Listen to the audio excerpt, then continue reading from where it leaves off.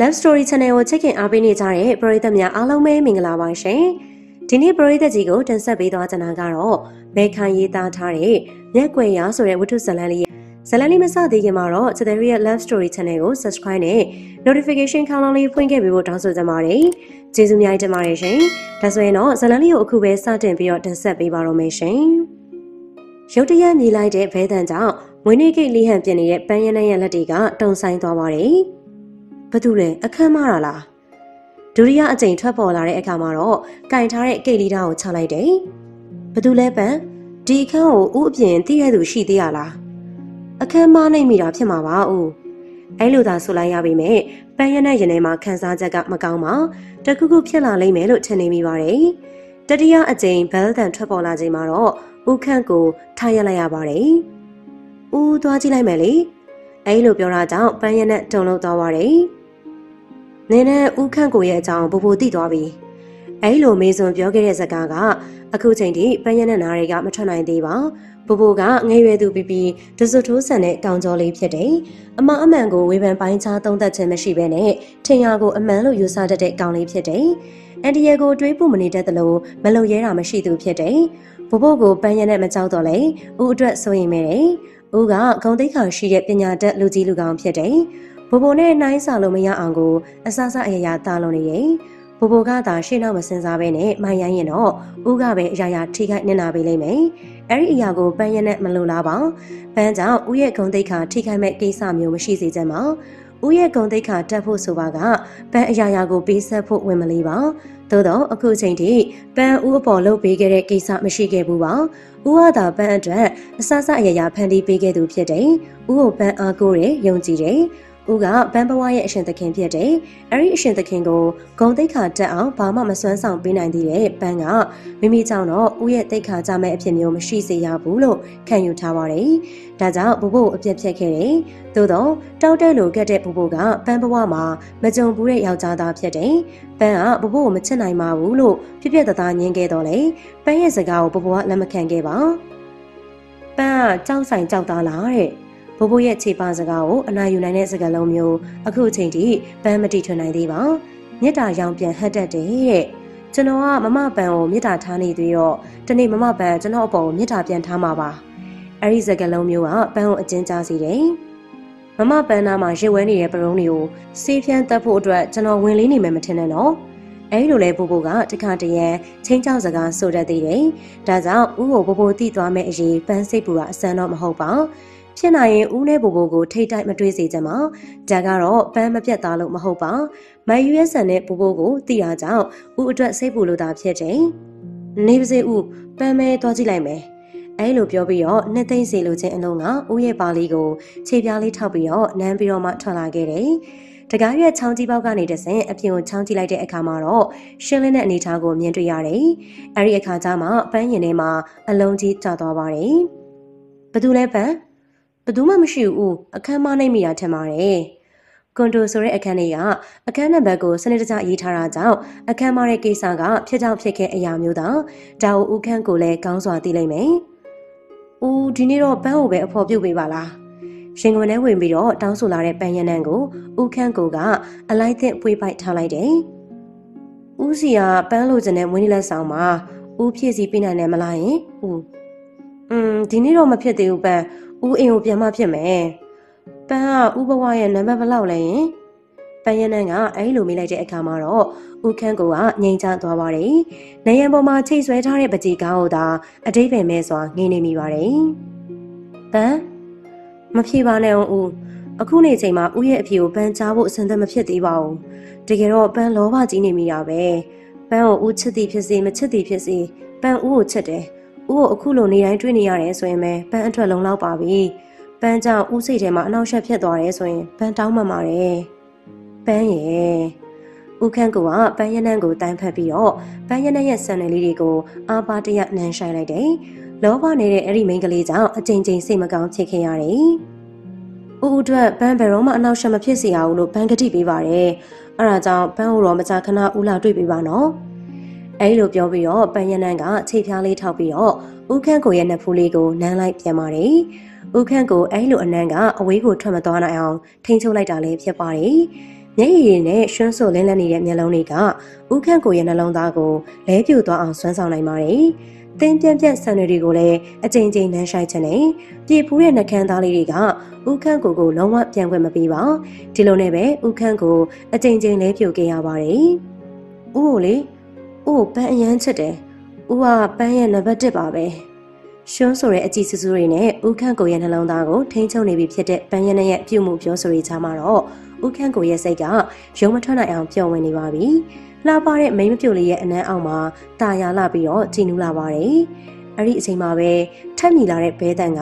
လှပတဲ့ကဘာကြီးရဲ့အကြီးကျယ်ဆုံးရန်သူဖြစ်သွားပါတော့တယ်။ဘာလို့လဲကိုမောင်မျိုးမရလား။ကိုမောင်မျိုးဆိုတာကတော့ဦးခန့်ရဲ့အတွင်ရေးမှုလို့ဆိုအပ်တဲ့ car driver ဖြစ်ပါတယ်။ပန်းခဏနော်။ဦးခန့်ကထွက်သွားပြီးတော့ချောင်းကြီးပေါက်ကနေလမ်းကြည့်တယ်။မှန်ပါတယ်။ကိုမောင်မျိုးဖြစ်နေလေပါတယ်။အရေးကြီးကိစ္စမဟုတ်ရင်တော့လာမခေါ်နဲ့လို့မှားထားခဲ့တဲ့စကားကိုကိုမောင်မျိုးကအလေးထားတာကိုကြိုသိနေတဲ့ဦးခန့်ကစိတ်ထဲမှာဇဝေဇဝါဖြစ်သွားပါတယ်။ဘာကိစ္စလဲ။နှုတ်ကနေတီးတိုးရေရွတ်ပြီးတော့ပြုတ်နေတဲ့ကျဲသီးအင်ကြီးကိုပြန်တက်ပြီးတော့ရော်ရမ်းနေတဲ့နက်တိုင်ကိုစနစ်တကျစီးနှောင်ကတကားကိုဖွင့်လိုက်ပါတယ်။ဘာကိစ္စလဲကိုမောင်မျိုး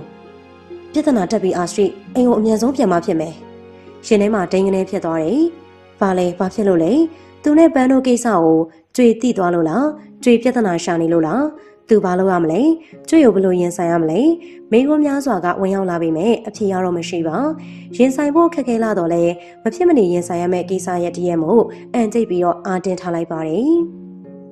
်ကိုမင်းသူတို့ဘက်ကသူတို့သားနဲ့သမီးကိုကြောင်းလန့်ကျင်လို့တဲ့ကိုရဲ့ကြွေရတော့ကိုနဲ့တိုင်ပင်လိုက်အောင်မယ်လို့ပြောခဲ့တယ်ပြဿနာဒါရဲလားကိုမောင်မျိုးကအစိုးရင်လုံးလုံးနေပြီလို့ထင်ပါတယ်သူမှတော့စိုးရင်လိုက်ရတာကျွေတာပန်းနဲ့သူ့အကြောင်းသိသွားပါကကျွေးစရိုက်နေတာဆိုရင်သူ့အချင်းတွေကလွဲလိမ့်မှာမဟုတ်ပါကျွေကစနစ်ရှိတဲ့မိန်းမဖြစ်တယ်ဘယ်အရာမှပေါ့ပေါ့တန်တန်မလုပ်တတ်ပါဒေါသကြီးတယ်မာနကြီးတယ်တိတ်ခါကိုအသက်ထက်ပိုးပြီးတော့တန်ဖိုးထားတဲ့မိန်းမမျိုးဖြစ်တယ်ကျွေကိုသူချစ်တယ်တန်ဖိုးထားပြီးတော့မြန်လို့တယ်မိဘတွေသဘောတူပြီးတော့လက်ထပ်ခဲ့တယ်ဆိုပေမဲ့လေကျွေကသူငယ်စဉ်ကတည်းကအမျက်တနိုးကြည့်ခဲ့ရတဲ့ပန်းတဝင်းဖြစ်တယ်အချစ်ဆုံးဆိုလဲမမသလိုရေးစားဦးအချစ်ဆုံးဆိုလဲမှန်ပါတယ်စံရွှေရှိကြီးတွေကိုအမျက်တနိုးထိန်းသိမ်းတတ်တဲ့ကျွေကမိန်းမတို့ရဲ့ကောင်းခြင်း၅ပြားနဲ့ပြည့်စုံတယ်။အိမ်ရှင်မကောင်းပြီးသားတယ်။သမီးအတွက်မိခင်ကောင်းတူလည်းဖြစ်တယ်။ကျွေမှာအပြစ်ဆိုလို့တားယောက်ျားလေးမမွေးနိုင်တာတခုတည်းရှိတယ်။ဒါကလည်းကျွေအပြစ်မဟုတ်ပါ။တဘာဝတရားကြီးရဲ့အပြစ်ဖြစ်တယ်။ကျွေလည်း20ကျော်ဆိုတဲ့အရွယ်နဲ့ဘယ်လိုလုပ်နှလုံးရောဂါဖြစ်ချင်မှမလဲ။သို့တော့သူ့အတွက်သမီးလေးကိုအသက်ဆွန့်ပြီးတော့မွေးပွေးရှာခဲ့တယ်။သူစိတ်ထိခိုက်ခဲ့ရတယ်။ဒါကြောင့်ကလေးထက်ယူရအောင်လို့ပြောမထွက်တော့ပါ။ကလေးထက်သူ့ဘဝမှာကျွေသားလည်းအရေးကြီးလို့ဖြစ်တယ်။ကျွေကိုသူမျက်နှာရုံမကအထင်ကြီးလေးစားတယ်။ကျွေကသူ့အတွက်အကောင်းဆုံးဇနီးတစ်ယောက်လို့ထင်တယ်။ကျွေကသူ့လုပ်ငန်းထမ်းကအောင်မြင်တဲ့စီးပွားရေးလုပ်ငန်းရှင်ဖြစ်တယ်လို့အမျိုးသမီးစွမ်းဆောင်ရှင်အသင်းရဲ့အဖွဲ့ဝင်လည်းဖြစ်တယ်။ဒါကြောင့်သူကဆောင်းရွက်ကျွေရဲ့အမျိုးသားပါဆိုရင်တော့ပွဲလေတင်ခဲ့ရတယ်။ကျွေကြောင့်ဂုဏ်တက်ခဲ့ရတယ်။ကျွေရဲ့ပဲ့ပြင်မှုကြောင့်သမီးကခေတ်ကာလမိမ့်မပြိုလေးဖြစ်ပေမဲ့လော်လီချင်းအလင်းမရှိပါထပ်မြက်ပြီးတော့အင်ဂျရီရတယ်။ဆယ်ကျော်သက်ဆိုပေမဲ့စကားကိုဘယ်တော့မှလွတ်လွတ်စပယ်မပြောပါတိတ်ခါနဲ့ကိုကျင်တရားကိုဖျားလို့ကိုကွယ်တယ်လူကြီးကိုလည်းယိုသေးတယ်ဒါကြောင့်သမီးအတွက်သူဂုဏ်ယူရတယ်ကိုခန့်ကိုရဲ့သမီးကတော့ဆန်မဲ့ဟဲ့အဲဒီလိုအပေါင်းအသင်းတွေကြားမှာမျက်နှာပွင့်ရပါတယ်အဲ့ဒီမျက်နှာပွင့်ရခြင်းရဲ့ကျင်းသက်စရာကောင်းခြင်းကလူကိုအကျဉ်းချထားသလိုကျင်းမြောင်းစေပါတယ်ကလေးပြီးပြီးစကားကိုချွဲနှဲပြီးတော့မပြောတတ်တဲ့သမီးကြောင့်သူ့ရဲ့အိမ်ပြန်ချိန်တိုင်းကခြောက်သွေးခဲ့ရပါတယ်။လက်အောင်ငယ်သားတွေအယိုသေးတန်မှဆိုးတာကြောင့်အကြောင်းပြချက်နဲ့သူနဲ့ကျွေရဲ့ကြားမှာလင်မယားဆိုတာမျိုးကဝေါဟာရတစ်ခုသာဖြစ်နေခဲ့ပါတယ်။စင်စစ်မှာကျွေနဲ့သူကလုပ်ငန်းချင်းဆက်ဆက်နေတဲ့စီးပွားရေးပါတနာဆက်ဆံရေးအဆင့်များသာရှိတယ်။အခုတော့သမီးနဲ့ဆက်ဆက်ပြီးတော့မိသားစုစကားပြောဆိုရပြန်မှာပေါ့။မစိုးလို့မလားကျွေသမီးကအခုမှ18နှစ်ရှိသေးတာကလေးကိုချုပ်တော်လို့များဖြစ်နေမလားကျွေးတို့သမီးကဘလောက်ပဲစဉ်းစားဉာဏ်ရှိရဲဆိုပေမဲ့လူငယ်တယောက်ပဲလေကိုရဲ့လူငယ်ဆိုတဲ့အမျိုးကတစ်ခါတည်းမှမှားတတ်တယ်ယုံကြည်အောင်စွတ်လုပ်တတ်တယ်ကျွေးရတော့ကျွေးဘဝမှာသမီးကအရေးကြီးဆုံးပဲဒါကြောင့်သမီးရဲ့ကိစ္စကိုဘာမှအမမခံနိုင်ဘူးကျွေးကကွန်ပျူတာနဲ့စီးရင်တွေကိုစစ်မပြတ်ပဲဆိုပါတယ်ခင်မုန်းတဲ့အပြင်အပြန်လာတယ်ဆိုပြီးတော့ရေပူရေချမ်းကမ်းလန်းဖို့နေနေတာချွတ်လက်ဆအင်ကြီးကျဲသီးကိုပင်ကူဖြုတ်မပေးပါကျွေကအဲ့လိုပြုစုတတ်တဲ့မိမတယောက်မဟုတ်မှန်းသိတယ်။ဒါကြောင့်မျှော်လဲမမျှော်လဲမိပါ။သို့တော့ဇနီးတဲ့ရဲ့အပြုစုရရကိုတော့လိုချင်တာအမှန်ဖြစ်တယ်။ကိုမင်းသူတို့ကဘယ်ရွယ်ရောက်နေပြီလဲ။သမီးနဲ့မထိန်မရင်ပေါ့18လို့ပြောတာပဲ။ကောင်လေးကိုမမြင်ဘူးပဲနဲ့ဆုံးဖြတ်လိုက်တာစောနေမလားကျွေ ကျွေဆုံးဖြတ်ရင်ဘယ်နှခါမှားဘူးလို့လဲပြီးတော့သမီးရဲ့ကိစ္စမှာကျွေကအမားခံပါမလားကိုအခုလိုပြောနေတာကျွေကိုမယုံလို့များလားမယုံတာတော့မဟုတ်ပါဘူးဒါပေမဲ့မနေပါနဲ့ကိုရဲ့ကျွေကတင့်တော်တယ်ထင်လို့ရှင်လဲလျှောက်တာပြားလဲဆွဲတာပြောလာခဲ့တယ်မမိုးကလည်းဒီကိစ္စကိုမတိမတာစကားဟာနေရကြပြီလေရွှေချင်းထက်တယ်လို့ပဲသဘောထားပါကိုရဲ့ဘလို့စီစဉ်ခဲ့ရလဲ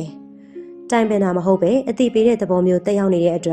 ်ကျွေကိုသူတိတ်ပြီးတော့အမြင်မကြည့်ချင်ပါအပေါင်လမ်းမတက်ဘူးတော်ပြောပြစ်ချင်ပေမဲ့လေမတင်တော်တာကြောင့်ထိမ့်သိမ့်လိုက်ရတယ်သမီးရဲ့သဘောထားကိုလည်းကျွေတီးခေါအောင်ပါပါဆန္ဒရှိပါကဖြစ်အောင်လုပ်တတ်တဲ့ကျွေအကြောင်းကိုသူသိပြီးဖြစ်တယ်ထို့ကြောင့်သမီးကိုလည်းစီယုံမယ်ဆိုတာသူကြိုသိလိုက်ပါတယ်ကျွေကစီးပွားရေးလက်လာပါမြင်ယုံတယ်မကစီယုံရေးလဲကောင်းတဲ့မိန်းမတစ်ယောက်မို့ပတ်ဝန်းကျင်မှာကြော်ကြားတယ်ဆိုတဲ့လျှို့ဝှက်ချက်ကိုခင်မွန်းဖြစ်သူကအတိဆုံးဖြစ်ပါတယ်သမီးကဆန္ဒမရှိရောသမီးကိုအဲ့လောက်အထင်မသေးပါနဲ့ကိုသမီးကအရာရာကိုချင့်ချိန်တတ်ပါတယ်ကိုမင်းသူတို့စီးပွားရေးလုပ်ငန်းနဲ့ကျွေတို့လုပ်ငန်းပူးပေါင်းလိုက်မယ်ဆိုရင်အင်ပါယာတစ်ခုဖြစ်သွားမယ်ဆိုတာသမီးတွက်ဆမိမှာပါလုပ်ငန်းကြီးချင်ုံလောက်နဲ့အသက်မပြည့်သေးတဲ့ကလေးတွေကိုလမ်းကြောင်းပေးမဲ့ကိစ္စကသူကန့်ကွက်ချင်ပါတယ်ကိုမျက်လုံးတွေကဘာလို့ဆိုလိုတယ်လဲဆိုတာကိုကြွေသိရဲ့ကိုစောင်းရက်ကြွေကကွန်ပျူတာကိုပိတ်ပြီးတော့ထားရက်တယ်သူ့ထံကိုရှောက်လာပြီးတော့သူ့ရဲ့ neck တိုင်ကိုကူဖြုတ်ပေးလိုက်မယ်ထင်ထားတော့လေကြွေကသူ့ထင်တယ်လို့မဟုတ်ဘဲနဲ့သူ့ကိုဖျက်ကျော်သွားပြီးတော့ပိတ်ထားတဲ့လိုက်ကားစာကိုဆွဲဖွင့်နေညအမောင်တို့ကပတ်ဝန်းကျင်ကိုလွှမ်းခြုံနေပြီမဲ့ခက်လန်းလန်းမှတွေ့မြင်ရတဲ့ရွှေတကုံစီတီကိုတော့ကြည်ညိုစွာဖူးတွေ့နိုင်ပါတယ်စေးဆက်တာလက်ထက်တာမှမဟုတ်ပဲကိုရဲ့ကလေးတွေကိုတွဲကြည့်ခိုင်းထားတာလေတဦးနဲ့တဦးလေးလာခိုင်းတာသူတို့အချင်းချင်းလေးလာလို့သဘောထားမတိုက်ဆိုင်ဘူးဆိုရင်လည်းကွဲပေါ့တိုက်ဆိုင်တော့လဲကျွေးတို့မှရှုံးမရှိပါဘူးကလေးတွေတွဲနေကြတဲ့အခိုင်မှာကျွေးတို့မှလှုပ်ရှားတွေများမှာပါစောင်းရက်ကျွေးမင်းအရန်ကိုပြောင်းလဲသွားတယ်မှန်တာကိုပြောတဲ့အတွက်ကျွေးစိတ်မဆိုးပါဘူးလူဆိုတာအစင်နဲ့ပြောင်းလဲပေးနေရမယ်လေဒါမှလူပြီးသားမှာပေါ့ဒါပေမဲ့စိတ်မကောင်းတော့ဖြစ်မိတယ်ဘာလို့လဲကိုပြောင်းလဲသွားတာဟုတ်ပေါ့ကျွေးကသူ့ထံကိုလှမ်းကြည့်ပြီးတော့တလုံးချင်းပြောချလိုက်တယ်သူလည်းတကယ်ပြောင်းလဲသွားခဲ့ပြီဖြစ်တယ်။သူပြောင်းလဲတာကတိတ်ကိုတိတာလွန်နေပြီလား။ဒါမှမဟုတ်သူမဟုတ်တာလုပ်နေတာကိုကြွေသိနေရလား။စိတ်ထဲမလုံသူမို့ခရောင်ချောက်ချားဖြစ်ရလေတယ်။ကျွေရဲ့အကြည့်ကျစုကိုလည်းတုံ့ပြန်ပြီးတော့မကြည့်ဝင်ပါ။အကင်းပါတဲ့ကျွေကသူ့မျက်လုံးထဲကအမှန်တရားကိုရှာတွေ့သွားမှဆိုရင်လေ။ကိုရုံးဝအပြန်ဘယ်ဝင်ခဲ့သေးလဲ။ကျွေမိကုန်းကသူ့ကိုချောင်းပိတ်ဖမ်းလိုက်တယ်လို့ထင်တယ်။ကျွေကိုလိန်ညာလို့မရမှန်းသူသိတယ်။ညစာစားပွဲလို့ပြောလို့လည်းမရပါဘူး။အဲဒီကိစ္စကနောက်တနေ့မနက်ဆိုရင်ပဲဘူးပေါ်သလိုပေါ်သွားလိမ့်မယ်။ဆက်ယုံလို့ပြောလို့လည်းမရပါဘူး။ကြွေတစ်ခါဖုန်းခေါ်ရုံနဲ့အကုန်ပေးသိမဲ့ကိစ္စဖြစ်ပါတယ်။ဒီလိုပါပဲမွန်းချက်တာနဲ့လင်းချင်းခံနေရ။အဲ့ဒါပြောတာပေါ့ကိုပြောင်းလဲသွားပါပြီလို့ဟိုတော့ဆိုလို့ရှိရင်ကြွေကိုဘယ်တော့မှအမှန်တိုင်းမဖြစ်ဘူးလေ။ပြီးတော့လင်းချင်းခံဆိုတဲ့အချိန်ဖြုံးမဲ့ကိစ္စမျိုးကကိုမနစ်သက်ဆုံးပဲလေ။ကျွေရဲ့လေယူလေသိန်းတွေကတမျိုးကြီးဖြစ်နေတယ်လို့ထင်ပါတယ်။ကျွေတစ်ခုခုကိုများရှိမ့်မိနေရလား။သူ့အကြောင်းတစုံတစများသိနေတာလား။မဖြစ်နိုင်ပါ။ကျွေစီရိုင်းနေဆိုရင်အဲ့ဒီကိစ္စမျိုးကိုငြိမ်ခံနေမဲ့အမျိုးအစားမဟုတ်ပါ။ဘာလဲ။ကျွေရဲ့မျက်နှာလေးကဘာကိုကြီးညွှန်းနေတာလဲ။သူကပဲအစိုးရိမ်လွန်နေရလား။ကဲကိုလည်းပင်ပန်းလာပြီမလား။နားတော့လေကိုအစဉ်ပြေမဲ့အချိန်ဒိတ်လိုက်နော်။ကျွေတို့တမန်လောင်ရဲ့အချိန်တွေကိုအကဲခတ်ကြတာပေါ့။ဒါအရေးကြီးတဲ့ကိစ္စလားကျွေ။သူ့အတန်ထဲမှာမကြေလည်မှုတွေပါဝင်နေတယ်။ပြောစရာရှိတယ်အရေးကြီးတယ်။အခုပြန်လာပါလို့ကိုမောင်မျိုးကနေတဆင့်အမာတော်တကူတကပါလိုက်တဲ့စကားကမရေရသေးတဲ့တမန်ဆိုတဲ့စကားကြောင့်သူ့မှာနည်းနည်းတော့စိတ်ရှုပ်ထွေးသွားတယ်။ပန်းနဲ့ရှိနေတဲ့အချိန်မို့သားပေါ့နိုင်ငံသားတွေနဲ့အလုပ်ကိစ္စဆွေးနွေးနေချိန်အဲ့လိုအမာတော်အပားခံရလို့ရှောက်ရရက်ကနေပြန်လာမိပါကသူ့ဒေါသထွက်မိမှာအမှန်ပဲဖြစ်ပါတယ်။အရေးကြီးတာပေါ့ကိုရဲ့အဲ့ဒါတည်းအရေးကြီးတဲ့ကိစ္စကျွေးတို့မှရှိပါအောင်မလား။သမီးကအရေးကြီးဆုံးပဲလေမဟုတ်ဘူးလားဘာလဲကိုကအဲ့ဒီအတွက်ကျွေးကိုမကျေနပ်ဘူးလားမကျေနပ်ဘူးကွာလို့အော်ဟစ်ပြီးတော့ဇွဲပေါ်မှာရှိတဲ့ပစ္စည်းတွေအားလုံးကိုပေါက်ခွဲလိုက်ချင်တယ်သို့တော့အဲ့လိုပြုမှုပါကသူ့ရဲ့အစင်တန်ကျွေးရဲ့အစင်တန်ပြီးတော့အိမ်မှာရှိတဲ့အလုပ်သမားတွေရဲ့အမြင်အရာရာကိုတွက်ဆပြီးတော့ထွက်လို့ဒေါသတွေကိုမျိုးချလိုက်ရတယ်ကိုရေချိုးလိုက်အောင်ပဲကျွေးချိုးလေဒီညတော့မိသားစုလက်ဆောင်စားကြတာပေါ့ကျွေးထမင်းစားခန်းထဲကစောင့်နေမယ်နော်အဲ့လိုပြောပြီးတော့ထက်ခွာသွားတဲ့ကြွေကြောင့်သူမှုရကိုတပုံပုံထူရိုက်မိတော့တယ်။သူဘာကိုစိတ်တုန်နေရလဲ။ဘာကိုမကြည်မနှက်ဖြစ်နေရလဲ။အကြောင်းအရာကိုရေးရရစဉ်းစားလို့မရပေမဲ့မကြည်နှက်တာကတော့အမှန်ပဲဖြစ်တယ်။ဒေါသဖြစ်နေတာလည်းအမှန်ပါ။သို့တော့အလုသမားတွေနဲ့ကြွေကြားသွားမှဆိုတာကြောင့်သူ့ဒေါသကထင်သလောက်ပေါက်ကွဲခွင့်မရခဲ့ပါဘူး။ စပွဲပေါ်ကိုရောက်လာတဲ့နှင်းစီနီတစည်းကြောင့်ဝင်ငွေနဲ့ထုံးငွေစင်းကိုတိုက်ဆက်နေတဲ့ပန်းရနန်းကတွန့်ကနေတုံသွားတယ်။ပန်းအလုံးလုံးနေချိန်မှာနှောက်ရှက်တာကိုမကြိုက်မှန်းသိတဲ့ဆိုင်ရဝန်ထမ်းမိန်းကလေးတွေ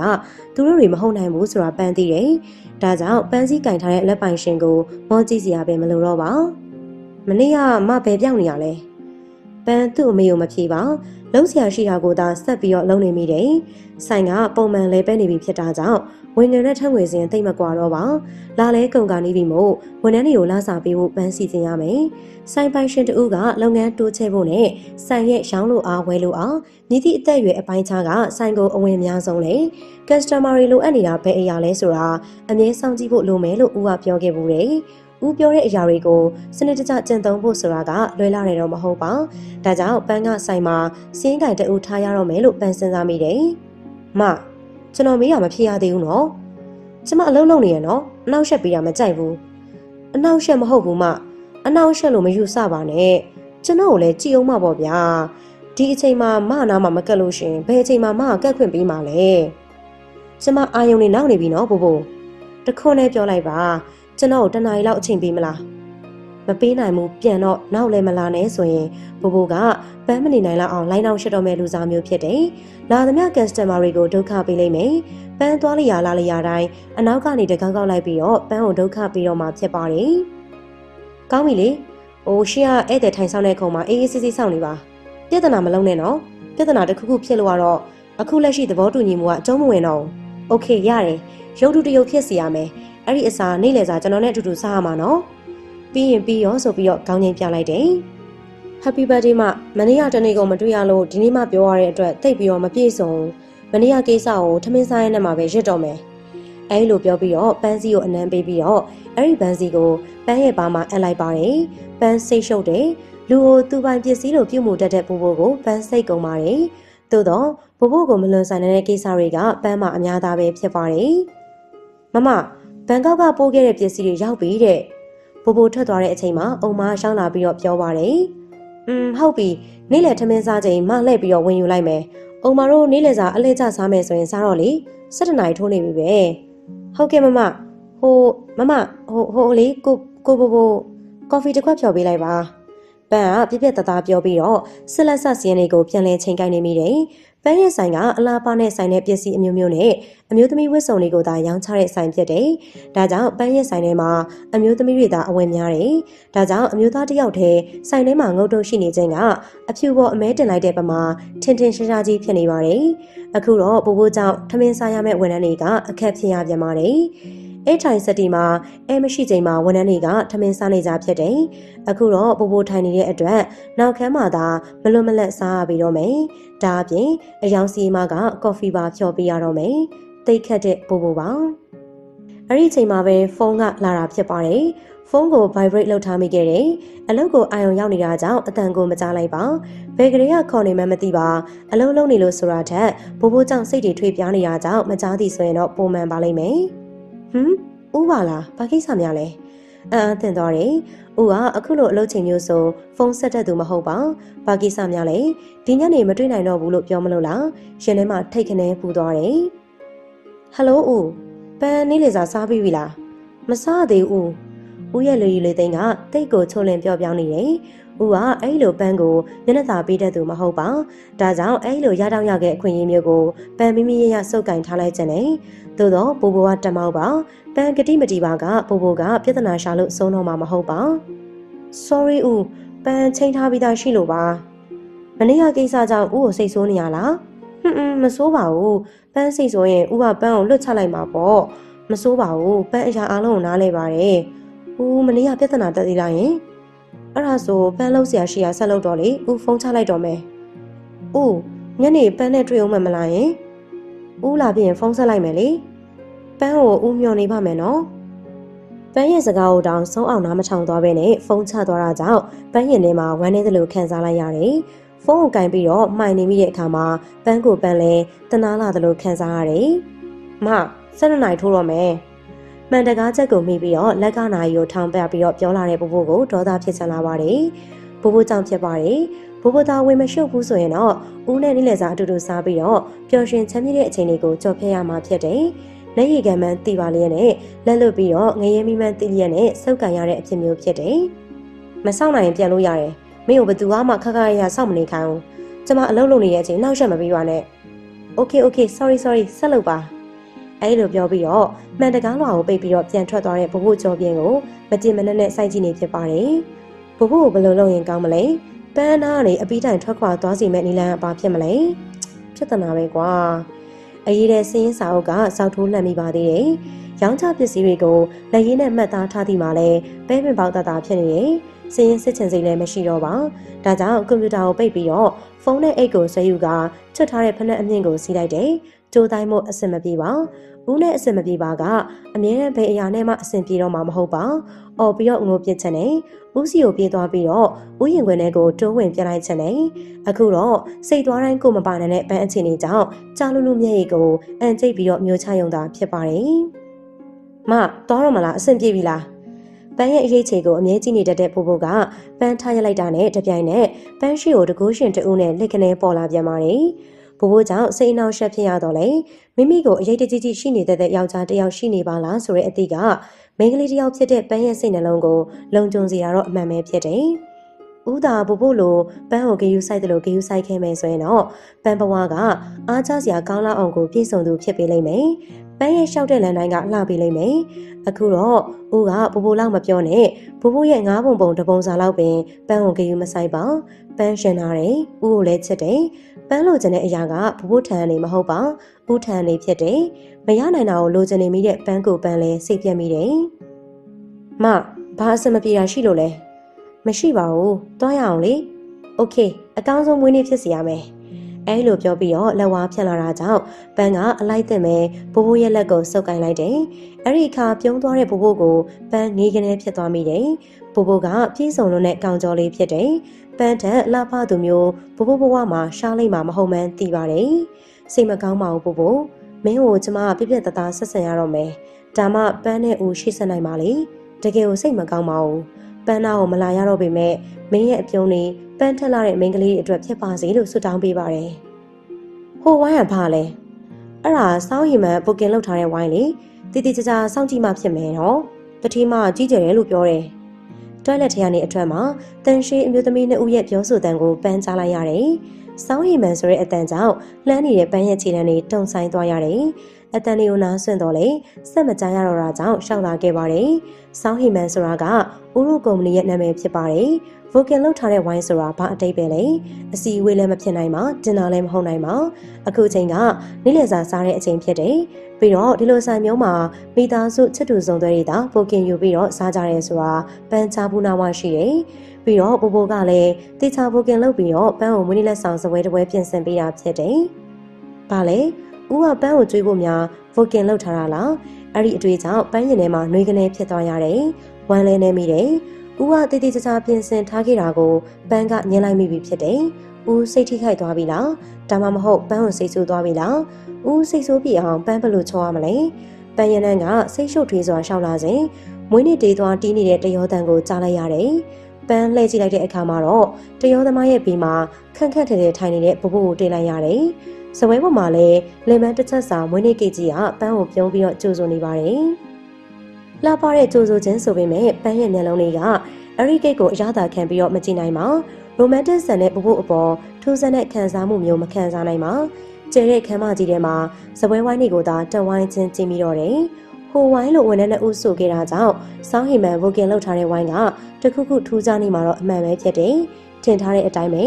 ပန်းတို့ဝိုင်းနဲ့မလန်မကန်းနေရမှာအစိမ်းအောင်တောက်နေတဲ့စပွဲကိုတွေ့မြင်ရတယ်။တပွင့်တဲ့သောနှင်းစီပန်းကိုပန်းအိုးထဲမှာတွေ့ရတယ်။နှင်းစီရဲ့အယောင်ကရှာရှာပါပါရင်းကြီးစိမ်းအောင်ကြွနေပါတယ်။ပန်းရှင်ခုန်လာသလိုခံစားရတယ်။ပန်းအတွက်ပဲနေမှာပါ။မွေးနေ့မှာပန်းရဲ့အလိုကိုမလိုက်ပေးနိုင်တဲ့အတွက်ပန်းအတွက်နှစ်သိမ့်ခြင်းလက်ဆောင်ပဲဖြစ်ပေးလိမ့်မယ်။သို့တော့အခုမူက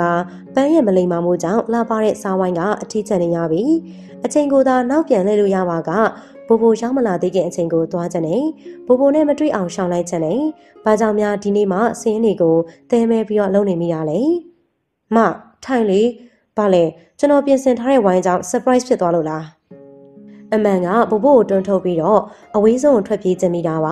ါသို့တော့ပန်းသာစိတ်လိုက်မှန်ပါလောက်ပါကဘိုးလည်းပန်းထက်ပို့ပြီးတော့အရွယ်တိုက်ကမရင်မတွက်နိုင်တဲ့ပြဿနာတွေရှိလာနိုင်တယ်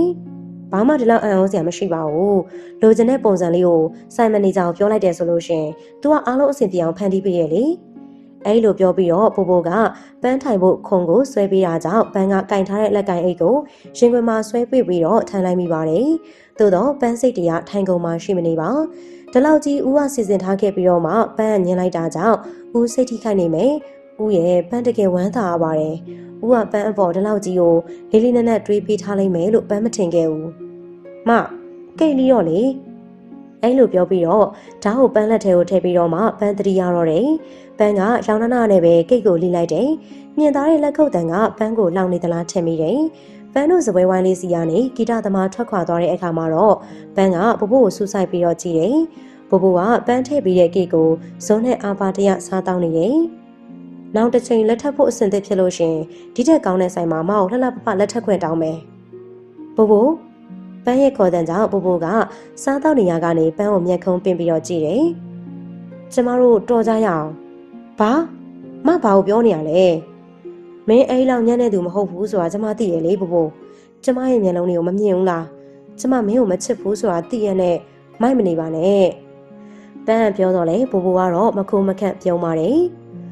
မရဲ့နှလုံးသားဘာနဲ့ထုထားလို့လဲမရဲ့မမသိကြအောင်စောင့်နေတာပါမရဲ့နှလုံးသားကိုမကိုယ်တိုင်တကားပိတ်ထားတာပါမကျွန်တော်ကိုချစ်လာမှာပါမရဲ့နှလုံးသားတကားကိုဖွင့်လိုက်တဲ့အချိန်ကျွန်တော်ကိုအဝင်ခံလာမှာပါ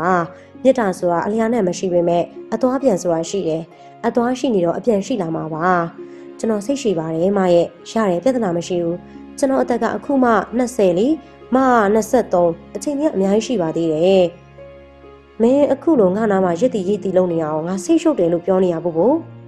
မရုတ်တရက်ဆိုသလိုပန်းအတန်ကရှင်သီသွားတဲ့အခါမှာတော့ဘိုကမျက်လုံးပြူးသွားတယ်ဘိုကပန်းကိုမယုံနိုင်စွာစိုက်ကြည့်ပါတယ်ငါထက်အသက်ငယ်တဲ့လူကိုလက်ထပ်ဖို့မပြောနဲ့ရီးစားတော်ဖို့တောင်မှစိတ်ကူးမရှိဘူးဘိုဒါကြောင့်နောက်ဆိုလို့ရှင်မင်းငါစီကိုမလာပါနဲ့တော့ဒီကိုငါလိုက်လာရဲဆိုတာလေအဲ့ဒီအကြောင်းပြောဖို့ပဲဒါမင်းနဲ့ငါရဲ့နောက်ဆုံးတွေ့ခြင်းပဲနေအောင်မငါလက်ကိုလွတ်ပါဘူးဒီလိုဆိုင်ထဲမှာရိုးရိုးတည်းမဖြစ်ချင်ဘူးနော်ငါလက်ကိုလွတ်ပါမင်းကငါဒီချက်ပို့ပြီးတော့စိတ်မပြတ်ခင်မှာငါလက်ကိုလွတ်တော့မလွတ်ဘူးဗျာမလွတ်တော့ဘာဖြစ်ချင်လဲကဲပြောကျွန်တော်မှမကြိုက်နိုင်တဲ့အချက်ကဘာရှိလဲအသက်ကိုမပြောနဲ့မ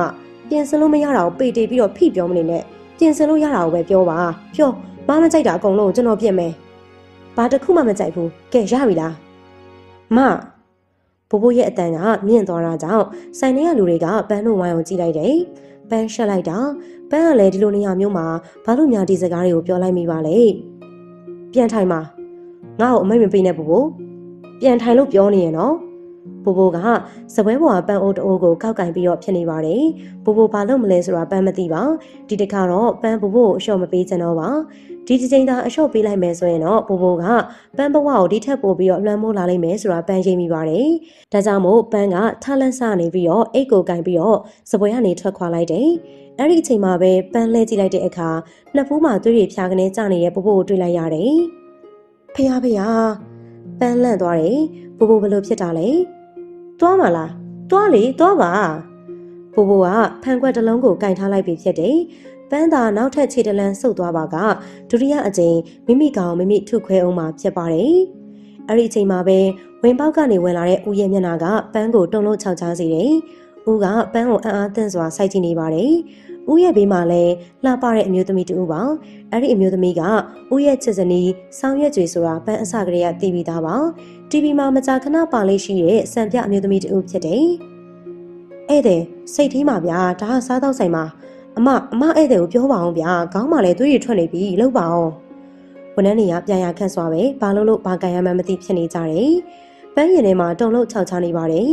်ဦးကြောင့်လားဘိုးကြောင့်လားဆိုတာမသိပေမဲ့ပန်းရက်လက်တွေတဆက်ဆက်တုံရနေရဲဆိုတာအမှန်ပဲဖြစ်ပါတယ်မဦးရဲ့အရှိမဒီထက်အဆက်မကွဲခင်ပန်းကခမ်းမတွေကနေပြေးထွက်လာခဲ့ပါတယ်မအဲ့ဒီအခါမှာတော့ဘိုဒီလည်းခေါင်းဝသွေးတွေကိုလက်နဲ့ကပုတ်ကရိုးအုပ်ပြီးတော့ပန်းနောက်ကိုပြေးလိုက်သွားပါတယ်ခေလူငယ်တွေများစိုးဝကိုရဲ့ဒေါ်ဆောင်ရက်ကျွေကပြောလိုက်ခြင်းဖြစ်တယ်ခမ်းမတွေကနေပြေးထွက်သွားတဲ့ကောင်မလေးနောက်ကိုသွေးတွေရွှဲပြီးတော့ပြေးလိုက်သွားတဲ့ကောင်လေးကိုတန်ဝေခါရစွာကြည့်မိပြန်ပါတယ် တောင်းမှန်ပါတယ်ဗျာကြွပါစောင်းရင်မှန်းထင်တယ်အဲ့လိုမျိုးဝန်ထမ်းအကျိုးဆိုတော့တတိပြန်ဝင်လာပြီးတော့စပွဲမှာဝင်ထိုင်လိုက်တယ်ကိုဘာဖြစ်နေရလဲနေမကောင်းလားကောင်းပါတယ်ပြီးဆိုလည်းဖြေပြီးတော့ပန်းထွက်သွားတဲ့စပွဲဝိုင်းကိုကြည့်လိုက်တယ်မွေးနေ့ကိတ်ကိုလည်းတွေ့ရတယ်ဝန်ထမ်းတွေကဖန်ခွဲစားတွေကိုရှင်းလင်းနေတယ်လူငယ်တွေများတိတ်ကိုစတန့်ထွင်တာပဲနော်ကိုပြဿနာရင်းမြစ်ကိုမသိဘဲနဲ့မပြောပါနဲ့လားကျွေးဩကိုရဲ့အပွေးမြင်အပင်သိပါကောင်မလေးရဲ့ပုံစံကိုကြည့်ပါလားနောက်ဆုံးပေါ်ဒီဇိုင်းနဲ့လေအဲ့လိုမိန်းကလေးတွေကယောက်ျားများစွာကိုမျက်လေပြတတ်တယ်အဲ့ဒီယောက်ျားများစွာတွေမှာအဲ့ဒီကောင်လေးကတယောက်ပါဝင်ဖြစ်မှာပေါ့ကျွေးစကားကထင်မြင်ချက်ဆိုတော့လေသူ့ရင်ထဲမှာထိတ်ခနဲဖြစ်သွားရတယ်ကျွေးကထက်မြက်သူပြီးကျွေးခံမှန်းပါကလွဲတဲ့ကိစ္စမျိုးအခုချိန်ထိမရှိခဲ့ဘူးပါပန်းကကျွေးရဲ့မှတ်ချက်ပြီးတယ်လို့ပဲမိမမျိုးဖြစ်နေမလားမဖြစ်နိုင်ပါပန်းဘယ်လောက်ထိတင်ငယ်ပြီးတော့ကြောင်ရွံ့တတ်တယ်လဲဆိုတာသူအတီဆုံးဖြစ်တယ်ပြဿနာတစ်စုံတစ်ခုဖြစ်ရင်တော့ကြောင်လန့်ပြီးတော့အားငယ်နေတတ်တယ်အဲ့လိုမိန်းကလေးကယောက်ျားတွေအများကြီးကိုအချိန်ကိုက်မလဲစားနိုင်ဘူးလို့ထင်ပါတယ်သို့တော့အခုမို့ကမျက်မြင်ကိုယ်တွေ့ဖြစ်ပါတယ်ကောင်လေးရဲ့ကောင်းပေါ်ကသွေးတွေဘလို့အထိပ်ပဲလဲပြီးတော့သူ့ကိုကြည့်နေတဲ့ပန်းရဲ့မျက်လုံးတွေကဘာတွေလဲ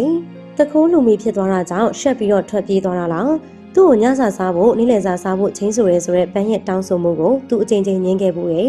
သို့တော့ဒီနေ့တော့သူတောင်းဆိုခဲ့တာကိုပန်းကညှင်းပါတယ်ပန်းညှင်းခဲ့တာကခက်ကောင်းကောင်းပါပဲပန်းရဲ့ဖုန်းချပြီးတော့မှနေ့လည်စာမိသားစုအတူတူစားရအောင်ဆိုပြီးတော့ voting လုပ်ပြီးပြီဆိုပြီးတော့ကြွေးထန်ကနေဖုန်းရတယ်သူ့ရဲ့အခြေအနေကိုသိနေတဲ့ကြွေးကကြိုတင်ပြီးတော့စီစဉ်ထားခြင်းဖြစ်ပေလိမ့်မယ်တော်ပါသေးရဲ့မဟုတ်ရင်တော့သူ့ကိုမယုံသင်္ကာကြည့်ရတဲ့ကြွေးမျက်လုံးတွေကိုရှင်းဆိုင်ရပွဲရှိတယ်မယုံတဲ့စကားမဆိုတဲ့ကြွေးနှက်ခမ်းဖြာတွေကိုသူကကြောက်ပါတယ်သူ့စိတ်ကိုထိုးပေါက်သိမြင်တဲ့ကြွေးမျက်လုံးတွေကိုလည်းကြောက်တယ်ပြီးတော့ချစ်တယ်ကျွေရောသူ့ကိုချစ်သေးရဲ့လားမချစ်တော့ဘူးလားအဲ့ဒါကသိပြီးတော့မရရပါပဲ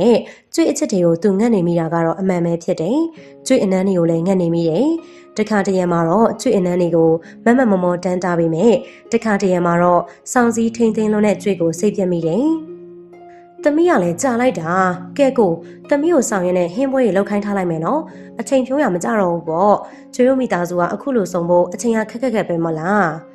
ကျွေကမီနူးကိုကြည့်ပြီးတော့တင့်တော်ရအောင်မှာတယ်ကိုပါစားမလဲလို့တခေါမှမမေးပါမမေးနိုင်အောင်လဲကျွေကသူ့အကြိုက်ကိုတီးပြီးဖြစ်တယ်ပန်းဟိုသာအမတ်မထင်မဆုံးပြစ်ခဲ့ဘူးဆိုရင်တော့အခုအချိန်ကသူ့အတွက်ပျော်စရာအကောင်းဆုံးအချိန်ဖြစ်ပေလိမ့်မယ်အခုတော့သူ့ကိုစိုက်ကြည့်သွားတဲ့ပန်းမျက်လုံးကြောင့်သူ့မှာခံရခက်လာတယ်ပန်းနောက်ကိုလိုက်သွားတဲ့ကောင်လေးကဘာတူလဲပန်းနဲ့ဘာတော်ရလဲဘာဆိုင်လဲ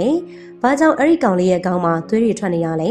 ပန်းလှုပ်လိုက်လို့လားမဖြစ်နိုင်ပါပန်းအဲ့လိုကြမ်းတမ်းတဲ့မိန်းမမျိုးမဟုတ်ပါဘာဖြစ်လို့လဲအဲ့ဒီကောင်လေးကပန်းရဲ့ကောင်လေးလားသူ့ရင်တစ်ခုလုံးပူနေတယ်ပန်းကသူ့ကိုမျက်မျက်နှာနှာချစ်တယ်လို့သူထင်တယ်ပန်းကသူကလွဲလို့ရှိရင်တခြားယောက်ျားသားတွေကိုစိတ်ဝင်စားလိမ့်မယ်လို့မထင်ခဲ့ပါသူ့အပေါ်ကျန်တာယူရတဲ့ပန်းရဲ့ပြုမှုတွေကိုတာယာခဲ့ပါတယ်ဒါကြောင့်ပန်းကသူ့ပိုင်ပစ္စည်းလို့ထင်ခဲ့မိတယ်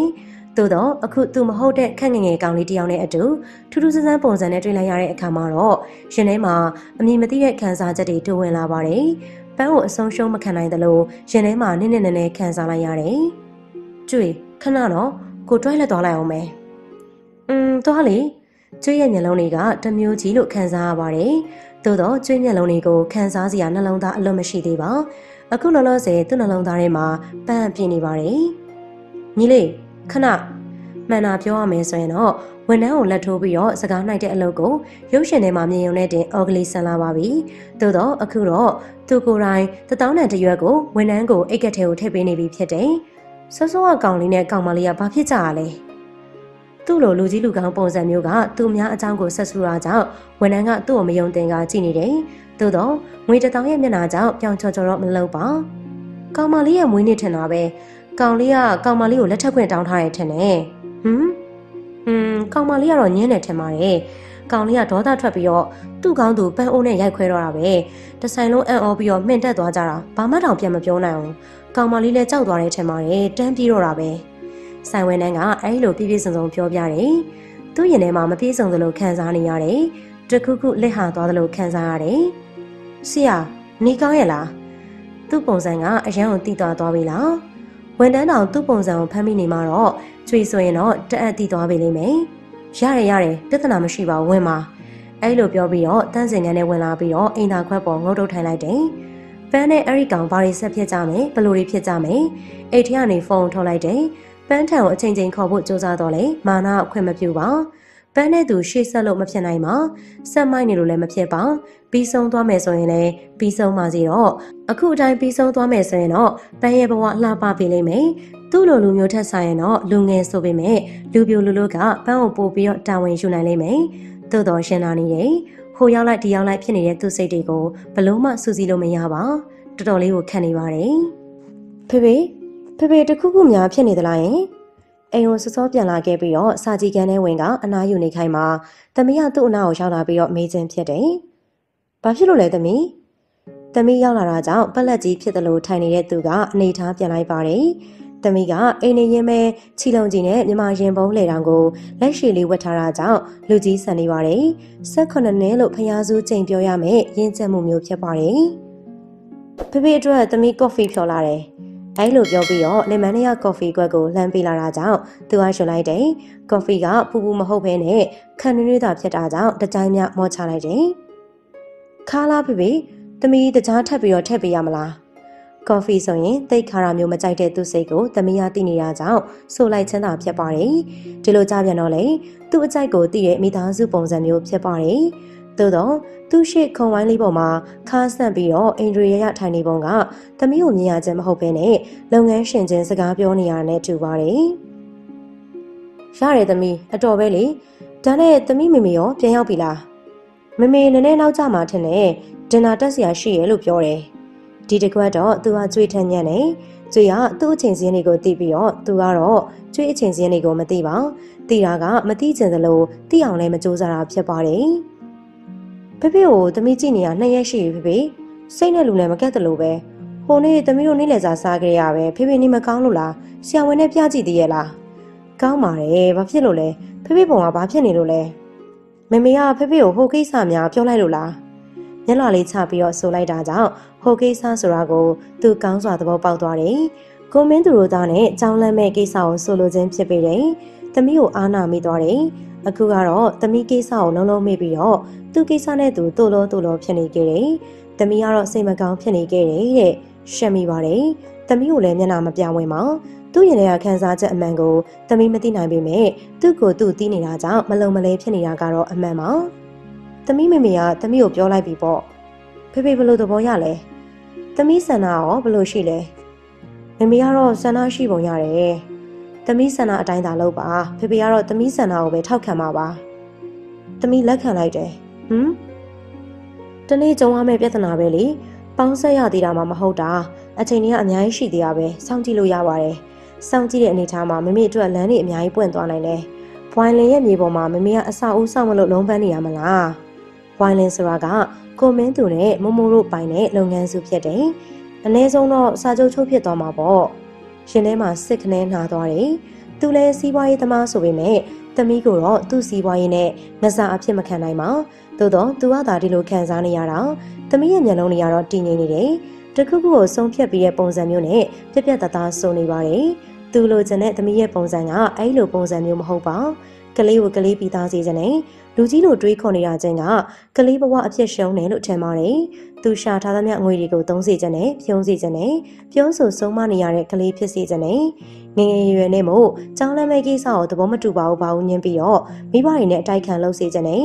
ကျွေရတစ်ဖက်သူနဲ့သမီးရတစ်ဖက်နဲ့အိမ်တွေအားပြိုင်မှုရှိစေချင်တယ်သို့တော့အခုကြားနေရတဲ့ဝါဒကသမီးရအေးဆက်ပါသမီးအချစ်ကိုမရှာတော့ဘူးလားဖခင်တယောက်မပြောတဲ့စကားကိုသူစပြောလိုက်ရပြီဖြစ်တယ်ရှာလက်ကသမီးသူ့ကိုစိုက်ကြည့်နေတယ်သမီးရဲ့မျက်လုံးတွေကအံ့အားသင့်မှုအလုံးရင်းပါဝင်နေတယ်။သမီးရဲ့မျက်လုံးကစကားတွေကိုသူ့နှလုံးသားနားလဲပေမဲ့ဘာသာမပြန်တတ်ပါ။ဖေနဲ့ဒီလိုအကြောင်းတွေဆွေးနွေးရတာသမီးစိတ်ထဲတစ်မျိုးကြီးပဲ။သမီးနဲ့သူခါတိုင်းထက်ပိုရင်းနှီးလာသလိုခံစားရတယ်။သမီးကစိတ်ထဲရှိတဲ့အတိုင်းပွင့်ပွင့်လင်းလင်းပြောလာပြီးဖြစ်တယ်။သမီးမှာဘာအဆင်မပြေရရှိလဲ။မှန်တာပြောရရင်အဆင်ပြေတယ်။မပြေဘူးဆိုတဲ့အရာကိုသမီးသိမသိသေးဘူး။သမီးအခုစာအုပ်တွေဖတ်နေတော့မယ်။သမီးကိုသမီးသိချင်တယ်ဖေဆယ်ကျော်သက်ပြီးသားတယ်လို့ထင်တယ်သူကျင်းနေတယ်အချက်ကရှားတဲ့အရာမျိုးမဟုတ်ဘူးတဲ့သူ့လိုရောက်လာတတ်တာမျိုးလို့ဆိုတယ်သူတို့ဘာသာမှာတော့ဖျားသခင်ကလူယောက်ျားအတွက်လူမိန်းမတစ်ယောက်ကိုဖန်တီးပေးခဲ့ပြီးသားတဲ့အဲ့ဒါကြောင့်သမီးကထူးထူးဖန်တီးပေးခဲ့ပြီးသားတယ်လေဒါကြောင့်သမီးကထူးထူးရှာနေဖို့မလိုဘူးလို့ထင်တာပဲသမီးသူများတွေလိုပျော်ပျော်ရွှင်ရွှင်ပေါ့ပေါ့ပါပါမနေချင်ဘူးလား ဘာကိုပြောရလဲဖေဖေ။အော်ဒီလိုလေနိုင်ငံသားရုပ်ရှင်တွေကဆယ်ကျော်သက်တွေလို့ပေါ့။သမီးပါတီလိုပွဲမျိုးတွေမကြိုက်ဘူးဖေဖေ။သူတို့ကပြောနေကြပေမဲ့သမီးကတော့အဲ့ဒါတွေကိုငရဲကန်းလို့ထင်တယ်။ရောရှက်နေတဲ့အဲ့ဒီဆက်ဆံရေးမျိုးကိုလည်းမကြိုက်ဘူး။သမီးအခုလိုနေရတာလဲတက်တောင့်တက်တာနဲ့ပေါ့ပေါ့ပါပါရှိပါတယ်။တော်လိုက်တဲ့ကျွေ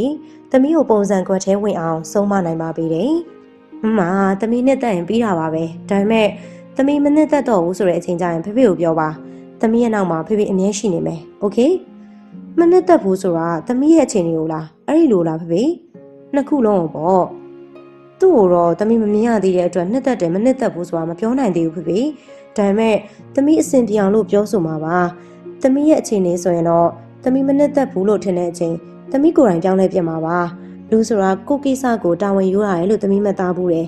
တစ်ချိန်မှာလူအုပ်ကြီးကိုဦးဆောင်မဲ့သမီးကကိုကိစ္စကိုတာဝန်ယူရမယ်မလားလူအုပ်ကြီးဆိုပါလားသူတို့ရဲ့ချမ်းသာမှုကသမီးကိုကန့်သက်ထိန်ချုပ်ထားတာကိုလောကမှာအစမပြေတဲ့သူတွေများတယ်ဖေဖေလူမြင်ကွင်းမှာတောင်မရှက်မကြောက်ငိုနေတဲ့သူတွေသမီးတွေ့မြင်နေရတယ်အဲ့ဒီလူတွေကိုသမီးကဲ့တင်မယ်ဖေဖေဖေဒါကလေးပြောရမယ်စကားလား18နှစ်သားဆိုတဲ့အရွယ်ကအဲ့ဒီစကားလုံးနဲ့ဆိုင်ရင်ငယ်လုံးနေတယ်လို့ထင်ပါတယ်အဲ့ဒီအချိန်မှာပဲတကားခောက်တန်တဲ့အတူတကားပွင့်သွားတာကြောင့်သူရောသမီးရောကြည့်လိုက်တဲ့အခါမှာတော့ကျွေဝင်လာတာကိုတွေ့ရတယ်ကျွေကလှပတဲ့လက်ကင်အိတ်ကိုလက်ကဝဲမှာချိတ်ပြီးတော့ရင်စိတ်ခါတုံလိုက်ရှင်ဇာအင်ကြီးလေးနဲ့အပြာရင်အောင်ကျိတ်လုံးကြီးကိုအချိုးကျစွာဝတ်ထားပါတယ်ကျွေကလှတယ်ဆိုတာထက်အင်ဒရီသိက္ခာရှိတယ်မျက်စိအေးတယ်တားဖားနှစ်ယောက်ဘာတွေစကားလက်ဆောင်ကြနေကြရလဲကျွေးချောင်းမှာပါရလားကိုကျွေးကအခါကိုဆန့်ထားပြီးတော့သမီးနဲ့တခုံအကွာမှာထိုင်ပါတယ်ကျွေးထိုင်လိုက်တာနဲ့တပြိုင်နက်တကားခောက်တန်တဲ့အတူရေးထည့်ထားတဲ့လင်မန်းကြီးကိုမဝင်းသူကမပြီးတော့ဝင်လာတယ်စိတ်ထဲနည်းနည်းညှီးစီရနဲ့တမ်းမြကြီးဖြော်ခိုင်းလိုက်တာပို့ပို့လို့ပါသမီးနဲ့ကို့အတွက်ရောပေါ့အင်ရှင်မပီသားစွာဆိုပြီးတော့လင်မန်းကိုလက်လွဲယူပြီးတော့သူ့ရှိနဲ့သမီးရှိကိုဖန်ခွက်တီးချပေးတယ်။ပြီးရနောက်မှာတော့မဝင်းသူကိုထွက်သွားဖို့အတွက်လက်နဲ့အချက်ပြလိုက်တယ်။မဝင်းသူထွက်သွားတော့မှစကားဆက်ပါတယ်။မမို့နဲ့ဆုံခဲ့သေးရဲ့။သမီးအကြောင်းကိုမေးလာသေးရဲ့။အဲ့ဒါနဲ့ကြွေလဲဒိတ်ပေးခဲ့တယ်။ဒီအချက်ကိုတော့သူမနဲ့သက်ပါ။ကြွေကမိမိဆန္ဒကိုဦးစားပေးလို့တယ်လို့ထင်ပါတယ်။ဒါပေမဲ့မို့လို့ကြွေတန်တရားဖြစ်တယ်ကို။ဘာဖြစ်လို့လဲ။ကြောင်းလန့်ဖို့ကိစ္စကိုဘာကြောင့်စိတ်လုံးနေရတာလဲသူတို့သားမှာပြဿနာရှိလို့လားအဆရှိသဖြင့်ပေါ့မိကုန်းတွေကသူ့လိုပဲဒါပေမဲ့တွေးကြည့်လိုက်တာမမအောင်မလားတစ်ဆက်တည်းပြောရအောင်မယ်ကြွေဘာစကားမှလွန်မထားအောင်နော်သမီးကိုလည်းမေမေဒီစကားပဲပြောချင်တာပါသမီးကိုမေမေယုံတယ်တွေးကြည့်ပြီးတော့သမီးဆုံးဖြတ်ပေါ့ဟုတ်ကဲ့မေမေသမီးတွေးကြည့်လိုက်ပါမယ်ဒီအမေနဲ့ဒီသမီးလိုက်လဲလိုက်ပါပြီလို့ရနေရပြောလိုက်မိတယ်သူတို့မိသားစုစကားဝိုင်းလေးခိတ္တတိတ်ဆိတ်သွားတယ်လို့ထင်ပါတယ်။အဲ့ဒီအချိန်မှာပဲဖုန်းမိတဲ့အတန်ကိုသတိပြုလိုက်မိတယ်။ကို့ဖုန်းထင်တယ်။ကျွေရပြောတဲ့အခါမှာတော့မျက်နှာကြီးမိမြိုက်ခံထားရတယ်လို့ထူပူသွားပါတယ်။ပန်းများလားပန်းလားသူ့ရဲ့နားနေခြင်းကိုဖုန်းဆက်မဲ့လူဆိုလို့ပန်းတယောက်ထဲသာရှိတယ်။မဆက်ပါနဲ့လို့အတန်တန်မှားထားပါရဲ့နဲ့ခရကြီးရဲ့။ကိုဖုန်းကင်လိုက်လေ။ကဲမမေတို့လည်းနားကြရအောင်သမီး။ကျွေရအလိုက်တဲ့ထွက်ခွာသွားတဲ့အခါမှာသူ့ရဲ့ဖုန်းကိုကန်ရခက်မကန်ရခက်ဖြစ်နေပါတယ်။နန်းတော်ကြီးတမျှခန်းထားတဲ့အိမ်ကြီးကိုပန်းငေးကြည့်နေမိတယ်။ဤအိမ်ကြီးရဲ့တနေရာမှာဦးရှိနေလိမ့်မယ်။စူးစမ်းအားမွေးပြီးတော့ဖုန်းကိုတစ်ချိန်လေးခေါ်မိပါတယ်။ချပစ်ချင်းခံလိုက်ရတယ်။ဦးသိတ်ကိုစိန်ကားပါတယ်။ပန်းရင်ထဲမှာနာကျင်ရတယ်။ဒါကြောင့်ဦးထံကို message ပို့လိုက်တယ်။ပန်းအိမ်ရှိရောက်နေတယ်။ခဏလောက်ထွက်လာပေးပါလို့ပို့လိုက်တာဖြစ်တယ်။သို့တော့ဦးထွက်လာမှာမဟုတ်မှန်းသိနေခဲ့တယ်။ပန်းရင်ထဲမှာနာကျင်လာတယ်။လောကမှာပန်းတစ်ယောက်တည်းရှိနေတယ်လို့ခံစားရတယ်။ကောင်းကင်ပြားကအင်မတန်ကျယ်ဝန်းလာတယ်။အဲ့ဒီကောင်းကင်ပြားအောက်မှာပန်းကငုံရှိုးစွာအထီးကျန်နေတယ်။ဒီပုံတိုင်းဆိုပန်းယူတော့မယ်ထင်ပါတယ်။ဦးဖုန်းဆက်ခဲ့ပြီလားလို့ထင်ပြီးတော့ဖုန်းကိုဆက်ယူပြီးတော့ကြည့်လိုက်တော့ပိုဖြစ်ပါတယ်။ဖုန်းကိုချလိုက်ဖို့စိတ်ကူးပေမဲ့ရင်ထဲမှာတစ်ခုခုလိုအပ်နေတာကြောင့်မချဖြစ်ဖ ೇನೆ ကင်နေမိပါတယ်။ပိုမဘာဖြစ်နေရလဲမင်းငါနဲ့တွေ့ပြီးနိုင်မလာ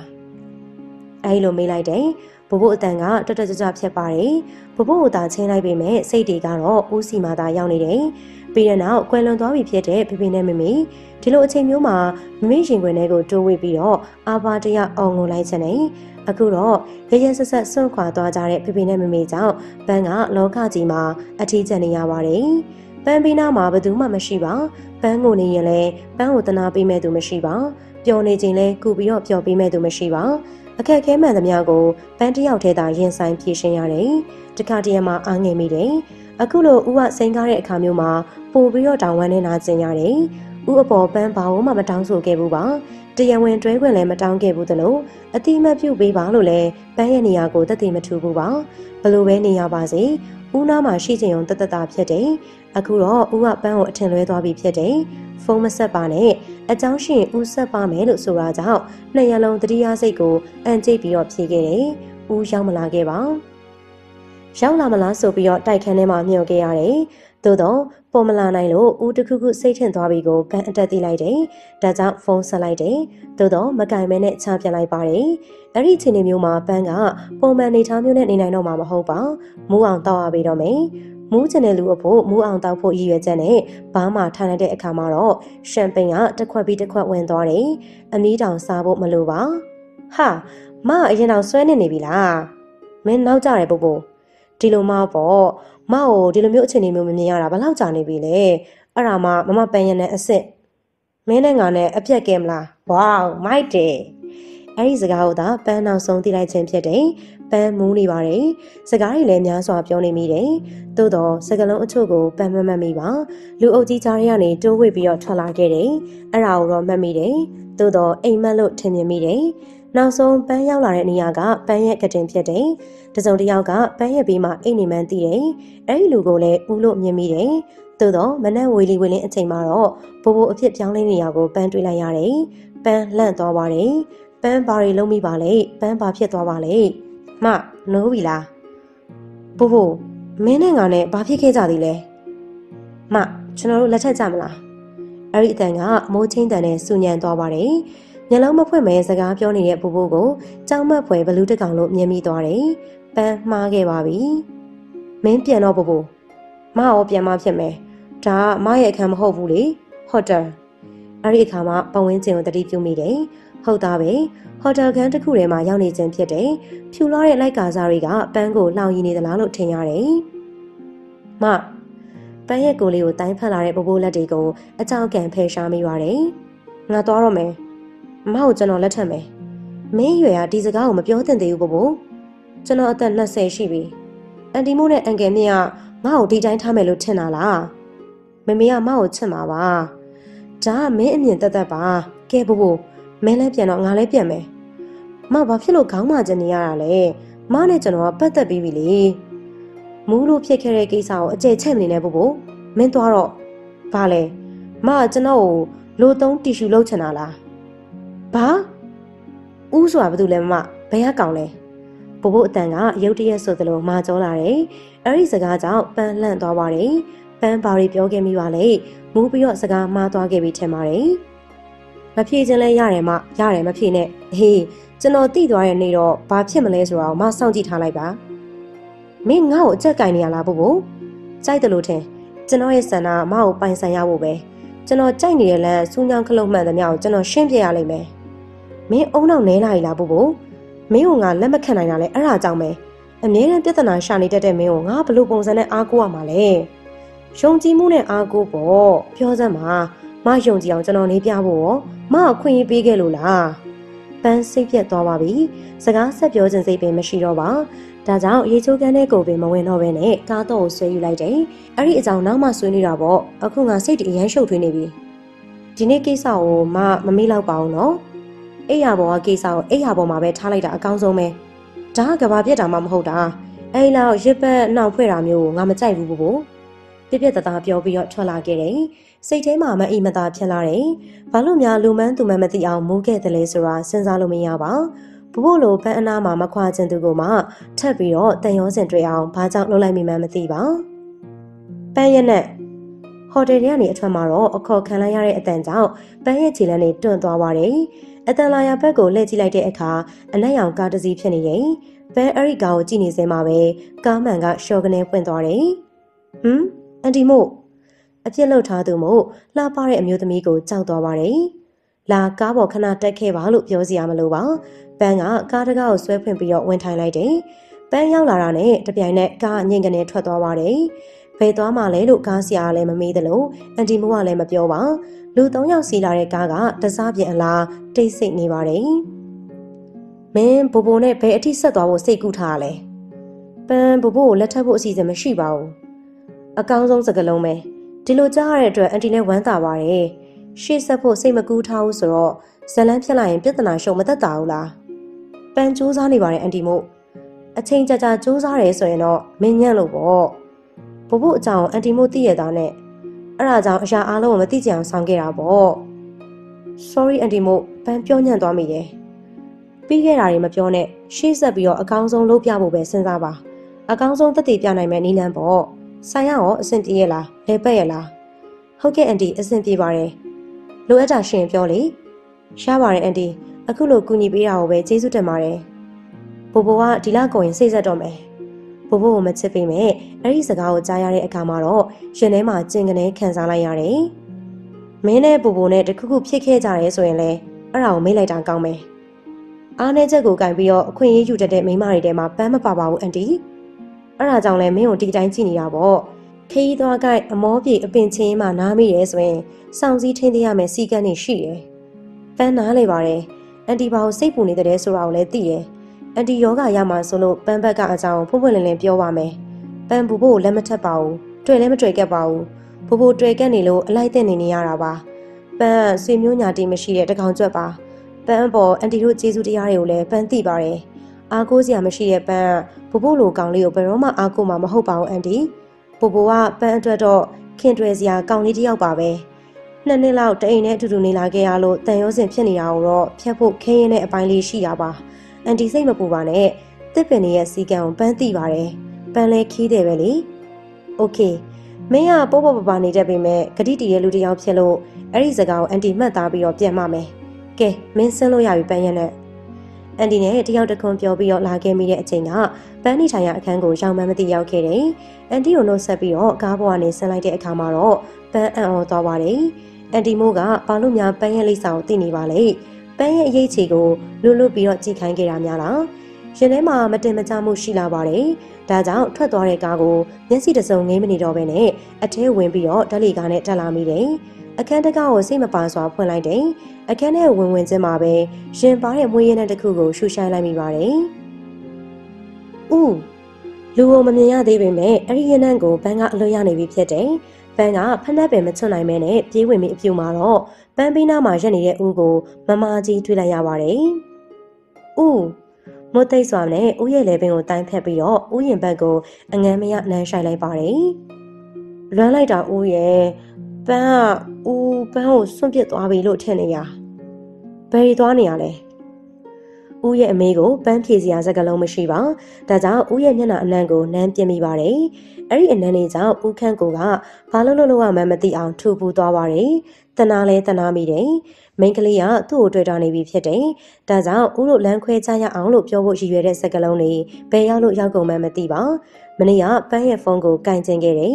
သို့တော့မိသားစုနေအိမ်မှာအိမ်တော်ဦးစီးကအဲ့လိုမပြုတ်မှုသင့်ဘူးလို့ယူဆတာကြောင့်မကင်ခဲ့ခြင်းဖြစ်တယ်ဒါကြောင့်တညလုံးအိတ်လို့မရခဲ့ပါကျွေးပေးမှငြိမ်သက်ပြီးတော့အိတ်ချင်အောင်ဆောင်ခဲ့ပေမဲ့စိတ်တွေကပန်းထန်ကိုသာရောက်နေတယ်အခက်တွေ့ခဲ့ရပါတယ်ခင်ပွန်းကောင်ဖခင်ကောင်ဖြစ်ချင်တဲ့သူကဒီလိုစိတ်မျိုးမဖြစ်သင့်ဘူးလို့ထင်ပါတယ်ဒါကြောင့်လေတညလုံးအပြင်းပြင်းအလန်လန်စဉ်းစားခဲ့တယ်ဒီထက်တန်ရောစင်မတွေ့မိခင်ပန်းရဲ့ဘေးမှာလဲကောင်လေးရှိနေတော့မှဇလန်းဖြတ်တော့မယ်လို့ဆုံးဖြတ်မိပြီးတော့ပန်းစီကိုရဲရဲကြီးလာခဲ့ခြင်းဖြစ်တယ်သို့တော့အိမ်ရောက်တဲ့အခါပန်းရှိမနေပါအိမ်ဟာကိုကြည့်လိုက်တော့လဲအိတ်ထားပုံမပေါ်ပါသူစိတ်ပူခဲ့ရတယ်ပန်းထံကိုဖုန်းဆက်မယ်လို့ကြံနေတော့မှပဲပန်းချက်ချင်းဆိုသလိုသူ့ရှိကိုဝါကနေရောက်လာပြီးတော့ကျွေးထန်နေပြီးတော့ငတ်မွတ်နေခဲ့တဲ့အနမ်းမိုးကိုအစမပြတ်ရွာချခြင်းသာဖြစ်တော့တယ်နေအောင်လေဦးမေးတာကိုပန်းဖြေအောင်လေဦးကိုပန်းအရန်ချက်တယ်ပန်းရဲ့ဖုန်းကိုဦးမကင်တာလဲပန်းစိတ်မဆိုးပါဘူးပန်းလေဦးကိုအခုလိုတွေ့ရတာကိုပဲပန်းအတွက်ပြည့်စုံပါပြီဦးပန်းကိုပြစ်မထားပါနဲ့နော်ဦးပြစ်ထားလို့ရှင်ပန်းယူရလိမ့်မယ်ပန်းဘဝမှာဦးကမရှိလို့ရှင်မဖြစ်လို့ပါနော်ဦးနော်အော်ပန်းလေးရဲ့တနာကြီးနာရီရနေတိုးဝင်လာတဲ့အခါပန်းရဲ့ကိုလေးကိုရှစ်တိုင်းလိုက်မိပြန်ပါတယ်ဦးသူနဲ့ပန်းကိုအထင်လွဲနေရမလားယင်သူကဘာလို့လဲပန်းဦးကိုဖုံးမလင်းလင်းပြောပါပန်းရဲ့ချစ်သူလားပန်းကိုချစ်နေတဲ့သူပါကြပြီလားဦးနဲ့မတွေ့ခင်ကတည်းကဆိုပါတော့ပန်းသူ့ကိုချစ်လားဦးကိုပဲချစ်တယ် သူ့ကိုချစ်လိုက်ပါလားဦးခန့်ကိုရဲ့စကားအဆုံးမှာတော့အေကန်ကြီးတစ်ခုလုံးတိတ်ဆိတ်သွားတယ်အသက်ရှူတန်ကိုပင်မချရပါသူ့ကိုချစ်လိုက်ပါပန်းဦးကပန်းအတွက်ပြောနေရပါဦးခန့်ကိုကဒုတိယအကြိမ်ပြောလိုက်တဲ့အခါမှာတော့ပန်းရနရဲ့မျက်ရည်တွေကပါးပြရနေတဆင့်လေပင်ကိုစီးစင်းကုန်ပါတယ်ဦးခန့်ကိုကြည့်နေတဲ့ပန်းရနရဲ့မျက်လုံးမှာဝမ်းနည်းခြင်းအားငယ်ခြင်းယူကျုံမရဖြစ်ခြင်းတွေပြည့်သိပ်ရှံထွက်နေပါတယ်ဦးနဲ့တွေ့မှအားငယ်တယ်ဆိုတာဘလို့အရာမှန်းကိုပန်းနားလေခဲ့တာပါဦးနဲ့တွေ့တော့မှတစုံတစ်ယောက်ကိုအားကိုးရမှန်းကိုသိခဲ့တာပါဦးရဲ့မိသားစုကိုပန်းဖြတ်စည်းလို့တဲ့ဆန္ဒမရှိပါဘူးအခုဒီလိုမျိုးလေးဦးကပန်းကိုမကြခဏလာတွေ့ပေးနေတယ်ဆိုရင်ပဲပန်းကျင်တတ်ပါပြီပန်းအရင်ကြီးလောဘမကြီးပါဘူးဦးရဲ့နော်ခဲရကြီးရဲ့အကောင်မလေးရဲ့ငါဘလို့ပြောရမလဲမင်းရဲ့ဆန္ဒကိုလိုက်လို့လိုက်ပြန်ရင်မင်းဘဝနဲ့နာသွားလိမ့်မယ်မင်းဘဝပြန်ရလိမ့်မယ်ပန်းကလည်းမိန်းမတွေကမိန်းမတစ်ယောက်ပါလောဘရှိပါတယ်ဒါပေမဲ့ဦးပန်းကိုပြစ်သွားမှဆိုလို့ပန်းဦးပေါ်ဘာမှမတောင်းဆိုရက်ခဲ့ဘူးနောက်လဲဦးပေါ်ဘာမှချုပ်ကင်ထားမှာမဟုတ်လို့ပန်းကိုပြစ်မထားပါနဲ့နော်ဦးနော်သူ့ရင်ခွင်ထဲကိုကလေးတစ်ယောက်လိုတိုးဝင်နေတဲ့ပန်းကြောင့်သူ့မှာဖဲခွာရခက်ဖက်တွေရခက်ဖြစ်ရပြန်နေခက်ပါတယ်ပန်းကလေးရဲ့မင်းနဲ့တော့ခက်ပါရဲ့ဒီပုံတိုင်းမင်းကိုအတင်းဆွန့်ပစ်ခဲ့ပြန်ရင်လေငါဘလို့မှစိတ်ချမ်းသာနိုင်မှာမဟုတ်ပါဘူးကလေးရဲ့ခက်ပါတယ်ကျွေရတခုခုကိုရိမ့်မိနေပြီပန်း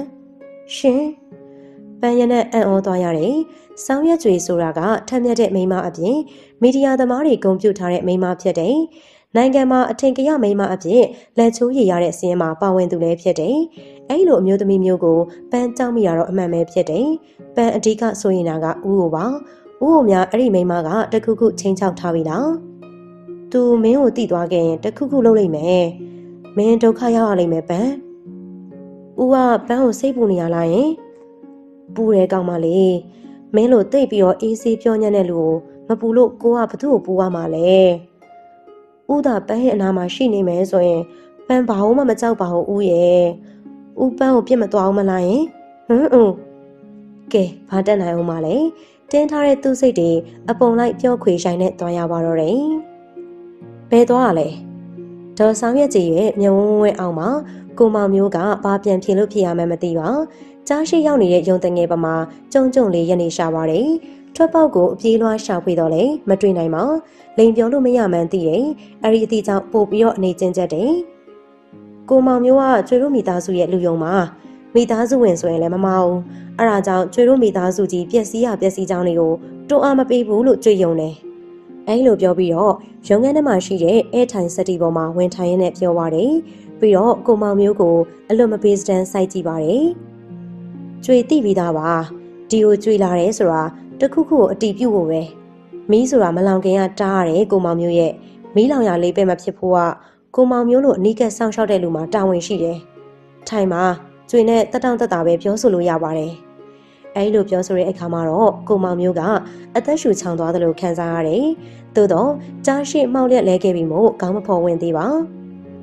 သူ့ကိုအပြစ်တင်ဖို့လာတာမဟုတ်ဘူးပြဿနာကိုဖြေရှင်းဖို့လာတာပါ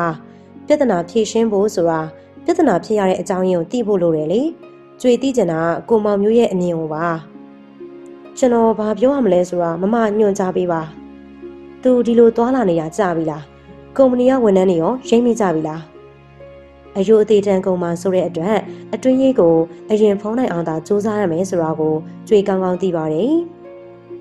ဖေဖေပုံကတမျိုးပဲနော်မမေနဲ့ဖေဖေနဲ့တခုခုဖြစ်ထားကြလားအဲဒီလိုသမီးကမိကွန်းထုတ်လာတဲ့အခါမှာတော့ကြွေလန့်သွားခဲ့ပါတယ်ကြွေတင်မကကို့ပုံကိုပါသမီးပါရိတ်စားမိလာပြီဖြစ်တယ်လူများအားလုံးကအသိဉာဏ်စဉ်းစားဉာဏ်ချင့်ဉာဏ်ရှိကြတယ်အဲ့ဒီထဲမှာအနေနီးစပ်သူတွေကသူတို့အလေးမြတ်ထားသူကိုပို့ပြီးတော့ရိတ်လို့ကြည့်တတ်ပြီးတော့ဝေဖန်တတ်ကြတယ်ဆိုတာကိုကြွေသိပါတယ်ဒါကြောင့်ဒီကိစ္စကိုကြွေမသိကြအောင်ဆောင်ပြီးတော့မဖြစ်တော့မှန်းသိလိုက်တယ်ကိုသိခါတွေဒီထက်ကြာဆင်းမသွားဖို့ကြွေထံမှာတာဝန်ရှိတယ်ဒါကြောင့်အခြေအနေကိုအကဲခတ်ဖို့အတွက်ကြွေကကိုကုမ္ပဏီကိုလာခဲ့ခြင်းဖြစ်တယ်နောက်ကနေလိုက်ချောင်းမယ်ဆိုရင်ကိုသိခါကြမှာကိုကြွေသိပါတယ်ဒါကြောင့်အတွင်းရေးမှုမလေးကိုနဲ့ပတ်သက်ပြီးတော့ဘယ်တော့အခါမှစစ်ဆေးခြင်းမပြုပါမောင်မျိုးလိုလူယုံကိုသာသူ့လူကိုဝက်သားဖြစ်အောင်လှည့်ကွက်သုံးထားတယ် သို့တော့ကိုမောင်မျိုးကကိုတို့အိမ်ရဲ့ငယ်မွေးချံပေါက်ဖြစ်တယ်။ယောက်ျားသားချင်းလည်းဖြစ်တာကြောင့်အဲ့ဒီကိစ္စကိုနှုတ်လုံနေခြင်းဖြစ်တယ်။အဲ့ဒီနှုတ်လုံတဲ့အချက်ကကိုသိခါအတွက်ကောင်းပေမဲ့ကျွေးအတွက်ကတော့တိတ်ပြီးတော့အဆင်မပြေပါ။လူပါဇက်ပေါက်တစ်ပေါက်ဘယ်အချိန်ထိပိတ်ထားနိုင်အောင်မလဲ။အခုလောက်ဆိုရင်ကိုမောင်မျိုးရဲ့မိသားစုကကိုအကြောင်းကိုသိနေလောက်ပါပြီ။ကိုမောင်မျိုးရဲ့ဇနီးကကိုအပေါ်အယိုသေးတက်နေလောက်ပါပြီ။ရှေ့မှာဘလောက်ပဲခေါင်းငုံရှိုးကျုံနေတယ်ဆိုပေမဲ့ရှင်ထဲမှာလေးစားမှုမရှိတော့ဘူးဆိုရင်တိတ်ခါဆိုတာမြောင်းထဲမှာပဲဖြစ်ပါတယ်။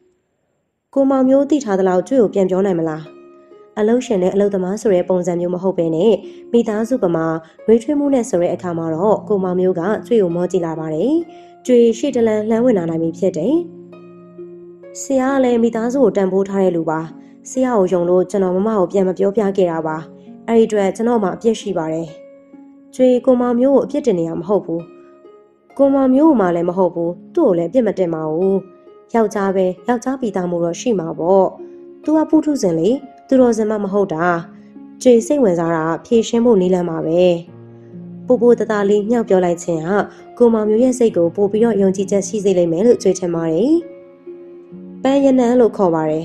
။ तू ကအလှပြင်ပစ္စည်းနဲ့အမျိုးသမီးဝတ်စုံဆိုင်ဖွင့်ထားတယ်မလား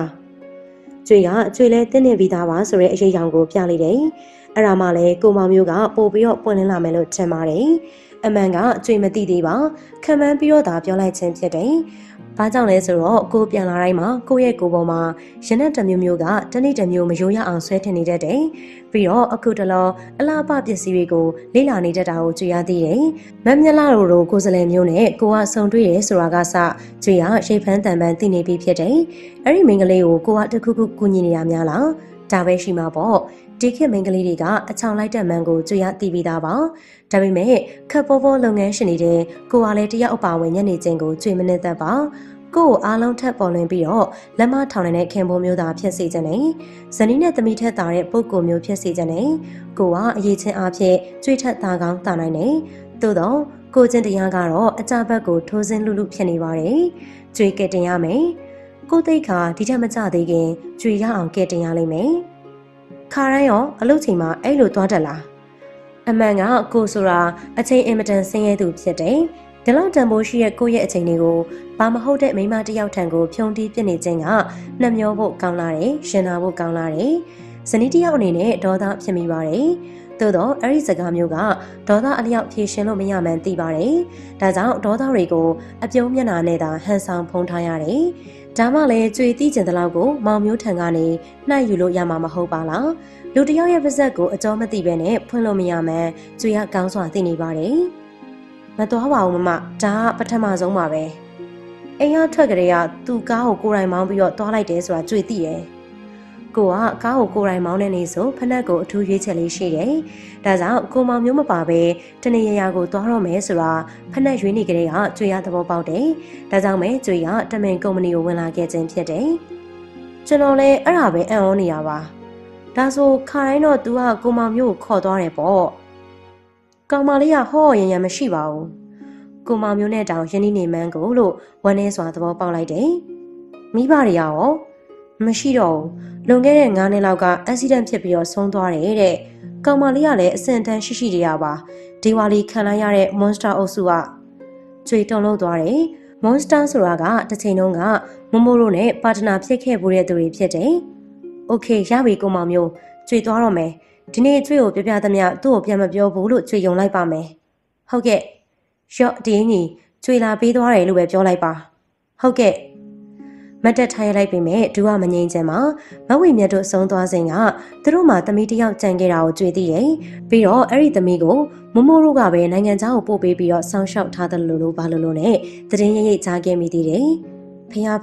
မဟုတ်ပါစေနဲ့အတန်တိတ်ဆူတောင်းမိတယ်။မနေ့ကမှကျွေလက်တလောကြားရတဲ့တဲ့တင်ကမမိုးတို့ထောက်ပံ့ပေးထားတဲ့မိန်းကလေးနဲ့မမိုးတို့သားကတခုခုဖြစ်တာကြောင့်မမိုးတို့ကအဲ့ဒီမိန်းကလေးနဲ့သားကိုခွဲဖို့ကြံရွယ်နေရဆိုတဲ့တဲ့တင်ဖြစ်တယ်။မမိုးသားနဲ့ဖြစ်နေတာအဲ့ဒီကောင်မလေးများလား။ကျွေကမတုံလို့စပူတုံလို့နေမိပါတယ်။တစ်ဖက်မှာလည်းစကားတွေကျွံသွားပြီးဖြစ်တယ်။ဒီလိုမတန်ရှင်းတဲ့ပတ်သက်မှုမျိုးကိုလည်းကြောက်ပါတယ်။ကျွေဘာလို့ရမလဲ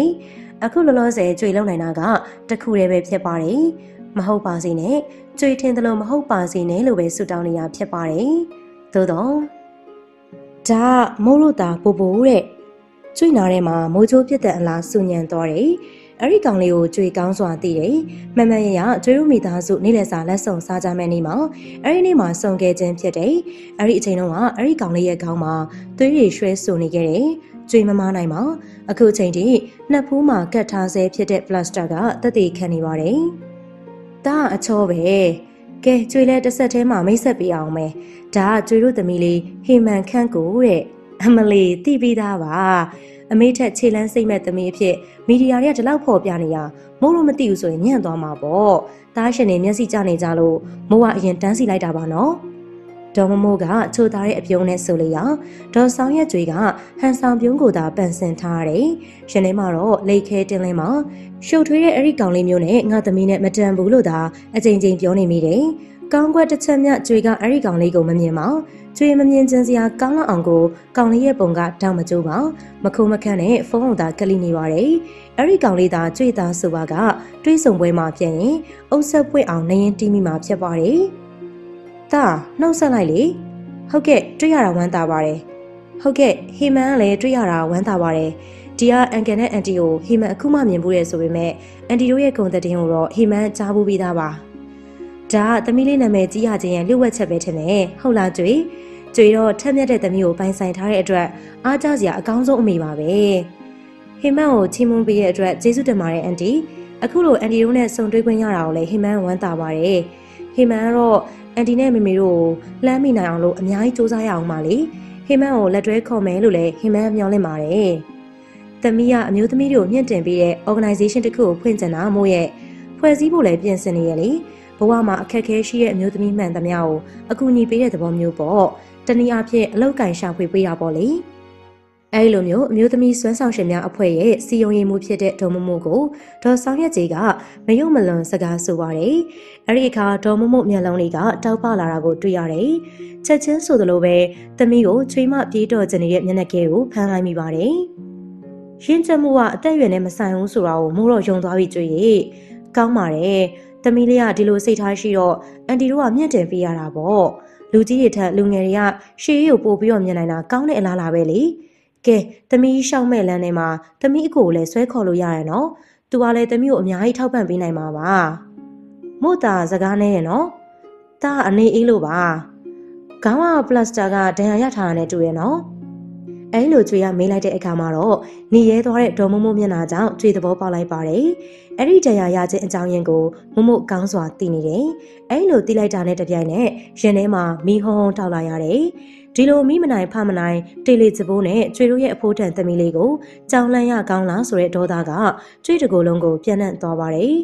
ကျွေအဲ့ဒီကောင်လေးကိုတွေးခဲ့စဉ်ကဂျင်းပန်အပြဖျို့ဖျဲအဝတ်စားရည်နဲ့ကပူကယိုဖြစ်တယ်။သို့တော့အခုမူကအနောက်တိုင်းဝတ်စုံကိုစမတ်ချချဝတ်ဆင်ထားတာဖြစ်တယ်။အပေါ်ရန်ကဘလို့ပဲရွှေမုံကျဲထားတယ်ဆိုပေမဲ့ပိုးပွားနေတဲ့ခန္ဓာကိုယ်ကိုကျွေကအတိုင်းသားသိမြင်ပြီးသားဖြစ်တယ်။အဲ့ဒီကောင်လေးကိုကျွေအထင်ကြီးလို့မရပါ။ကျွေတို့သားအမိကိုစကားတခွန်းမှခွန်းတုံမပြတ်တဲ့ကောင်လေးကယဉ်ကျေးမှုနေလာပါတယ်။အဲ့လိုကောင်လေးမျိုးနဲ့ကျွေရဲ့အဖိုးထန်သမီးလေးကိုမတန်ဘူးလို့ကျွေရတော့ထင်ပါတယ်။ဒီနေ့ဒီလိုအချိန်မျိုးမှာဒေါ်မိုးမိုးရဲ့မျက်နှာသာမရှိဘူးဆိုရင်တော့အဲ့ဒီကောင်လေးနလန်မထူနိုင်တော့တဲ့စကလုံးမျိုးကိုကျွေပြောမိလိမ့်မလားမသိပါအခုတော့အကြောင်းကြောင့်ကျွေရဲ့ဒေါသကိုအပြုံးနဲ့ဖုံးဖိထားရတယ်ဒေါ်မိုးမိုးဒီလည်းညံ့သောမိမတစ်ယောက်မဟုတ်တာကြောင့်အချိန်လေးကိုရှိမိလိမ့်မယ်လို့ထင်ပါတယ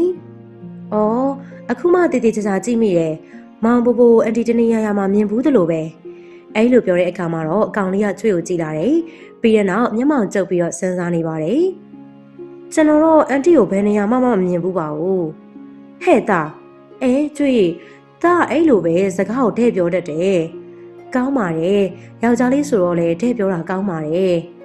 ်လူငယ်ဆိုတော့အမျိုးသမီးရဲ့ကိစ္စနဲ့ပတ်သက်လို့စိတ်မဝင်စားလို့ကျွေကိုမသိတာပဲနေမှာပါဒါကနည်းနည်းတဆွထိုးဆန်နေနှစ်ဖူးကတရားကိုပဲကြည့်လေဟိုနေ့ကသူ့တငယ်ချင်းနဲ့ကားပြိုင်မောင်းရင်းနဲ့ဖြစ်ရတာသူကသူ့ကိုသူများအနိုင်ယူသွားမှမျိုးဆိုတိတ်မုန်းတာလေမခံချင်စိတ်ပေါ့ကျွေရဲ့ကျွေရင်ထဲမှာဒေါ်မမို့ကိုမုန်းသွားတာအမှန်ပါအမှန်တရားကိုကျွေရသိနေပြီးသားဖြစ်တာကြောင့်အဲ့ဒီမူသားကိုရှိကြပါတယ်တစ်ဆက်ထဲမှာအလိညာစကားဆိုတတ်တဲ့ဒေါ်မမို့ကိုလည်းအထင်သေးသွားပါတယ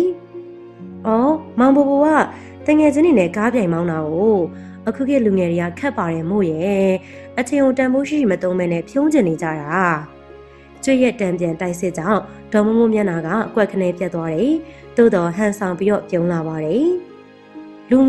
ငယ်ပီပီနေတာမျိုးလဲမကောင်းတဲ့အရာမှမဟုတ်တာပဲကျွေးရဲ့။မိုးလိုလူကြီးတွေကလောဘကြီးနေကြလို့ဖြစ်မှာပါ။အသက်20ဆိုတဲ့အရွယ်ကတကယ်တော့ငယ်ပါသေးရဲ့။ဒါပေမဲ့ဟေမန်လေးတို့ရင်းချက်ရင်တော့ပိုကောင်းတာပေါ့။ကဲတို့တွေကပဲဥဆောင်ပြီးတော့ပြောနေရောကလေးတွေတိတ်ဆိတ်နေရတယ်။တို့တွေကလေးတွေကိုအချိန်ပေးကြရင်မကောင်းလား။ကောင်းတာပေါ့အဆင်ပြေတဲ့တရက်တော့သူတို့တွေးဖို့ထပ်ပြီးတော့စုံပေးပြမှာပါအဆင်ပြေတဲ့ရက်အမြန်ဆုံးရောက်လာပါစေလို့ဆုတောင်းရမှာပဲဒါနဲ့ကိုခန့်ကိုလည်းပါမလာဘူးနော်ဒီကိစ္စတွေကအမေချင်းနဲ့ပဲပြောရင်ပိုလို့အဆင်ပြေမယ်ထင်လို့ပါကိုမင်းသူ oversea သွားတာရောပြန်ရောက်ပြီလား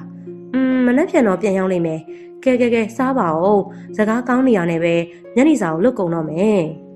အမှန်ကစားဖို့အတိကမဟုတ်ပါဒါကြောင့်ခရင်ကိုကင်ထားတဲ့ကျွေးစိတ်ကအဲ့ဒီကောင်လေးထံပါမှာရှယ်ဝဲနေပါတယ်အဲ့ဒီကောင်လေးကိုမတိမတာလှမ်းပြီးတော့အကဲခတ်လိုက်တဲ့အခါကောင်လေးကအဝါရောင်အသီးဖြိုရည်ကိုစိန်ခံပြီးတော့တောင်းနေတယ်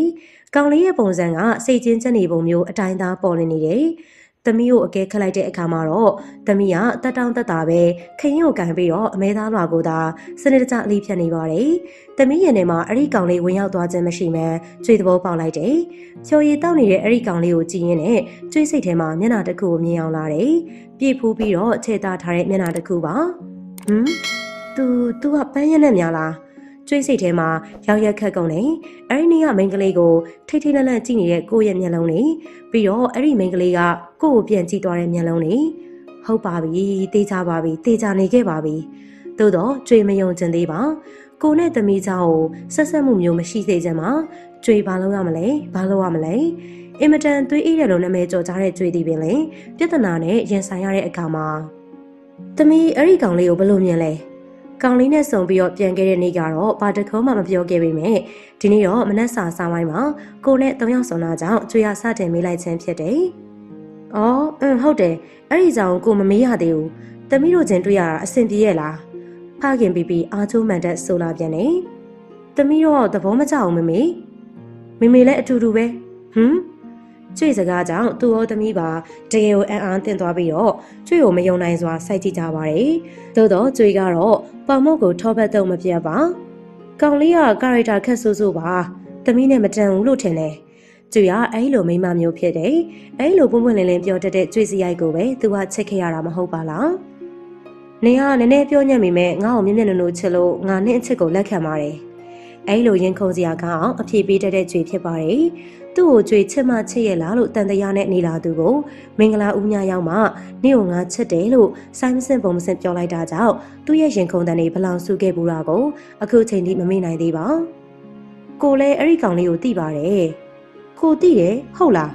းဘယ်ပွဲမှာစုံဘူးလို့လဲကျွေတို့မိသားစုနေ့လည်စာစားဝိုင်းလေးကိုသွေးထက်တန်ရုံဖြစ်ပြီးတော့ထွက်သွားတဲ့ဇုံတွေကိုကိုမှတ်မိတယ်မလာ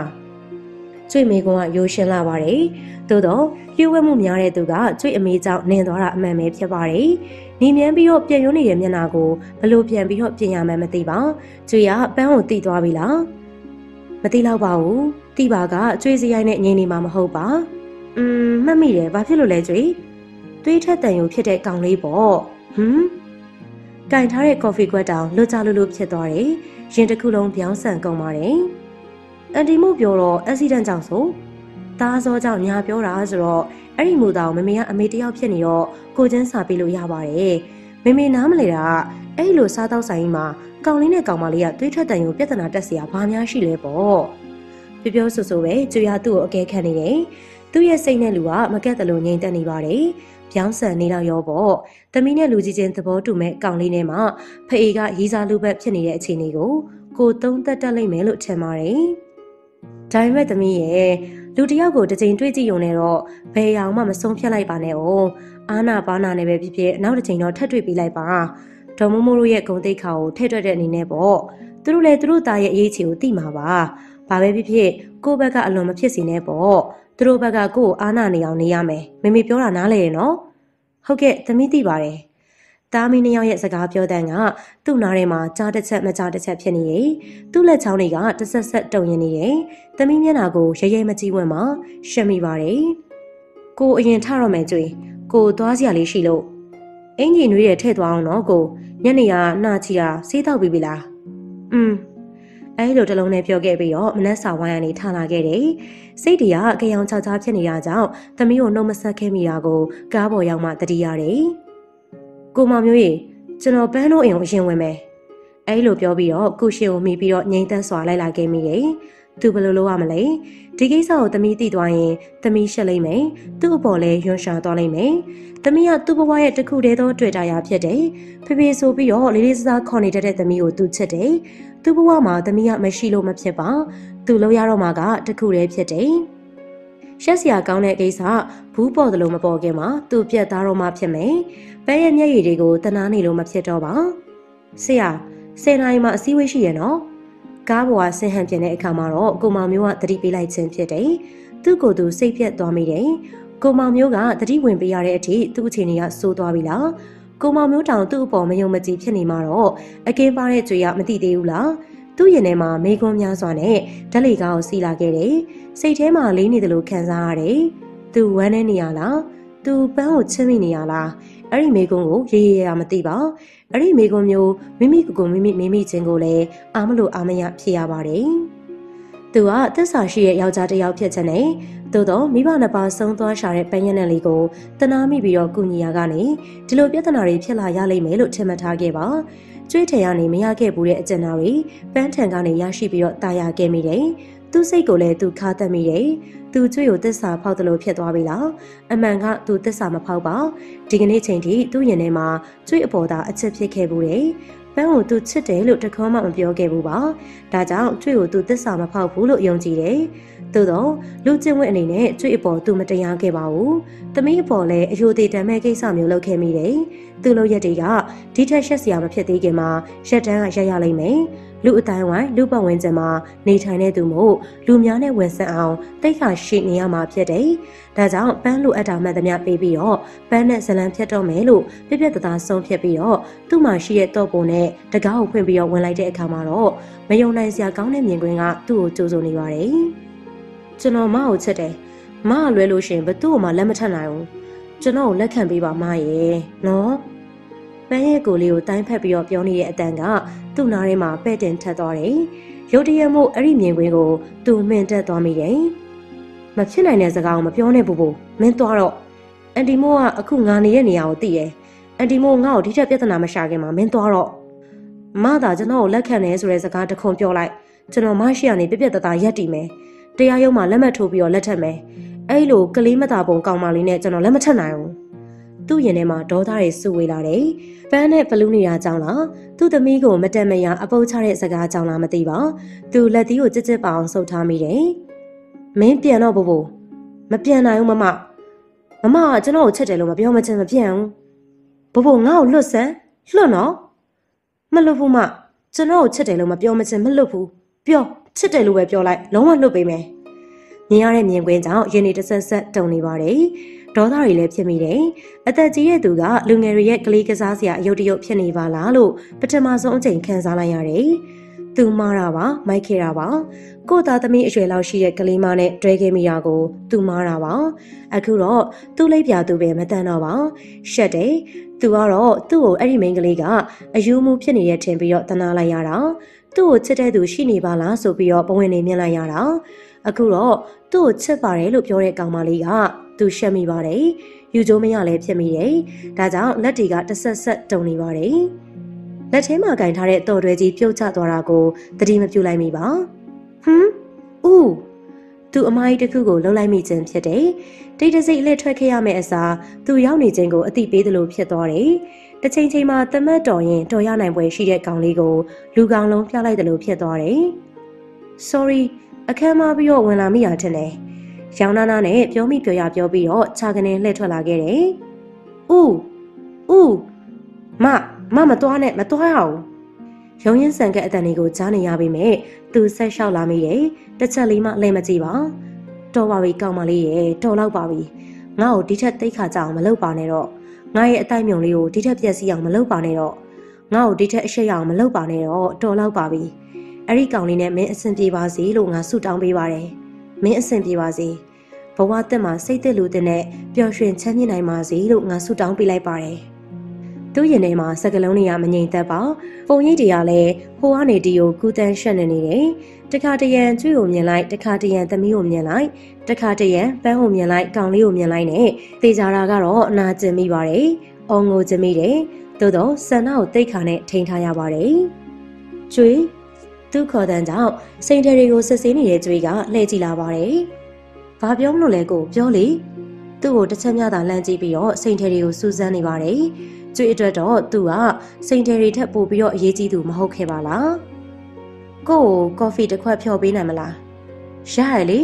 အဲ့လိုပြောပြီးတော့အင်တကောကိုနှိပ်ပြလိုက်တယ်။မဝင်းသူရှိလား။ကျွေးအတန်ဆုံးတဲ့အခါတကားခောက်တန်ထွက်ပေါ်လာတယ်။ဝင်လာပါ။ကျွေးရဆက်ပြီးတော့ပြောတဲ့အခါတကားရွက်မှာအတန်မမီပဲဖွင့်သွားပြီးတော့အခန်းထဲမဝင်းသူဝင်လာပါတယ်။သူစိတ်ပြတ်သွားတယ်။စိတ်ထဲရှိတဲ့အတိုင်းသာဆိုရင်တော့ကျွေးကိုရန်စကားဆိုလိုက်ချင်တယ်။သို့တော့အိမ်မက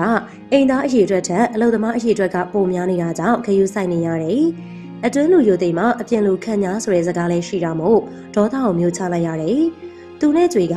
အိမ်ရဲ့အရှင်သခင်တွေဖြစ်တဲ့ခေါင်မိုးလို့ဆိုရပေလိမ့်မယ်။ခေါင်ကမိုးယိုလို့မဖြစ်ပါ။လင်မယားနှစ်ယောက်ကအေးချမ်းမှုရှိမှနောက်လိုက်ဝန်ထမ်းနေတဲ့အေးချမ်းမှုရှိမှဖြစ်တယ်။ကော်ဖီနှစ်ခွက်ဖြော်လာပါ။ဟုတ်ကဲ့မဝင်းသူကကျွေတို့ရဲ့ငင်မွေးချံပေါက်ဖြစ်တယ်။သို့တော့ကျွေနဲ့ယင်းရဲ့ဆက်ဆံရေးမျိုးမဟုတ်ပါ။ကျွေကဘယ်အလုပ်သမားမျိုးကိုမဆိုညနေသာပေးလိမ့်မရှိပါ။ဒါကြောင့်အခန်းထဲကနေထွက်သွားတဲ့မဝင်းသူကကျွေကိုကြောပေးပြီးတော့မှထွက်မသွားဝင်မယ်နဲ့နောက်ဆုတ်ပြီးတော့သာသွားပါတယ်။အဲ့ဒီအရာကိုသူ့အမြင်မှာရိုသေလွန်းအားကြီးနေပြီလို့ထင်ပါတယ်။တစ်ဖက်ကတွေးကြည့်ရင်တော့ငါအလုပ်ရှင်ငါ့ကိုရိုသေလေးခြင်းလို့ကျင်းနေစရာကောင်းပြီမဲ့တစ်ဖက်ကတွေးကြည့်မယ်ဆိုရင်တော့မွန်ကျက်ပါတယ်။လူချင်းတူပါလျက်နဲ့လူလိုမဆက်ဆံခံရခြင်းကလူဖြစ်ရှုံးတယ်လို့ထင်ပါတယ်။ကိုကမင်းဖြော်ပေးတဲ့ကော်ဖီကိုပိုတောက်ချင်တာကြွေ။ကော်ဖီပဲကိုရဲ့ဘသူဖြော်ပေါ့။ကြွေထက်မဝင်းသူကပို့ပြီးတော့လက်ရကောင်းမယ်လို့ထင်ပါတယ်။သူကသာစူးစမ်းပြီးတော့ပြောလိုက်ရပြီမဲ့ကြွေကတော့အကြည့်ပဲမပြတ်ပါပေါ့ပေါ့ပါပါပဲပြောသွားတာဖြစ်ပါတယ်။သူလက်ထပ်ထားရတဲ့အမျိုးသမီးကကြောက်ရွံ့ကြီးမှအချိန်ကြာလာတဲ့အမျှပို့ပြီးတော့တည်လာတယ်။ဟိုရင်ချိန်ကြီးကိုလွမ်းမိပါတယ်။အဲ့ဒီအချိန်ကသူကနန်းလိုက်တိုင်းမှာသူ့ကိုပြန်နှမ်းတဲ့ဆောင်ရွက်ကြွေကိုအခုဘယ်မှာရှာလို့ရှာရမှန်းမသိပါဘယ်အချိန်ကလေးကစပြီးတော့ကြွေနဲ့သူအနေဝေးသွားမှန်းသတိမထားမိလိုက်ပါသမီးလေးမွေးပြီးရဲ့နောက်မှာလားဒါကိုလည်းရေးရမသိပါအိမ်အောင်ကြပြီးတော့ဟန်နီမွန်3ရက်မြထွက်သွားချိန်လေးမှာပဲအိမ်အောင်မှုအနှစ်သာရကိုခန်းစားရဖို့တယ်အဲ့ဒီနောက်ပိုင်းအလုံးမအိမ်မအလုံးစပွဲမှာညာလုံးပေါက်ခဲ့တဲ့နေ့လည်းရှိခဲ့ဘူးတယ်သို့တော့အထီးကျန်ဆန်တယ်လို့မထင်ခဲ့ပါ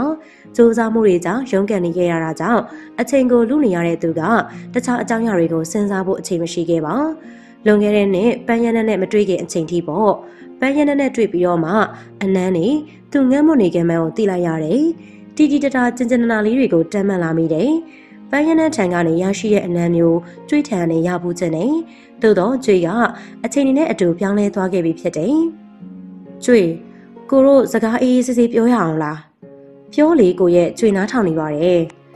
အဲ့ဒီပစ္စည်းကိုချထားလိုက်ပါကြွေကိုဒီနေ့တခုခုထူးခြားနေတယ်လို့ပဲကိုထက်အဲ့ဒီစိန်ထဲတွေကပို့ပြီးတော့အရေးကြီးနေရလားကြွေကိုစကားကိုအာရုံရောက်ပါတယ်မင်းတိတ်ပြောင်းလဲသွားတယ်ကြွေဖះကြီးအဲ့ဒီအခါကျမှကြွေရသူ့ကိုစိုက်ကြည့်လာတယ်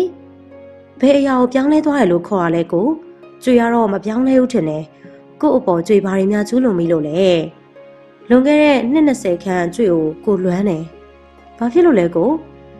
အဲ့ဒီအချိန်တုန်းကကိုကတစ်ချက်နန်းနေဆိုလို့ရှင်ကြွေရကိုကိုနှစ်ချက်နန်းတတ်တယ်လေအိုးအဲ့ဒီတုန်းက20ကျော်လေအခုကြွေအသက်က45နှစ်ရှိနေပြီတူတော့မလားကိုရဲ့ကြွေကိုရှင်မခုံတော့လို့လားဘာတွေလျှောက်ပြောနေရလဲနားရှက်စရာတွေမကောင်းပါဘူးဘသူ့ကိုရှက်နေရလဲကိုနဲ့မင်းကအကျဉ်းလင်များတွေလေကွာဒါတော့ဒါပေါ့ကျွေတို့အရွယ်ကကလေးကလားစကားတွေပြောနေရမယ့်အရွယ်မဟုတ်တော့ဘူးကိုတရားဓမ္မကိုနှလုံးသွင်းပြီးတော့လူငယ်တွေကိုဘယ်လိုပြောထောင်ရမလဲဆိုတာစဉ်းစားရတော့မှာဒါပေမဲ့ကိုတို့ကလူတွေလေကိုဘာကိုရင်ညွှန်းပြီးတော့ပြောနေရလဲကျွေနားမလဲဘူးသူစိတ်ပြတ်သွားတယ်ဒီနေ့တော့အဲ့ရအတူတူဝင်ရအောင်လို့ညနေပြောင်တိုက်ပြီးတော့မပြောလို့တော့ပါပြောရင်လည်းအရှက်ရစရာအပြုတ်မြူမျိုးနဲ့သာကျွေရတုံ့ပြန်လိမ့်မယ်လို့ထင်ပါတယ်မနိုင်တဲ့ပွဲမို့အမိုက်ခံပြီးတော့မတိုက်ချင်တော့ပါအဲဒါကြောင့်ညအိဝတ်စုံကိုသာလဲဝစ်ပြီးတော့အိယာထဲဝင်လာတယ်ကျွေးထံကိုမတိမတာအာယုံဆိုင်မိပေမဲ့ကျွေးကစိန်ထဲတွေကိုတဲတဲမဲမဲကြည့်နေပါတယ်ဘဝကအတိတ်ပဲမရှိဘူးလို့သူ့စိတ်ထဲမှာခံစားလိုက်ရတယ် ကျွေကအလောက်ကပြန်လာရင်ရေချိုးပြီးတော့ညနေစာစားတယ်ပြီးရင်သမီးနဲ့အတူတူဖျားဝေးပြုတ်တရားထိုင်တယ်ပြီးရင်စင်းနေစင်းစစ်မစင်ရင်ကွန်ပျူတာနဲ့အလုပ်ရှုပ်ဒါမှမဟုတ်စိန်တဲတွေကိုစစ်ဆေးခြင်းကျွေနဲ့သူရဲ့အိယာဝင်ခြင်းကမတူပါအခန်းတူပါလေးရဲ့နဲ့ကတင်နှလုံးထားပြီးတော့တယောက်တက်ကတင်အိတ်ချင်းမှလည်းအတိတ်ပဲမရှိဘူးလို့ထင်ပါတယ်ကျွေရဲ့အကြောင်းပြချက်ကသူလွတ်လွတ်လပ်လပ်အိတ်လို့ရအောင်လို့ပြောပါတယ်ဇော်ရကတက်မယ်ဆိုရင်တော့သူဟာပဲနှာဘူးကြမှာဆိုတာကြောင့်တိတ်ဆိတ်နေကြရတယ်သို့တော့အဲ့ဒီကိစ္စကိုသူဘဝင်ကြားလာသည်တော့မဟုတ်ပါပန်းဆိုဘလောက်များအဆင်ပြေလိုက်လေသူ့ကိုတိတိတတစကားလေးတွေပြောလိုက်မယ်ကျင်ကျင်နာနာအနမ်းလေးတွေပေးလိုက်မယ်ပန်းနဲ့နေရတာကိုသူတာရတယ်နှုတ်ပြရဲလို့လည်းထင်တယ်သို့တော့အတိုင်းဝိုင်းနဲ့တိတ်ခါတရားကသူနဲ့ပန်းကိုကောင်းကောင်းကြီးခွဲထုတ်လိုက်ပြီးဖြစ်တယ်ခုနေချိန်ပန်းဘာလုပ်နေမလဲကောင်လေးနဲ့တာယာနေမလားအစင်ရောပြေပါမလားပန်းထံကိုစိတ်ရောက်သွားပြန်တဲ့အခါမှာတော့သမီးလေးအပေါ်အာနာစိတ်ဖြစ်ရပြန်တယ်မဖြစ်ပါဘူးပန်းကိုတတိယနေလို့မရပါစူးစမ်းပြီးတော့မေးဖြစ်ဖို့သာစဉ်းစားရမယ်သို့တော့ရှင်လေးမှာတတိယနေုံနဲ့ဆိုးရတဲ့ကိစ္စကြီးဖြစ်သွားတာမဟုတ်ဘူးလို့ထင်ပါတယ်ကိုအိပ်ပြီလားကျွေးအတန်ကိုတီတိုးချရတော့လေသူခွန်းတော့မပြန်တော့ဘဲနဲ့ငြင်းနေလိုက်ပါတယ်ကျွေးအိပ်ရဝင်တော့မယ်ထင်ပါတယ်အဝတ်စားလေးနေတဲ့ကိုကြားရတယ်ပြီးတော့ညအိမ်မီကိုဖွင့်လိုက်တယ်သူအိပ်ပြီအထင်နဲ့ကျွေးကသူ့ကိုအိပ်ရဝင်အနမ်းလေးပေးအောင်မယ်လို့မျှော်လင့်မိပေမဲ့နောက်ဆုံးမှအချင်းကြီးတာပဲဖြစ်ပါတယ်သူကကိုကယူတာပါမျောလင်းမိတဲ့သူ့စိတ်ကိုကမှိုင်မဲတာပါသူကတော့စိတ်ကူးရင်လိုက်ရတာကျွေသာသူ့ကိုတိတ်တဆိတ်လေးခွန်းပြီးတော့အနမ်းပေးရဲဆိုရင်တော့သူကကျွေထံမှာအနမ်းမိုးရွာပစ်အောင်မယ်လို့တွေးမိတယ်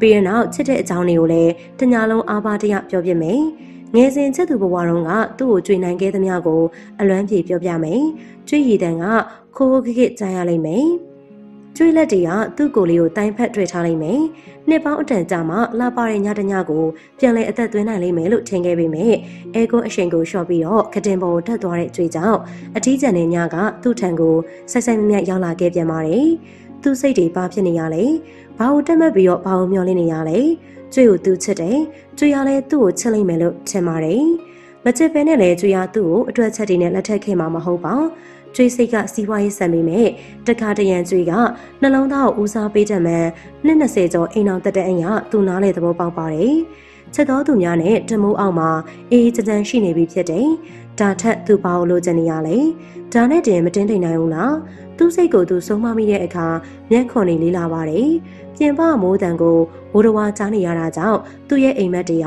တန်စင်နေနဲ့ဖြစ်နေတယ်။အိမ်မက်ထဲမှာကျွေကအ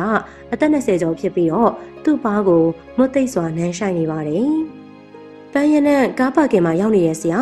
။ကိုမောင်မျိုးရဲ့စကားကြောင့်သူ့ခေါင်းမှာနှစ်ဆခန့်ကြီးသွားတယ်လို့ခံစားလိုက်ရတယ်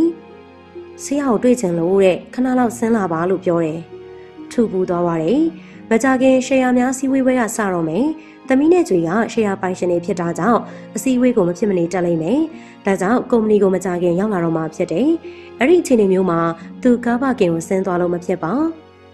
ဆရာဆင်းမလာမချင်းမပြန်ဘူးတဲ့ဘယ်အညိုးနဲ့များသူ့ကိုစိတ်ဒုက္ခပေးနေတယ်လဲမသိပါပန်းရနန်းကြောင့်သူ့စိတ်တွေဂျင်းနဲ့ချက်ထဲကိုရောက်နေတာအမှန်ပါအကယ်လို့သူဆင်းမသွားဘူးဆိုရင်လည်းစိတ်ထဲတွေးကျင်တယ်လို့တွေးပြီးတော့မန်ယူရဲ့ဆန်ဆန်ရှောင်းလို့ကုန်မှာစိုးရတယ်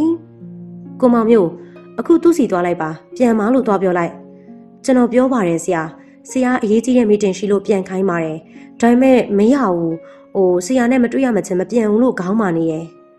ခက်ရကြီးရဲ့ပန်းရနန်းရဲ့ပန်းရနန်းကတခါတရံမှာပေတီတီမန်းသူကောင်းစွာသိတယ်ဘာလို့ရမလဲအဲကွန်ကန်ထဲမှာချွေးပြန်နေပါတယ်ပန်းရနန်းကိုသာပြန်သွားစေချင်တယ်ပြန်သွားအောင်ဘယ်လိုလုပ်ရမလဲဇလန်းကပြတ်သွားပြီးမှတော့ဖုန်းလည်းမဆက်ချင်တော့ပါသို့တော့ဒီပြဿနာကရှောင်လွယ်လို့မရမှန်းသိပါတယ်ကျွန်တော်ဘာလုပ်ရမလဲဆရာကိုမောင်မျိုးကစိုးရင်တကြီးမိတဲ့အခါမှာတော့သူတခုခုကိုဆုံးဖြတ်ရတော့မယ်ပြဿနာကသူ့ပြဿနာသာဖြစ်တယ်ကိုမောင်မျိုးကိုခေါင်းတီးရမလားကျွန်တော်ဖုန်းဆက်လိုက်မယ်ကိုမောင်မျိုးအဲ့လိုပြောပြီးတော့စပွဲကနေဖုန်းကိုယူပြီးတော့ contact တွေကမဖြစ်ရသေးတဲ့ဘန်းရဲ့ဖုန်းနံပါတ်ကိုရှာတယ်တွေ့တဲ့အခါမှာလည်းဖုန်းဆက်ဖို့ကိုချင်းချင်းရပြန်တယ်အကယ်လို့သာသူဆက်လိုက်ပါကတပတ်ခန့်ကြာနေပြီဖြစ်တဲ့ဆက်ဆံရေးကပြတ်တောက်မသွားဘဲနဲ့ရှေ့ဆက်ဖို့ဖြစ်သွားလိမ့်မယ်ပြန်လက်စားနဲ့ပြတ်ပါစီတော့ဆိုပြီးတော့ပြစ်ထားလိုက်ရမလားသူကသာခက်မမာနေမယ်ဆိုရင်တော့ကောင်မလေးလည်းနောက်ဆုတ်သွားမယ်ထင်ပါတယ်အဲ့ဒီအတွေ့အကြောင်းကင်ထားတဲ့ဖုန်းကိုစပွဲပေါ်ကိုချလိုက်ပြန်တယ်အကယ်လို့နောက်ဆုံးမသွားဘူးဆိုရင်ထင်ရလုံးမယ်ဆိုရင်ဘယ်လိုလုပ်ရမလဲပန်းရနန်းကခံစားလွယ်တဲ့မိန်းကလေးမှန်းသူသိတယ် တနေ့ကျော်ခန့်တွဲလာတဲ့ပန်းရနန်းနဲ့သူတွေ့ခဲ့တဲ့အချိန်တွေကိုပြန်ပြီးတော့အမှတ်ရမိပါတယ်။အဲ့ဒီအချိန်တုန်းကညစာစားပွဲတစ်ခုမှဖြစ်တယ်။ပန်းရနန်းကအဲ့ဒီညစာစားပွဲမှာဝေတာဝန်လုပ်နေပါတယ်။လှပတဲ့ရုပ်ဆင်းအင်္ဂါရှိတဲ့အတွက်ပန်းရနန်းကိုသူတတိပြုမိခဲ့တယ်။သူတွဲလက်သွားချိန်မှာပန်းရနန်းကလှုပ်ဖော်ကင်ဘက်တွေနဲ့ရန်ဖြစ်နေရအောင်သူတွေ့ခဲ့ရတယ်။ကောင်မအလုတ်ကိုတော့လက်ကြောတရားမလုပ်ချင်ဘူး။ယာရုတော့မြင့်မြင့်လိုချင်တယ်။ဘာလဲနောက်ခံကောင်းတယ်ဆိုပြီးတော့မန်းတက်တိုင်တက်ပြချင်တာလား။နင်တို့ငါ့ကိုမဆိုင်တာမပြောနဲ့နော်။မန်းတက်တိုင်တက်ပြတဲ့အပြုတ်မျိုးငါဘယ်နှကြိမ်လုပ်ဖူးလို့လဲ။ပြန်ခံမပြောနဲ့မနေ့တနေ့ကမှအလုတ်ဝင်ခဲ့တဲ့လူအများကြည်စမ်းငါ့ကိုကြည့်နေလိုက်တာ။ကဲဟဲဘလို့ပြဿနာမျိုးရှိခဲ့တယ်လေတော့သူမသိပါ။သို့တော့၃ယောက်နဲ့တစ်ယောက်မို့ပန်းမညီပါ။၃ယောက်သမားတွေကပန်းဝန်စပင်ဆွဲရိုင်းနေပြီးတော့ထွက်ပြေးသွားကြတယ်။ပန်းမာသာတယောက်တည်းချောင်းထဲမှာကြိတ်ငုံနေရရှာတယ်။သူတနာခဲ့ပါတယ်။အဲ့ဒါကြောင့်ပဲသူအမြဲဆောင်နေကြဖြစ်တဲ့လက်ကင်ဘဝကိုပန်းထံကိုပေးပြီးတော့ထွက်လာခဲ့တယ်။စကားတစ်လုံးမှမပြောခဲ့ပေမဲ့ပန်းကိုသူ့စိတ်ထဲမှာမမရရှိသွားတယ်။နောက်တော့ခမ်းမတွေကိုပြန်ဝင်လာချိန်မှာသူ့ရဲ့လှုပ်ဖော်ကိုင်ဘက်ကိုအောင်လာရဲ့ပြပြချက်အရပန်းကမွန်စတာရဲ့ကျင်းရည်သူဖြစ်မှန်းသိခဲ့ရတယ်။သူစိတ်မကောင်းဖြစ်ခဲ့ရတယ်။မွန်စတာကုမ္ပဏီကအမှုတွေနဲ့ရင်ဆိုင်နေရချိန်မှာပိုင်ရှင်လင်မယားကကားအက်ဆီဒန့်ကြောင့်ဆုံးပါသွားခဲ့တာကိုသူသိတယ်။အဲ့ဒီအချိန်ကအဲ့ဒီသတင်းကဟိုးလေးတကြောဖြစ်ခဲ့တယ်။လူတက်မှုလို့လောက်ကြံခံရတာလို့နဲ့လူပြောသူပြောများခဲ့တယ်။နောက်ဆုံးကြားလိုက်ရတာကသမီးတစ်ယောက်တည်းကြံခဲ့ပြီးတော့အဲ့ဒီသမီးကနိုင်ငံခြားကိုထွက်ပြေးတိမ်းရှောင်သွားပြီဆိုတဲ့သတင်းဖြစ်တယ်။မိမိနဲ့တိတ်ပြီးတော့မပတ်သက်မရင်းနှီးရဲ့မွန်စတာရဲ့အရေးကိုတာမန်ထက်ပိုပြီးတော့စိတ်မဝင်စားခဲ့ပါ။သို့တော့အဲ့ဒီမိန်းကလေးကိုတွေ့ရတဲ့အခါစိတ်ဝင်စားလာမိပါတယ်။နိုင်ငံခြားကိုသွားလိုက်တဲ့ကလေးကအလုပြန်ရောက်နေရလေ။ဘာကြောင့်သူများအနိုင်ကျင့်တာကိုခံနေရတာလဲ။သို့တော့အဲ့ဒီမိကုန်းတွေကိုနောက်တစ်ပတ်အကြာမှာရှင်းသွားပါတယ်။အဲ့ဒီနေ့ကကားစီကုန်တာကြောင့်စီဆိုင်မှာစီဝင်အဖြစ်မှာစီရီဖြစ်ပြီးနေတဲ့ပန်းရနန်းကိုတွေ့လိုက်ရတယ်။သူအံ့ဩသွားတယ်။ကားမှန်ကိုဖွင့်ကြည့်လိုက်တဲ့အခါပန်းရနန်းနဲ့သူမျက်လုံးချင်းစုံမိသွားတယ်။အော်ဦးပန်းရနန်းကသူ့ကိုကောင်းစွာမှတ်မိတယ်။အဲဒီနေ့ကပန်းရနန်းကိုကားပေါ်ခေါ်တင်ပြီးတော့မေးမြန်းဆက်စုဖြစ်ခဲ့တယ်။အဲဒီအခါကျမှဖြစ်ချောင်းကုန်စင်သိခဲ့ရတယ်။မိဘတွေဆုံးပါသွားတဲ့အခါအိမ်လဲအသိမ်းခံရပြီးတော့မောင်းထုတ်ခံခဲ့ရတယ်လို့ဆိုပါတယ်။သို့တော့မိဘတွေရဲ့မိတ်ဆွေလင်မယားကတိတ်တဆိတ်ခေါ်ပြီးတော့ဆောင်းလျှောက်ခဲ့တယ်လို့သိရတယ်။သို့တော့တားယောက်ျားလေးရှိတဲ့အိမ်မို့အစမပြေဖြစ်ခဲ့ရတယ်။အဲဒါကြောင့်ပဲအဲ့ဒီအိမ်ကနေထွက်လာပြီးတော့အလုပ်ရှာနေရလို့သိခဲ့ရတယ်။သူတနာမိခဲ့ပါတယ်။ဒါကြောင့်သူပိုင်တဲ့လုပ်ငန်းမှာအလုပ်သွင်းပေးဖို့စဉ်းစားခဲ့ဖို့တယ်။သို့တော့ကြွေပါဒီကိစ္စကိုကြွေသိတော့ပါကသူနဲ့အဲ့ဒီကောင်မလေးကိုယုံထင်ကြောင်ထင်ဖြစ်လိမ့်မယ်။ပြီးတော့သူ့အဆက်နဲ့ဝင်လာတယ်ဆိုတဲ့သတင်းကြောင့်ကုမ္ပဏီမှာပြန့်သွားနိုင်တယ်။သူကပြဿနာမရှိပေမဲ့ပန်းရနဲ့ဒုက္ခဖြစ်နိုင်တယ်။သူ့ကြွယ်ရမှာပထမဆုံးကြုံခဲ့ရတဲ့ညှဉ်းပန်းမှုမျိုးနဲ့ကြုံရနိုင်တယ်။ပြီးတော့ပန်းရနဲ့လည်းပင်ပန်းတဲ့အလုပ်မျိုးကိုလုပ်နိုင်ပုံမပေါ်ပါ။ဒါကြောင့်ပန်းရနဲ့အဆင်ပြေသွားဖို့အတွက်ပန်းရနဲ့ကိုမိတ်ဆွေကုမ္ပဏီမှာအလုပ်ပြောပေးမယ်လို့ပြောခဲ့တယ်။ပန်းရနဲ့ဝမ်းသာသွားတယ်။ပျော်လွန်းတာကြောင့်သူ့ကိုလက်အုပ်ချပြီးတော့ကြောခဲ့တာကိုလည်းသူမမေ့နိုင်ခဲ့ပါ။အဲဒီနေ့ကပန်းရနဲ့နေတဲ့အဆောင်ကိုသူပို့ပေးခဲ့တယ်။သို့တော့အဆောင်လားကမပေးနိုင်တာကြောင့်ပန်းရနဲ့ရဲ့အထုပ်ပိုးတွေကိုပိုင်ရှင်ကဧကန်းမှာစုပုံထားပြီးဆိုတဲ့သတင်းကိုပန်းရနဲ့ကသူ့ကားပေါ်ကနေဆင်းချင်းပဲအဆောင်သူတူကသယ်ဆောင်လာပါတယ်။ဒါကြောင့်သူကမသိချင်အောင်ဆောင်ပြီးတော့လှည့်မပြန်နိုင်ခဲ့ပါ။ပန်းရနဲ့ဘာတွေဆက်ဖြစ်မလဲသိချင်တယ်။ဒါကြောင့်ကိုမောင်မျိုးကိုကားကိုလမ်းဘေးချရက်ခိုင်းပြီးတော့စောင့်ကြည့်ခဲ့တယ်။ခဏအကြာမှာတော့အဝိတ်အိတ်ကလေးကိုဆွဲပြီးတော့ပန်းရနဲ့ထွက်လာတာကိုတွေ့ရတယ်။ပြီးတော့ဘတ်စကားမှတ်တိုင်မှာကားငားနေပါတယ်။ဘယ်သွားမှလဲဆိုတာကိုသူသိချင်ပြန်တယ်။ဒါကြောင့်လိုက်ကြည့်ပြန်တယ်။ဆွေမျိုးနီးစပ်တော်သူအိမ်မှာတရက်တလေခိုကတ်နေလိမ့်မယ်လို့ထင်ခဲ့ပေမဲ့ပန်းရနန်းကခန့်ညက်တဲကိုကန်ကိုသာဝင်သွားပါတယ်။သူ့ရင်ထဲမှာစိုးတက်သွားတယ်။သားသမီးချင်းလဲကိုချင်းစာမိတယ်။မွန်စတာဆိုတာကတစ်ချိန်လုံးကဩဇာအာဏာကြီးခဲ့တဲ့ကုမ္ပဏီကြီးတစ်ခုဖြစ်တယ်။ထောက်တိုင်လွတ်တာနဲ့အလဲလဲအပြို့ပြိုဖြစ်ခဲ့ရတယ်။မွန်စတာပြရခြင်းရဲ့အကြောင်းကိုသူအတွင်းကြမသိပေမဲ့ပန်းရနန်းဘဝတင့်တယ်ခဲ့မှုကိုတော့တွေးကြည့်လို့ရနိုင်ပါတယ်။လောကရန်ကိုကြမ်းကြမ်းခံနေရှာတဲ့မိန်းကလေးကိုသနာမိပါတယ်။ဤသို့နဲ့တဲကိုကမ်းမျိုးမှာဒီမိန်းကလေးအတွက်လုံခြုံမှုမပေးနိုင်မှန်းလဲသိတယ်။ဒါကြောင့်စိတ်ပူမိတယ်။လိုအပ်ရင်အကူအညီတောင်းဖို့သူ့လိပ်စာကက်ကိုပေးထားခဲ့ပေမဲ့မာနာကဲလေးကသူ့ကိုဖုန်းတစ်ချက်မဆက်ပါ။ဒါကြောင့်မနေနိုင်တဲ့အစုံသူကပဲကိုမောင်မျိုးကိုအဲ့ဒီတဲကိုကမ်းကိုလွတ်ပြီးတော့ပန်းရနန်းကိုဆွဲခေါ်ခိုင်းခဲ့ရတယ်။ကူညီမဲ့သူပေါ်လာတဲ့အတွက်ဝမ်းနဲ့အားငယ်သွားမယ်ထင်တယ်။ရှာကြီးတငယ်ငိုခဲ့တယ်။အဲဒါကြောင့်လဲအတနာပို့ခဲ့ရတယ်။အဲဒီနေ့ကပန်းရနန်းနဲ့အတူညစာစားခဲ့တယ်။ပြီးတော့ကျွေမသိတဲ့သူ့ရဲ့ကွန်ဒိုကန်တစ်ခုမှာပန်းရနန်းကိုနေစေခဲ့တယ်။အဲဒီနောက်ပန်းရနန်းရဲ့အခက်အခဲတွေကိုကူညီရာကနေတန်ရုံးစင်ဖြစ်ခဲ့မိတယ်။ဒီနေ့မှာပန်းရနန်းကသူ့ပေါင်းကိုနမ်းခဲ့တယ်။အကြောင်းရင်းအဆက်ဆက်မရှိအနမ်းခံလိုက်ရတာကြောင့်မှန်တက်ခဲ့ရပါတယ်။ ကိုခန္ဓာတစ်ခုလုံးမှာလည်းတောင့်သွားခဲ့တယ်။သို့တော့ပန်းရနန်းကသူ့ကိုကြည်ရှင်စွာပြုံးပြပြီးတော့စိုက်ကြည့်နေခဲ့တယ်။ပြီးတော့မပြောမဆိုဒုတိယအကြိမ်နှမ်းပြန်တယ်။အနမ်းကိုမွတ်သိမ့်နေတဲ့သူ့ပါပြင်ကြောင့်နှလုံးခုန်တန်မြန်သွားခဲ့ရတယ်။ပန်းရနန်းကိုချစ်၏မချစ်၏ဆိုတာသူ့ကိုယ်သူမဆန်းစစ်နိုင်ခင်မှာပဲပန်းရနန်းကိုသူကတန်ပြန်ပြီးတော့နမ်းမိသွားတာဖြစ်တယ်။သူမှားခဲ့တယ်မိုင်းမဲခဲ့မိတယ်။သို့တော့အဲ့ဒီအမှားတန်တရားထဲမှာပျော်ရွှင်ခြင်းနဲ့ခင်ရတယ်။သို့တော့အခုတော့အဲ့ဒီတန်တရားကသူ့ဘဝကိုဆွဲချတော့မဲ့အခြေအနေဖြစ်နေတယ်။ပန်းကိုတစွတ်ထိုးမဆန်စေခြင်းမှာသူကလစ်လျူရှူလိုက်ပါကပန်းကစိတ်ထင်တိုင်းဖြစ်တယ်လို့နေပြီးတော့မယ်ကိုသူရှင်းမိပါတယ်။သူဘာလုပ်ရမလဲ။ဆရာကျွန်တော်ဘာလုပ်ရမလဲ။သူ့ရဲ့ညွှန်ကြားမှုကိုစောင့်နေရှာတဲ့ကိုမောင်မျိုးကလည်းဘဲလော်ကြားမှာစာမဖြစ်စေချင်တော့ပါ။သူ့ပြဿနာကိုသူရှင်းရမှာဖြစ်တယ်။ရှောင်းလွဲနေလို့လည်းမရတဲ့အခြေအနေကိုသိတာကြောင့်ဖုန်းကိုရဲရဲကင်လိုက်တယ်။တစွတ်ထိုးဆန်နေတဲ့မိန်းကလေးကိုအကျိုးသင့်အကြောင်းသင့်ရှင်းပြပြောဆိုရမှာဖြစ်တယ်။အဲဒီလိုပြပြတသားဆုံးဖြတ်ပြီးချိန်မှာတော့ပန်းကိုဖုန်းခေါ်လိုက်ပါတယ်။ဖုန်းဝင်သွားတာနဲ့အတူတကားခောက်တန်နဲ့တကားရွက်တွေရှော့ကနေပွင့်သွားပါတယ်။ကျွေနဲ့သမီးကသူ့အခန်းထဲကိုရှေ့စစ်နောက်စစ်ဝင်လာပါတယ်။သူထိတ်လန့်သွားပါတယ်။လန့်လန့်ပြပြပဲဖုန်းကိုကမန်းကတန်းပိတ်လိုက်ပါတယ်။အော်ကိုဖုန်းပြောနေရလားပြောလေရပါတယ်ပြောပြီးကျွေနဲ့သမီးစောရောက်လာတာပဲကိုနဲ့စကားပြောရအောင်လို့ခက်စောထွက်လာလိုက်တာအဲလိုခက်အေးဆိုပြီးတော့ဝင်ထိုင်လိုက်တာကြောင့်သူ့မှာအနေရခက်သွားပါတယ်ကိုမောင်မျိုးလှုပ်ရှားရှိရသွားလို့တော့ကိုမောင်မျိုးကိုအတိတ်ပဲရှိရှိကြည့်ပြီးတော့ပြောလိုက်တယ်ကိုမောင်မျိုးကသူ့ရဲ့မျက်နှာကဲကိုဖမ်းနေရတယ်လှုပ်ရှားရှိရလုံးဆိုတဲ့အတိတ်ပဲကဘာမှလည်းမသိပါပန်းကိုပဲပြန်လို့ရတော့မှလားကားကိုပဲရေးစေးရတော့မှလားဒါမှမဟုတ်အတွင်းရေးမှုကိုလိုအပ်တဲ့စာရွက်စာတမ်းတွေပြင်ဆင်ခိုင်းရမှာလားဖေဖေနေကောင်းရဲ့လားကောင်းပါတယ်ဘာဖြစ်လို့လဲကိုတခုခုကိုစိတ်လှုပ်ရှားနေတယ်လို့ပဲအဆင်ပြေလားကိုကျွေပါများကူညီပေးရမလဲရပါတယ်ကိုကသာရနေတာကိုမင်းသူတို့ဘက်ကအခြေအနေမဟန်ဘူးနော်ရှယ်ယာတွေလိုက်စုနေတဲ့သတင်းစာကိုပြောတာလားသူတို့တခုခုကြံစီနေပုံရတယ်ဒီနေ့လည်းအစောကြီးရောက်လာတယ်လို့သတင်းကြားတယ်ပတ်ကင်မှာသူတို့ကားရက်ထားတာကိုတွေ့လိုက်တယ်ပြီးတော့မိန်းကလေးတစ်ယောက်ကိုလည်းတွေ့ခဲ့တယ်ကိုမင်းသူတို့စောင့်ရှောက်ပေးထားတဲ့ကောင်မလေးပဲကျွေးစကားတခုခုတင်းနဲ့ပေးပြီလို့တိုက်စစ်ဆန်လိုက်တာဖြစ်ပါတယ်သူတုံလုံးသွားခဲ့တယ်သူနဲ့ပန်းအကြောင်းကျွေသိနေပြီပေါ့ပန်းရဲ့နောက်ကြောင်းကိုပါကျွေသိနေပြီပေါ့ကောင်မလေးကကိုမင်းသူတို့သားနဲ့ဘာလို့ဖြစ်လို့မိုးကအိမ်ကနေမောင်းချထားတယ်လို့သတင်းထွက်တာပဲအခုခေတ်ကောင်လေးတွေကလည်းမလွယ်ပါဘူးသူတို့သားကိုသူတို့မနိုင်တော့လို့ကျွေတို့သမီးစီကိုဝါကွက်အပ်ချင်တာလေအဲ့ဒီအတွက်ကျွေကလည်းကောင်းကောင်းကိုပြောအောင်မယ်ကျွေကခက်ကြော့ကြော့သာပြောနေပေမဲ့သမီးကတော့အေးဆက်ဆက်မျက်နှာပေးနဲ့သာစပွဲပေါ်ကပန်းအိုးကိုငေးကြည့်နေပါတယ်သမီးကဒီလိုမျိုးပုံစံငြိမ်သက်နေပြီဆိုရင်တော့တခုခုကိုပြင်းပြင်းထန်ထန်ခံစားရနေပြီဆိုတာသူကောင်းစွာသဘောပေါက်ပါတယ်သမီးလည်းသိနေပြီလားသိနေရင်လည်းဘယ်အနေထားထိသိနေရလဲချွေးပြန်နေတဲ့သူကဖုန်းတန်ကြောင့်လန့်သွားပါတယ်ဖုန်းကိုကြည့်လိုက်တဲ့အခါမှာတော့ပန်းထန်ရဖြစ်နေတယ်သူဘာလုပ်ရမလဲသမီးနဲ့ကြွေးရှိမှာပန်းရဲ့ဖုန်းကိုသူကန်လို့မဖြစ်ပါကိုဖုန်းကန်လိုက်လေရပါတယ်ကြွေပြောစရာရှိရပြောပါဒီဖုန်းကအရေးမကြီးပါဘူးအဲ့လိုပြောပြီးတော့ဖုန်းကိုချလိုက်ပြီးဟန်မပြတ်ဆက်နေလိုက်ပါတယ်ကဲကိုအစည်းအဝေးလဲစတော့မယ်ကျွေတို့သွားနေမယ်နော်သမီးမမေတို့သွားကြစို့ကျွေကိုသူပထမဆုံးနားမလည်နိုင်ဖြစ်သွားမိတယ်ကျွေကဘာအတိတ်ပဲလဲဘာသဘောလဲဘာကြောင့်ရှောင်ထွက်သွားတာလ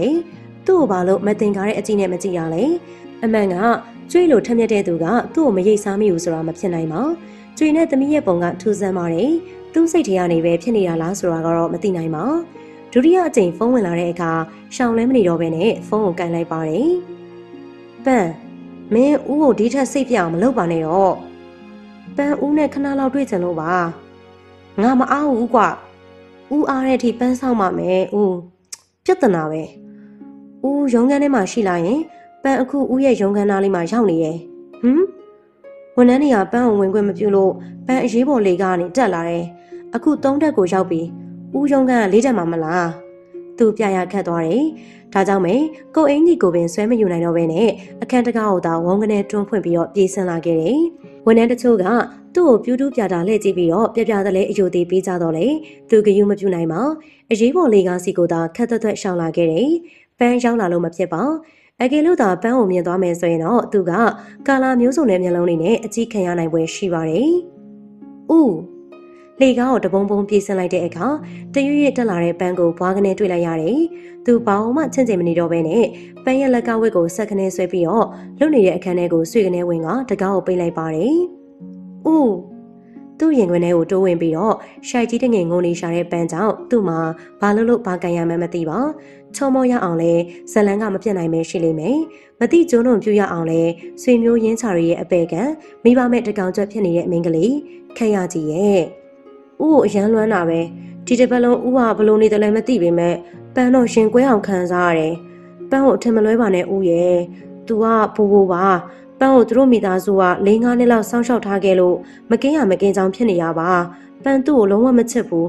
ပန်းဦးကိုပဲချစ်တာပန်းရင်ထဲမှာဦးပဲရှိရဲ့ရုံပေးပါနော်ဦးပန်းကိုပြတ်မသွားပါနဲ့နော်ဦးသာပန်းကိုပြတ်သွားမယ်ဆိုရင်ပန်းယူရလိမ့်မယ်ဦးရဲ့နော်ဦးငါသိရဲ့အဲ့ဒီကောင်လေးနဲ့ကိစ္စကြောင့်မဟုတ်ဘူးပန်းရနဲ့ပန်းလို့တလုံးနဲ့အဖျားဆွတ်မခေါ်ဘဲနဲ့တမင်တကာပန်းရနဲ့လို့ပဲခေါ်လိုက်တယ်ဒီကိစ္စကိုနောက်မှပြောမယ်အခုလောလောဆယ်လက်ကိုလွတ်လိုက်အောင်အရေးကြီးတဲ့စီဝေးတက်စရာရှိလို့မင်းပြန်တော့ဦးပန်းကိုပြတ်ထားမှလာရင်ကိစ္စပြီးရင်ဖုန်းဆက်လိုက်မယ်အခုလောလောဆယ်တော့မင်းပြန်တော့ဦးပန်းကိုပြတ်မထားအောင်နော်အေးပါကွာပြန်တော့သူကပြောတော့လေပန်းကနှက်ခမ်းတွေကိုတင်းတင်းစီထားပါတယ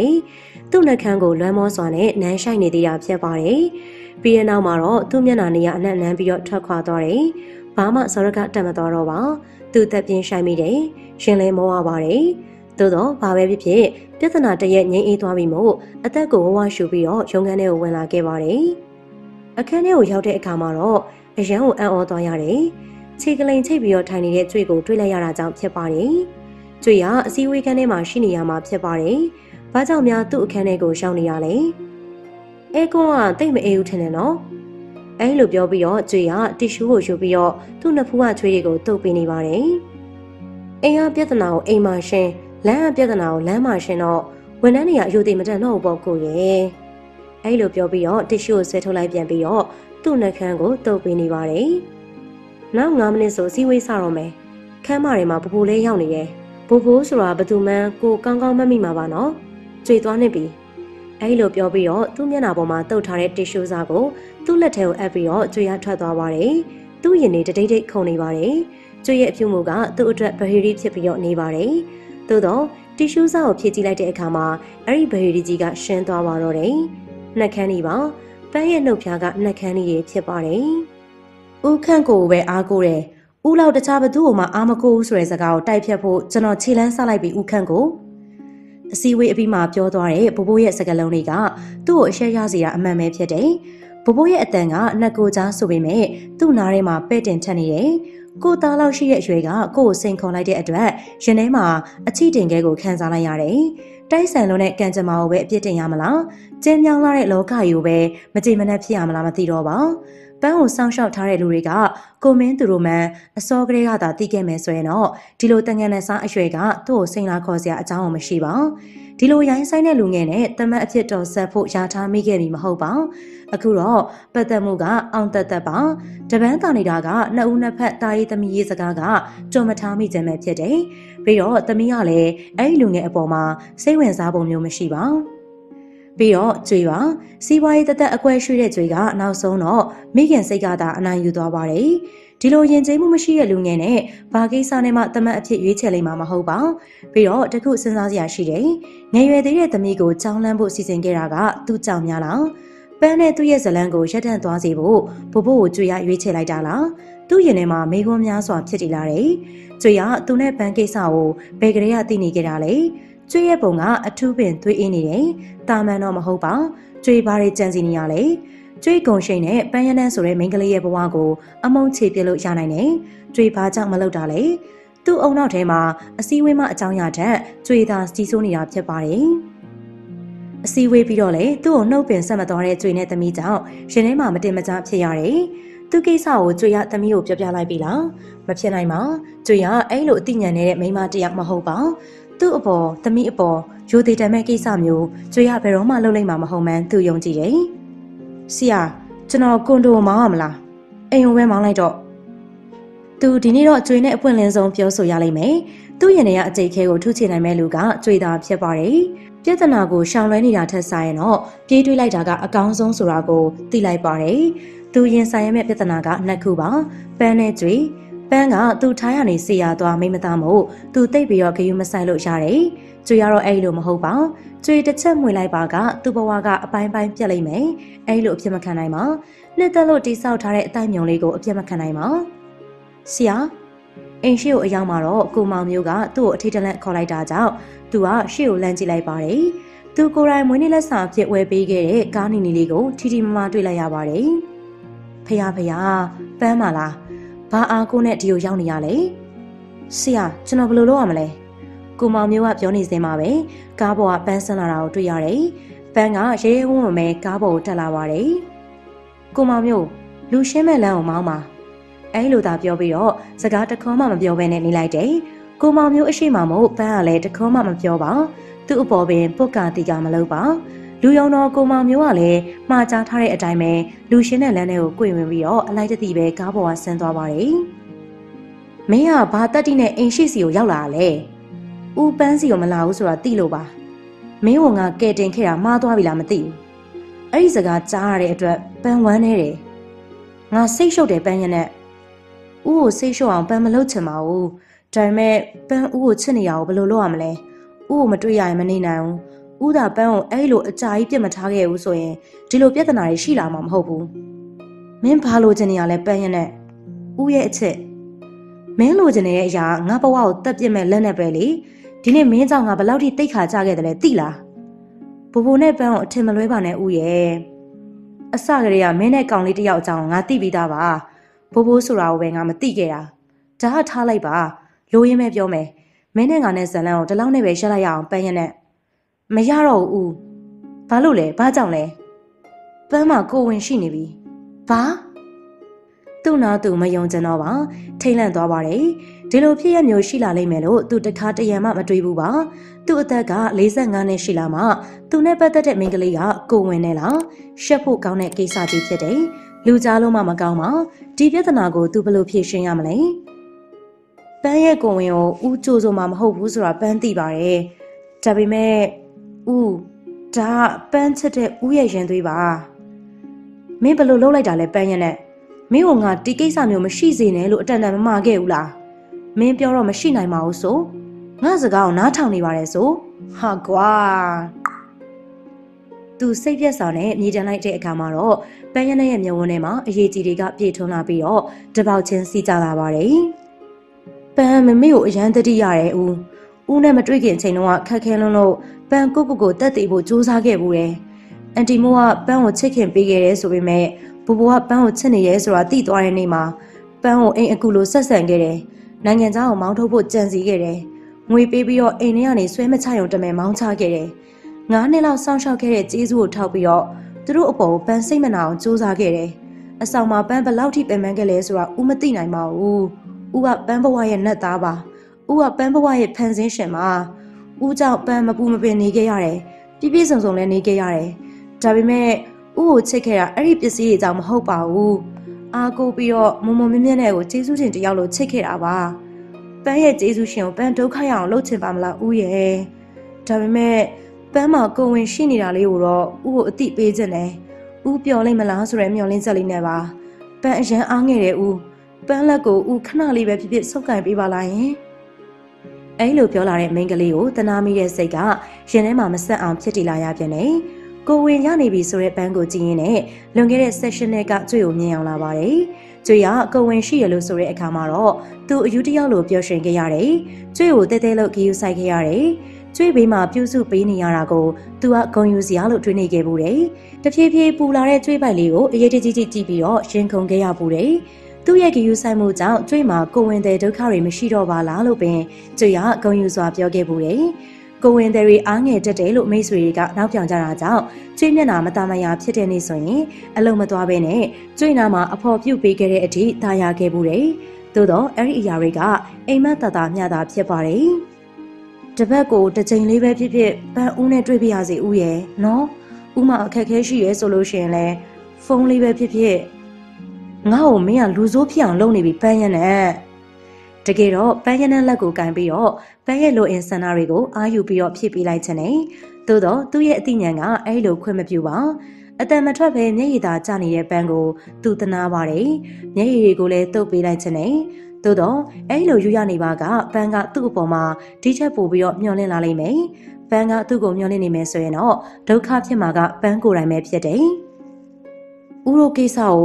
ကြွေတိသွားပြီမထူတော့တဲ့အစုံပွင့်ပွင့်လင်းလင်းပြောချလိုက်တော့တယ်အခုလောလောဆယ်ကိုဝင်ပြဿနာကိုအသာထားကျွေးပြဿနာကမိုးမီးလောင်တော့မယ့်အနေအထားမှာရှိတယ်ဒါကြောင့်အန်တရယ်ကိုလည်းပန်းကိုကြိုပြီးတော့အတိပေးထားတဲ့နယ်လို့ထင်ပါတယ်မင်းဒုက္ခရောက်လိမ့်မယ်ပန်းဦးကျွေးအကြောင်းကောင်းကောင်းသိတယ်ကျွေးရဆက်ဆက်ထိမခံနိုင်တဲ့မိန်းမတစ်ယောက်သူ့ကိုတိုက်ခိုက်လာလို့ရှင်နင်းချေတတ်တဲ့မိန်းမတစ်ယောက်မင်းကိုသူပန်းအတွက်စိုးရိမ်နေရလားဦးဒီလိုပန်းကိုစိန်ကားပြနေတာပန်းကိုစိုးရင်လို့လားယင်ဦးသူမဖြေပါဖြေစရာလဲသူ့ထံမှာအစင်သစ်မရှိပါပန်းကိုစိုးရင်လားသူ့ကိုယ်သူစိုးရင်လားကျွေးကိုစိုးရင်လားဆိုတာကသူ့ရင်ထဲကပြတ်သားလာတယ်မဟုတ်ပါသို့တော့ပန်းကတော့သူ့ကိုမျက်ရည်တွေကြားကနေစိုက်ကြည့်နေရှာပါတယ်ရှာကြံပြီးတော့ပီတိဖြစ်နေရှာတဲ့ပန်းကိုကြည့်ရင်းနဲ့သူကအပြစ်ကြီးတစ်ခုကျူးလွန်ခဲ့မိပါလားဆိုတာပို့ပြီးတော့ထင်ထင်ရှားရှားဖြစ်လာမိတယ်မှားခဲ့ပြီးပါပြီဆက်ပြီးတော့မိုက်နေရအောင်ပါလားအမှန်ပြင်စရာနီးလန်းရောရှိရဲ့လားအချိန်နေလွန်သွားခဲ့ပြီလားသူဘယ်လိုလုပ်ရမလဲပန်းမှာကိုဝင်ရှိသွားပြီတဲ့သူဘယ်လိုလုပ်ရမလဲကြွေသားဆိုဘယ်လိုဆုံးဖြတ်မှာလဲအချိန်နေကဥထင်ထားသလောက်မစိုးနိုင်ပါဘူးရုတ်တရက်တည်ငြိမ်သွားတဲ့ပန်းရနန်းကအေးအေးဆေးဆေးဆိုလာတဲ့အခါမှာတော့ပန်းရနန်းရဲ့စကားကိုသူနားမလည်လိုက်ပါဘာအချိန်နေမစိုးရလဲအခုအချိန်ကသူ့အတွက်အဆိုးဆုံးလို့ထင်ပါတယ်လွန်ခဲ့တဲ့တနာရီကျော်ခန့်ဒေါ်ဆောင်ရွက်ကျွေကပန်းရင်ဆိုင်ကိုရောက်လာတယ်။ဘာ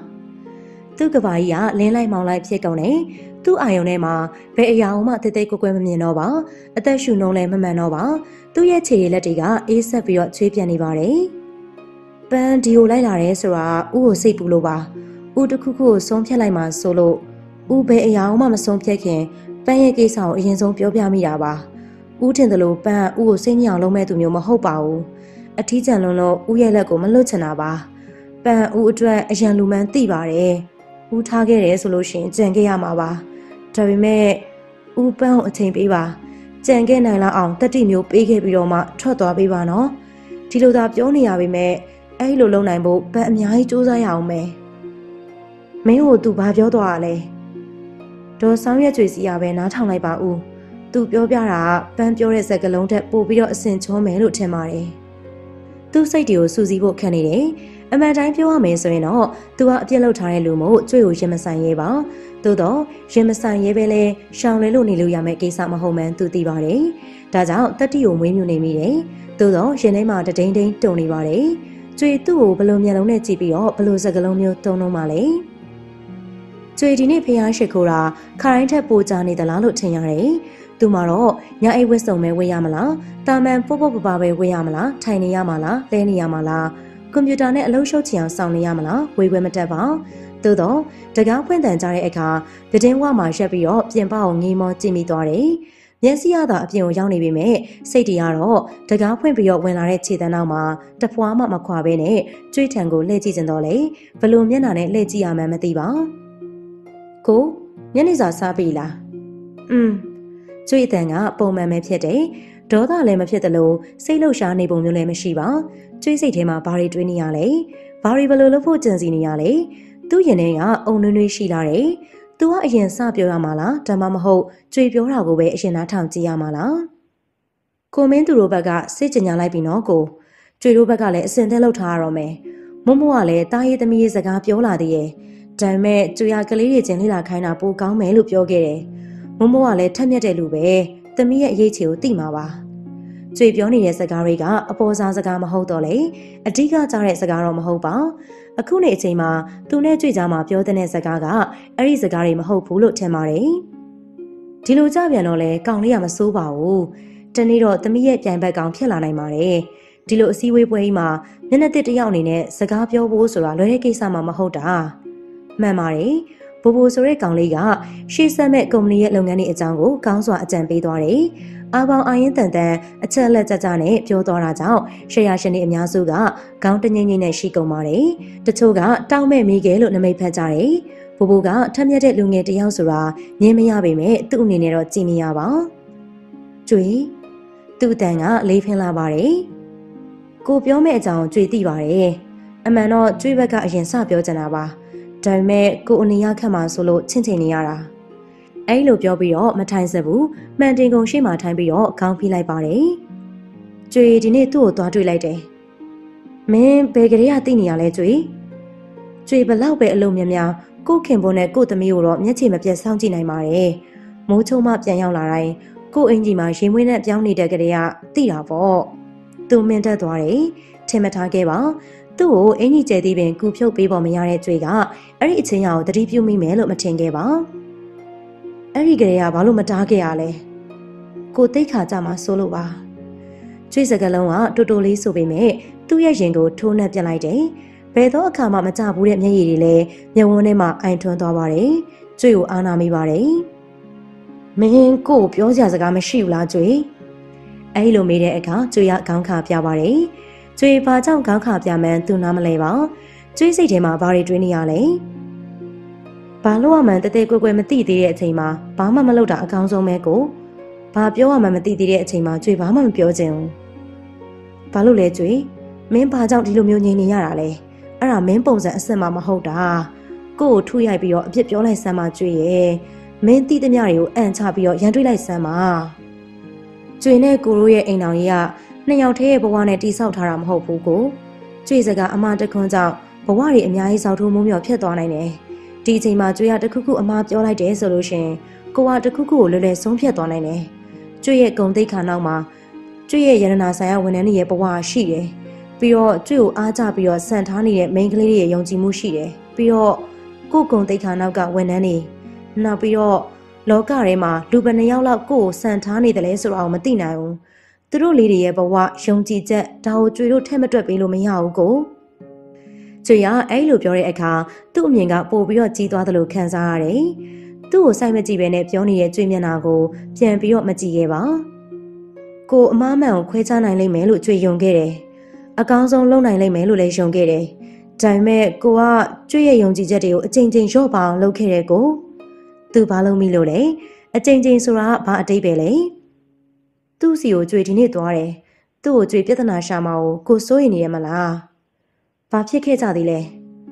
ကျွေကိုအထင်ကြီးခဲ့မိတယ်ငါယောက်ျားဆိုရဲမာနဒီနေ့ကိုလေပင်ကိုကြိုးကွင်းစွတ်ခံလိုက်ရတယ်လို့ဖြစ်သွားတယ်သူဘာပြောခဲ့လို့လဲကျွေသွားတာကိုရှင်းဖို့ခက်နေတဲ့ပြဿနာကိုအဖြေရှာကြည့်မလို့ပါဒါပေမဲ့ကျွေနားမလည်နိုင်တဲ့ပုံစံတွေပဲထက်ရခဲ့တယ်ကိုဘာလို့အဲ့လောက်ထိမိုင်းမဲခဲ့ရတာလဲကျွေစကားကိုသူနားမလဲပါကျွေဘာကိုဆိုလိုတာလဲဆိုတာသဘောမပေါက်ပါဒါကျွေစိုးရင်ခဲ့တဲ့အခြေအနေပဲကိုရင်သွေးဆိုတဲ့အရာကိုဘယ်လောက်ထိယူသွမှန်ကျွေသိတယ်ဟမ်ကျွေမင်းကိုဝင်ရှိနေပြီဆိုတဲ့စကားတစ်လုံးအောက်မှာကျွေလိုမိမသားသူ့ကိုဥညွတ်ပြီးတော့ပြန်ခဲ့ရတယ်ကိုကျွေအတန်ကအဖျားခက်တုံရင်သွားတယ်ကျွေရင်ထဲကတရားကိုသူမြင်တဲ့အခါမှာတော့သူကကျွေခင်ပွန်ဖြစ်ရတာကိုအားနာလာမိပါတယ်သူအမားကြီးကိုကျွလွန်ခဲ့မိပါပြီပန်းရနံ့ကိုသူယုံကြည်ခဲ့လုံးမိပါပြီပန်းရနံ့ကြောင့်သူချစ်ရတဲ့ကျွေသူ့ရဲ့ပါရမီဖြည့်ဘက်ကျွေကအခုတော့ရှင်ထဲမှာငိုတန်နေပရပွားနေပါကျွေကိုကျွေကိုမနစ်သိမ့်ပါနဲ့နှစ်သိမ့်ခြင်းတွေကမျက်ရည်ကိုပါတွန်းအားပေးရဲဆိုတာကိုသိမှာပါဒီလိုကိစ္စလေးကြောင့်ကျွေမျက်ရည်တွေအလကားအဖြစ်မခံနိုင်ဘူးကိုမားခဲ့ပါတယ်ကျွေရဲ့ရှေ့ဆက်မမိုက်နဲ့တော့ပေါ့ဒါဆို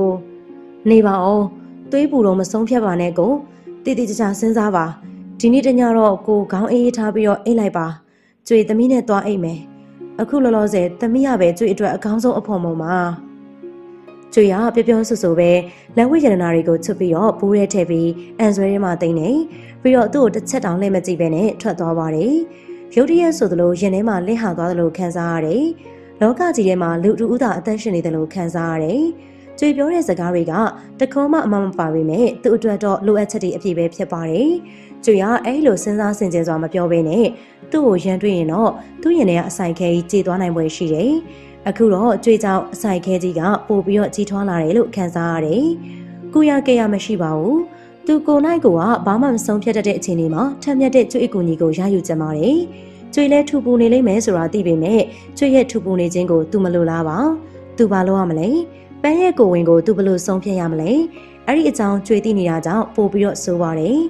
ပန်းရနန်းကဘာကြောင့်ပြဿနာကိုဒီလောက်ထိကြီးထွားလာအောင်ဖန်တီးရတာလဲဘာလို့ကျင်တာလဲထူပူနေတဲ့စိတ်ကဒေါသကိုအသွင်ပြောင်းလာတယ် အဲ့ဒီဒေါသကပန်းထန်ကိုစုပြုံကျကျလာတယ်အဲ့ဒီအချိန်မှာပဲသူ့ဖုန်းကအတန်နေလာတယ်ဖုန်းမိတန်ကိုလစ်လူရှုထားကြတယ်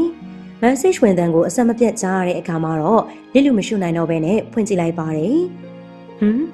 သူမှင်တက်သွားရတယ်အက်စထရာဆောင်းရိုက်ထားတဲ့ပုံလေးဖြစ်တယ်ပြီးတော့သားရဲ့ဖေဖေတဲ့သူဘာလုပ်ရမလဲဒေါသဖြစ်ရမှာလားပီတိဖြစ်ရမှာလားတေချာတာကတော့အဲ့ဒီပုံလေးကိုထပ်ပြီးတော့ကြည့်ချင်နေမိတယ်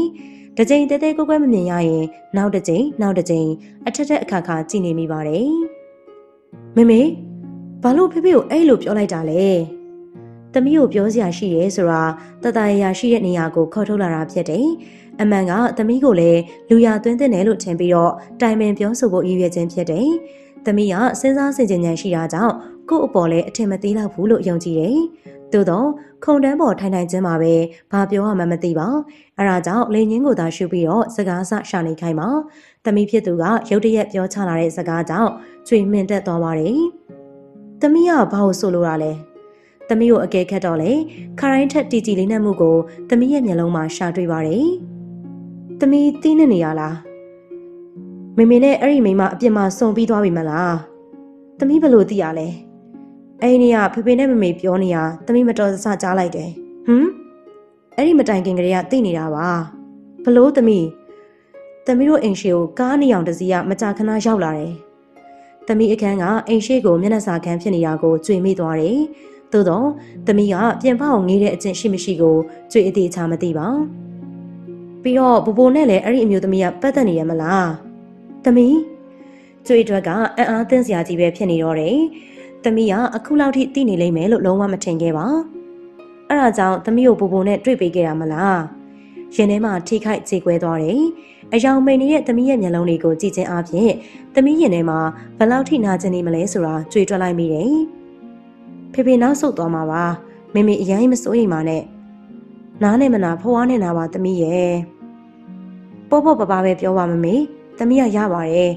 ဖေမှာအဲ့ဒီမိမရှိနေတယ်ဆိုတာသိကြရသမီးစိတ်ကိုသမီးပြင်ဆင်ထားပါတယ်သူ့မှာကိုဝင်ရှိနေပြီတဲ့ဖေနဲ့ရတဲ့ကိုဝင်လားအဲ့ဒီအချက်ကိုကြွေမတွေးမိခဲ့ပါသမီးကဘာလို့အဲ့လိုတွေးမိပါလဲဖေနဲ့အပြင်သူ့မှာတခြားလူရှိနေသေးရပဲဟေမန်ခန့်ကတင်းငိမ့်စွာဆိုပြီးတော့ပြင်ပအောင်ငိမ့်မောနေပါတယ်ကျွေကရင်ထဲမှာဝမ်းသာဝမ်းနေဖြစ်ရတယ်ကျွေတော့သမီးအဲ့လိုအကြောင်းပြောပါကသမီးခန္ဓာရည်ရှိပါမလားလို့ဆိုရင်လိုက်ရတာအခုတော့သမီးကကျွေထက်ပင်တင်းငိမ့်နေပါသေးတယ်အခုမှတက္ကသိုလ်ပထမနှစ်တက်နေတဲ့သမီးကအရွယ်နဲ့မမျှအောင်ရင့်ကျက်နေတာကိုကျွေပထမဦးဆုံးချိန်တန်တရားဝင်လာတယ်အမှန်ကသမီးကိုပုံမှန်မဟုတ်ဘူးလို့ကြွေတွေးမိချင်တာဖြစ်တယ်သမီးရင်ထဲမှာဘလို့ခံစားရလဲဖေကိုတာမန်အဖေတွေလိုပဲမြင်ပါတယ်အဲ့ဒီအဖေကိုကြွေသဘောမကျပါသမီးတယောက်ကဖေတယောက်ကိုမလေးစားခြင်းကမိခင်ညံပြင်းလို့ကြွေထင်ပါတယ်ကြွေကစံပြမိခင်သားဖြစ်ချင်တာပါသမီးအထင်လွဲနေတယ်ဘာလို့လဲမေယောက်ျားတွေမှာဒီလိုကိစ္စလေးတွေရှိတတ်ကြတယ်အဲ့လိုပြောလိုက်တဲ့အခါမှာသမီးကငြိမ်သက်စွာနားထောင်နေပါတယ်သမီးရဲ့ဖေကယောက်ျားတွေထဲမှာတော့တော်တော်ဆောင်ထိန်နိုင်တဲ့ယောက်ျားတစ်ယောက်ပါဖေကိုသူများတွေထက်တာယုံမကောက်ဘူးမတူတဲ့ယောက်ျားဖြစ်စေချင်တာပါမေကတော့သမီးဖေကိုသမီးအထင်မလွဲစေချင်ဘူးသမီးဘယ်တော့မှအထင်မလွဲပါဘူးအမြဲတမ်းအမှန်ကိုပဲမြင်တာပါအင်မတန်စကားပြည့်ရွယ်ကြတဲ့ကြွေသည်ပင်လေသမီးကိုပြန်ပြောစရာစကားမရှိအောင်တိတ်ဆိတ်သွားတယ်ဘလို့ဖြစ်တာလဲသမီးလေးရေသမီးဘာကြောင့်ဒီလောက်တင်းငင်နေရတာလဲပောက်ကွဲလိုက်စမ်းပါမိမလဲလို့ဆွဆွဲပြီးတော့ပြောဆိုလိုက်စမ်းပါသူနဲ့ဘိုနဲ့တွဲနေရကြပြီမေသိပါတယ်မေမသိတာရှိသေးရဲ့လေဘာလို့လဲသမီး Facebook ထဲဝင်ကြည့်လိုက်ပါဘိုနဲ့သူနဲ့တွဲရိုက်ထားတဲ့ပုံတွေအများကြီးရှိတယ်သူကဘိုပစ္စည်းဆိုတာလူငယ်တော်တော်များများသိတယ်သမီးစိတ်မကောင်းတာအဲ့ဒါပါဘာလဲသမီးမေနားမလဲဘူးသမီးကသမီးအရင်မှဟုတ်ရဲ့လားဘလို့သမီးနားချင်ပြီမဟုတ်သေးဘူးသမီးရင်ထဲမှာဘာတွေရှိနေရလဲဘလို့အကြောင်းအရာတွေကြီးစိုးနေရလဲသမီးအပေါ်ဘာတွေအထင်လွဲနေရလဲပွင့်ပွင့်လင်းလင်းပြောပါသမီးပွင့်လင်းလွန်းတာဆွဲဆောင်မှုမဟုတ်ဘူးလို့တင်ပြခဲ့တာကိုသမီးကအမြဲမှတ်ထားပါတယ်သမီးဒီထက်ပိုပြီးတော့မပြောချင်ပါဘူးမဟုတ်သေးဘူးသမီးနဲ့ကတားမိတယ်လေဒါဆိုရောဖေအပေါ်ဘာလို့ပွင့်ပွင့်လင်းလင်းမပြောခဲ့ရလဲသမီးရဲ့မိကုန်းကကျွေးအတွက်ကြောက်စရာကောင်းနေပြီလေဟုတ်ပါရဲ့ကျွေသူ့ကိုဘာလို့ပွင့်ပွင့်လင်းလင်းမပြောခဲ့ပါလဲသူ့အပေါ်ဒေါသဖြစ်ခဲ့တယ်စိတ်ရှိလက်ရှိထူရိုက်ပြီးတော့အပြစ်ပြောချင်တယ် ပန်းမှာကိုဝင်ရှိနေပြီအန်တီအဲ့ဒီမိန်းကလေးစီကအတန်ကိုကြားရစဉ်ကကြွေးဒူးတွေတဆက်ဆက်တုန်ခဲ့တယ်ကြွေးမျက်လုံးကပြဝေတဲ့အထိဒေါသထွက်ခဲ့တယ်စိတ်ထဲရှိတဲ့အတိုင်းဆိုသပင်ကိုဆွဲပြီးတော့အာပါတရပါဆွဲပြီးတော့ချခြင်းပေမဲ့ကြွေးကတခြားသောတာမန်မိန်းကလေးမျိုးဖြစ်သွားမှဆိုတော့ကြောင့်လက်သီးကိုကြစ်ကြစ်ပအောင်ဆုပ်ပြီးတော့နောက်ဆုတ်ခဲ့ရတယ်လက်အောက်ငယ်သားတွေကိုလည်းစိတ်လိုက်မှန်ပါမလုပ်ခဲ့ဘယ်အရာကိုမှဒေါသနဲ့မဖြေရှင်းတဲ့ဆိုတဲ့စကားကကြွေဆုံးမနေကြစကားဖြစ်တယ်ဒါကြောင့်ကြွေးကမိမိစကားကိုမိမိတန်ဖိုးထားတဲ့အနေနဲ့ငြိမ်နေခဲ့ပါတယ်စိတ်ထဲမှာရှိတာတွေပြပြောက်သွားစေဖို့အာကောင်ချစ်ပြီးတော့အော်ငိုလိုက်ချင်တယ်သို့တော့ဂုံတိတ်ခါကြောင့်ထိမ့်သိမ်းထားရပြန်တယ်အဲ့ဒီနေ့ကကြွေဘဝကိုကြွေစိတ်ကုန်ခဲ့မိတယ်ဥဆောင်သူမဟုတ်ပဲနောက်လိုက်တာဖြစ်ချင်ခဲ့မိတယ်တတိမကြီးဆိုတဲ့ယာတို့ထက်တာမန်ဈေးအောင်ဈေးဝယ်လုပ်တဲ့အမျိုးသမီးသားဖြစ်ချင်မိတယ်ဒါမှသာစိတ်ရှိတိုင်းကြမ်းတမ်းစွာဆက်ဆံပြောဆိုပြီးတော့ရှားလိုက်မယ်မဟုတ်ပါလားအခုတော့မီဒီယာတွေရဲ့စွမ်းအားကြောင့်ဘယ်နေရာပဲသွားကြွေကိုသိနေတဲ့လူတို့ကြောင့်ကြွေကတိတ်ခါဆိုတာကိုအမြဲထိမ့်သိမ်းနေရတယ်မိမတိုင်းကကိုခင်ပွန်ရဲ့ဖောက်ပြန်မှုကိုပြုံးပြော်လိုက်မှာမဟုတ်ပါအနေနဲ့အများဒေါသဖြစ်မိသည်ကြီးသာဖြစ်တယ်ကြွေလည်းမိမတွေကမိမတယောက်ဖြစ်တယ်ဒေါသထွက်တတ်တယ်ဒေါသအလျောက်လည်းပြစ်မှုလိုက်ချင်တယ်လောကကြီးမှာသမီးနားမလည်သေးတဲ့ကိစ္စတွေအများကြီးရှိရဲ့သမီးကတော့မရှိတော့ဘူးလို့ထင်တာပဲကိစ္စတိုင်းကနားလည်လွယ်ပါတယ်ဒါပေမဲ့ဖေဖေနဲ့မမီကလွှဲရင်ပေါ့အဲ့လိုပြောပြီးတော့နေရာကနေထွက်သွားတဲ့သမီးကြောင့်ပထမဦးဆုံးအချိန်ကျွေကဘဝကြီးကိုကြောက်သွားပါတယ်။နှွေးထွေးပြီးတော့ပြေဆုံးတဲ့မိသားစုကကျွေတီဆောက်ခဲ့တယ်လို့ထင်ခဲ့မိတာပါ။ဘလို့ဖြစ်ရတာလဲ။ဘာရီမာနေရလဲ။ဘယ်ကလေးကမှားခဲ့တာလဲ။ကျွေကောင်းထဲမှာစင်ကဲအပူတွေသာရောက်ရှိနေပါတယ်။ကျွေရဲ့အချစ်ဆုံးလူနှစ်ဦးထံမှာကျွေမသိတဲ့ပြဿနာတွေရှိနေတယ်။ကျွေဘလို့ဖြေရှင်းရမလဲ။ဘယ်အရာပြဿနာလဲ။ရှင်းစရာရောကိုမောင်မျိုးကျွေရုံကနေအပြန်အိမ်ထဲကိုအရင်မဝင်မဲနဲ့နောက်ဘေးမှာရှိတဲ့အလုပ်သမားခန်းတွေကိုသာဝင်လာခဲ့တယ်။အเจ้าကကိုမောင်မျိုးရှိမရှိသိကြလို့ဖြစ်တယ်။ထင်တဲ့အတိုင်းပဲကားအချန်ထဲမှာမရှိပေမဲ့ကိုမောင်မျိုးကတော့မိသားစုညစာထမင်းဝိုင်းကိုမျက်နှာစုံကြီးကျင်းပနေပါတယ်။ဆရာကိုမောင်မျိုးကစကားပြောချောမှုသူဖြစ်တော့လေကျွေကမျက်နှာထားနဲ့မိတဲ့အခါအထစ်ထစ်ဖြစ်ကုန်ပါတယ်။ကိုမောင်မျိုးရောဇနီးတဲ့မနှင်းမီရောသမီးမခင်အေးပါကျွေကိုဘသူမှမော်မကြည့်ဝင်ပါငပိရီချိုဟင်းကိုလက်နဲ့အာပါတရနေဖက်စားတောက်နေကြတာကြောင့်ထမင်းဝိုင်းမှာအနံ့တော့ဆိုးလာတယ်။ဟင်းရလဲဟိုတပုံဒီတပုံနဲ့လှပခြင်းအလင်းမရှိပါ။သို့တော့နှွေးထွေးမှုကိုကြွေတွေ့နေရတယ်။ဒါကြောင့်လဲကြွေဒေါသတွေအထွတ်ထိပ်ကိုရောက်ကုန်သလားဆိုတာမသိနိုင်ပါ။ကြွေအမှန်တိုင်းသိကျင်တဲ့ကိုမောင်မျိုးဆရာကွန်ဒိုဝင်သွားပါတယ်။အမှန်ကိုသိကျင်တော့လေအဲ့ဒီအမှန်တရားကိုရင်ဆိုင်ဖို့တတိကြွေမှမရှိပါကြန့်ခိုင်တဲ့မိမတယောက်ဆိုပေမဲ့လေရင်တစ်ခုလုံးပြောင်းဆန်သွားပါတယ်လက်ထက်အိတ်ကိုပင်မြေအောင်မကင်နိုင်ပါသူဒီလိုခြေလန်းလန်းနေပြီပေါ့ကြွေတိသွားပြီပဲမထူးတော့ပါဘူးလို့သဘောပိုက်ပြီးတော့မထူးဆက်ခင်းပြီပေါ့ဒါတွေကိုကြွေကကြိုပြီးတော့မြင်ခဲ့လို့မသိကျင်ဟန်ဆောင်ခဲ့ခြင်းဖြစ်တယ်အခုတော့ကြွေရင်ထဲမှာကြေကွဲနေရတယ်အခုချိန်များမှာနှမျောစရာပင်ကောင်းနေပါတော့တယ်ဆရာကတော့ကျွေအတွေ့တွေပဲအထီးရောက်ကုန်မှမသိပါလက်ထက်အိတ်ကျန်းပြမော်ကိုပြုတ်ချသွားတာကိုပင်ကျွေသတိမထားမိလိုက်ပါကျွေကိုချစ်တယ်လို့ပြောခဲ့တဲ့သူ့စကားတွေကိုကျွေယုံခဲ့မိတာကမှားတာပါသူ့ရဲ့သစ္စာတရားကကျွေရဲ့သစ္စာတရားနဲ့ထပ်တူကြားလိုက်မယ်လို့ထင်ခဲ့မိတာကိုကကျွေမှားတာပါကျွေကိုယောဂနဲ့ကိုသာဂယူးဆိုင်ပါကိုဘာမှစိတ်မပူနဲ့ကိုမယုံလားအဲ့လိုပြောခဲ့တာအနည်း20ပဲမပြည့်သေးပါယောက်ျားစကားမို့ဆိုခဲစီမြဲစီထင်ခဲ့တယ်ကျွေကသူ့အလုပ်ပြန်လာလို့ထပ်ကြွရင်လေမကြိုပါနဲ့ကျွေရဲ့မောနေပါမယ်အိမ်ထဲရောက်ရင်တွေ့မှာပဲနှလုံးယောဂတဲ့ကျွေကိုကျင်နာခဲ့တာဘလောက်ကြာသေးလို့လဲကျဲသီးတွေကူဖြုတ်မနေပါနဲ့ကျွေရဲ့တက်တောင့်တက်တာပဲနေပါကိုလုံနိုင်ပါတယ်အဲ့လိုမျက်နှိုးခဲ့တာဘလောက်ကြာသေးလို့လဲသူတိတ်ကိုပြောင်းလဲသွားခဲ့ပါပြီမယုံနိုင်လောက်အောင်ပြောင်းလဲသွားပါပြီဆရာကတော့နေကောင်းရဲ့လားကျမကူတွဲပေးရမလားရတယ်မနှင်းဝင်ရတယ်ကျွေအဆင်ပြေပါတယ်အဲ့လိုပြောနေတဲ့ကျွေကိုကိုမောင်မျိုးကစိတ်မသက်သာစွာစိုက်ကြည့်နေပါတယ်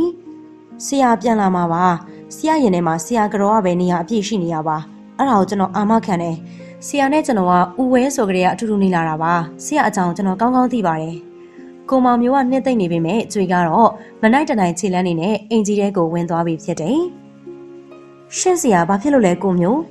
းအိမ်တွင်းပြဿနာပေါ့ကျမရိပ်မိပါတယ်ဘာလဲကောင်မလေးကငငယ်ချောချောလားမထင်အောင်နော်နဲ့ပါများရင်ကြောက်ဆိုင်ကြောက်သားတောင်နေရာရွှေ့သေးရပဲဆရာကတော့တဲတဲလို့ချစ်တာပါဘလို့ဖြစ်ရတာလဲတော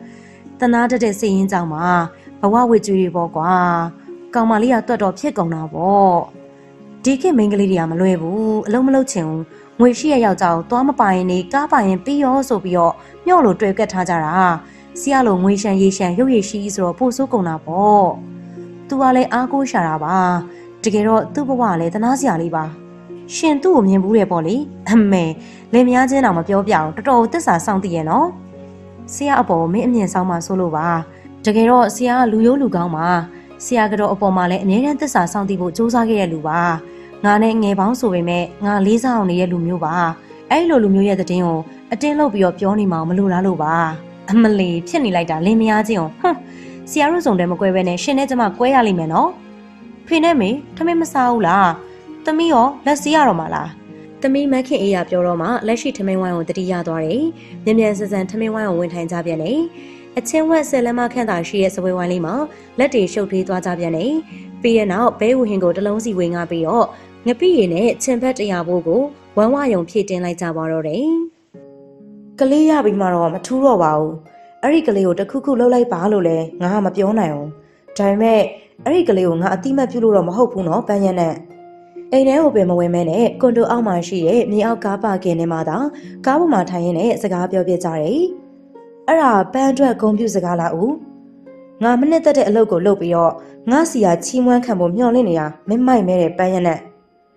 ပန်းကမိခင်လောင်းမှာဦးခုနေချိန်မှာပန်းရင်ထဲမှာဘလောက်ထိဝမ်းနေပြီးတော့အားငယ်နေမလဲဆိုပြီးတော့ဦးတွေးတဲ့လေ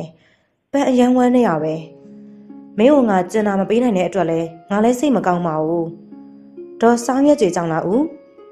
အနှစ်20ကျော်လောက်တိဆောက်ခဲ့တဲ့အိမ်တော်ကြီးကိုငါပြိုလဲမခံနိုင်ဘူးပန်းပြီးတော့ကျွေးကိုငါချစ်လို့လက်ထပ်ခဲ့တာပန်းရောရင်ဒီမေးခွန်းမေးတာမင်းမိုက်မေးတာပဲဦးပန်းပေါ်ဘယ်တော့မှမตายရခဲ့ဘူးလားတစက်ကလေးမှပန်းကိုမချစ်ဘူးလားဖြေပါဦးရဲ့ဦးမညာတတ်ဘူးဆိုတာပန်းသိပါတယ်အမှန်ကိုဖြေပေးပါဦးအဲ့လိုပြောလာပြန်တော့သူ့ထံမှာဖြေစရာစကားလုံးမရှိပါအဖြေမရှိမှတော့မိကွန်းကိုရှောင်လဲရုံမှတပါတခြားမရှိပါဘိုးဘိုးဆိုတဲ့ကောင်လေးကမင်းကိုမျက်မျက်နှာနှာချစ်ပုံရတယ်အခုပန်းတို့ဘိုးဘိုးအကြောင်းပြောနေရမဟုတ်ဘူးနော်ဦးပန်းနဲ့ဦးအကြောင်းပြောနေရပါပန်းမေးတာကိုပဲဖြေပါဦးရဲ့သူပန်းပေါ်တာယာခဲ့ဘူးတယ်တနာလဲတနာခဲ့ဘူးတယ်အချစ်တီတနာရာနေမြဖြားခံနိုင်တယ်ဆိုရင်တော့ပန်းကိုမချစ်ဘူးလို့မဆိုနိုင်ပါသို့တော့အမှန်ကိုလည်းသူမဖြေချင်ပါကလေးမမွေးခင်အချိန်ထိတော့တပတ်တစ်ချိန်လာတွေ့ပါမယ်ဒါပေမဲ့အရင်လိုတော့မနေတော့ဘူးကလေးမွေးပြီးတော့နိုင်ငံသားမှာသွားနေဖို့စီစဉ်ပေးမယ်ဥဟာရောသူမဖြေပါဘေးပတ်ဝန်းကျင်ကိုမမြင်ပေမဲ့ရောက်တက်ရရကြည့်နေမိပါတယ်ဥမပိုင်ပန်းမသွားနိုင်ဘူးပန်းမင်းဘလို့ဖြစ်နေရလဲငါတိရဲ့ပန်းရနဲ့ငါ့ကိုအဲ့လိုချစ်တိုက်နေတဲ့မိန်းကလေးမျိုးမဟုတ်ပါဘူးဥကိုဒီလိုမှအချက်မကန်လို့ရှင်ပန်းဥကိုဆုံးရှုံးရလိမ့်မယ်ဥပန်းဥကိုအဆုံးရှုံးမခံနိုင်ဘူးပန်းဘဝမှာဥမရှိလို့မဖြစ်ဘူးဥမရှိဘဲနဲ့ပန်းအသက်မဆက်နိုင်ဘူးငါ့ကိုဒီထက်ပိုပြီးတော့စိတ်ညစ်အောင်မလုပ်ပါနဲ့တော့ပန်းရဲ့ပန်းကြောင့်ဥစိတ်ညစ်နေပြီလားအေးဟုတ်တယ်ငါယူကိုယူချင်နေပြီပန်းရဲ့ရှင်တန်မှုကဥကိုအဲ့လောက်ထိဒုက္ခပေးနေပြီလားအေးဟုတ်တယ်ကွာဟုတ်တယ်သူစိတ်မရှိနိုင်တော့တာကြောင့်အော်ဟင်းလိုက်ပါတယ်အဲ့ဒီအခါပန်းကသူ့ကိုစိုက်ကြည့်ပြီးတော့မျက်ရည်တွေအလုံးလိုက်ကျလာပါတယ်ပန်းချရတဲ့လူကပန်းကိုစိတ်ကုန်နေမှာတော့ပန်းရှင်တန်နေလဲဘာထူးတော့မှလဲပန်းမင်းသူမင်းတက်လို့ပဲမဆုံးသေးခင်မှာပန်းကကားပေါ်ကနေဆင်းသွားတယ်အဲ့ဒီချိန်မှာပဲမြေအောက်ကားပါကင်ထဲကိုဝင်လာတဲ့ကားကပန်းသူ့ကိုယ်သူပင်တတိမထားမိလိုက်ပါသူဘလို့ကားပေါ်ကဆင်းလိုက်မိတယ်လဲဆိုတာမသိလိုက်ပါကားပရိသတ်နေစူညံသွားတော့မှမျက်လုံးကိုဖွင့်ကြည့်လိုက်တဲ့အခါပန်းကသူ့ရင်ခွင်ထဲမှာရောက်နေပြီဖြစ်ပါတယ်ပန်းထံကိုတက်တက်ကြီးလာနေတဲ့ကားကသူ့အသားကိုထိဖို့တလက်မခန့်အလိုမှာရက်တက်နေပါတယ်ဘလို့ဖြစ်နေရလဲဒါကားနော်နွားလည်းမဟုတ်ဘူးစိတ်မရှိစွာဆိုပြီးတော့သူတို့ကိုကြွေပတ်မောင်းသွားတဲ့ကားထံသူလှည့်ကြည့်မနေတော့ပါပန်းမင်းအဆင်ပြေလားထိခိုက်သွားသေးလားတုံရင်နေရှာတဲ့ပန်းရဲ့မျက်နှာကိုဆွဲမော့ပြီးတော့စိုးရင်တကြီးမေးတဲ့အခါမှာတော့ပန်းထန်နေဖြည့်တယ်မကြားရပါပန်းကအကြောင်းလွန်နေပြီဖြစ်ပါတယ်ဘာလို့လောက်ရတာလဲပန်းရဲ့ဘာကြောင့်အဲ့လိုမျိုးမိုက်မရတာလဲ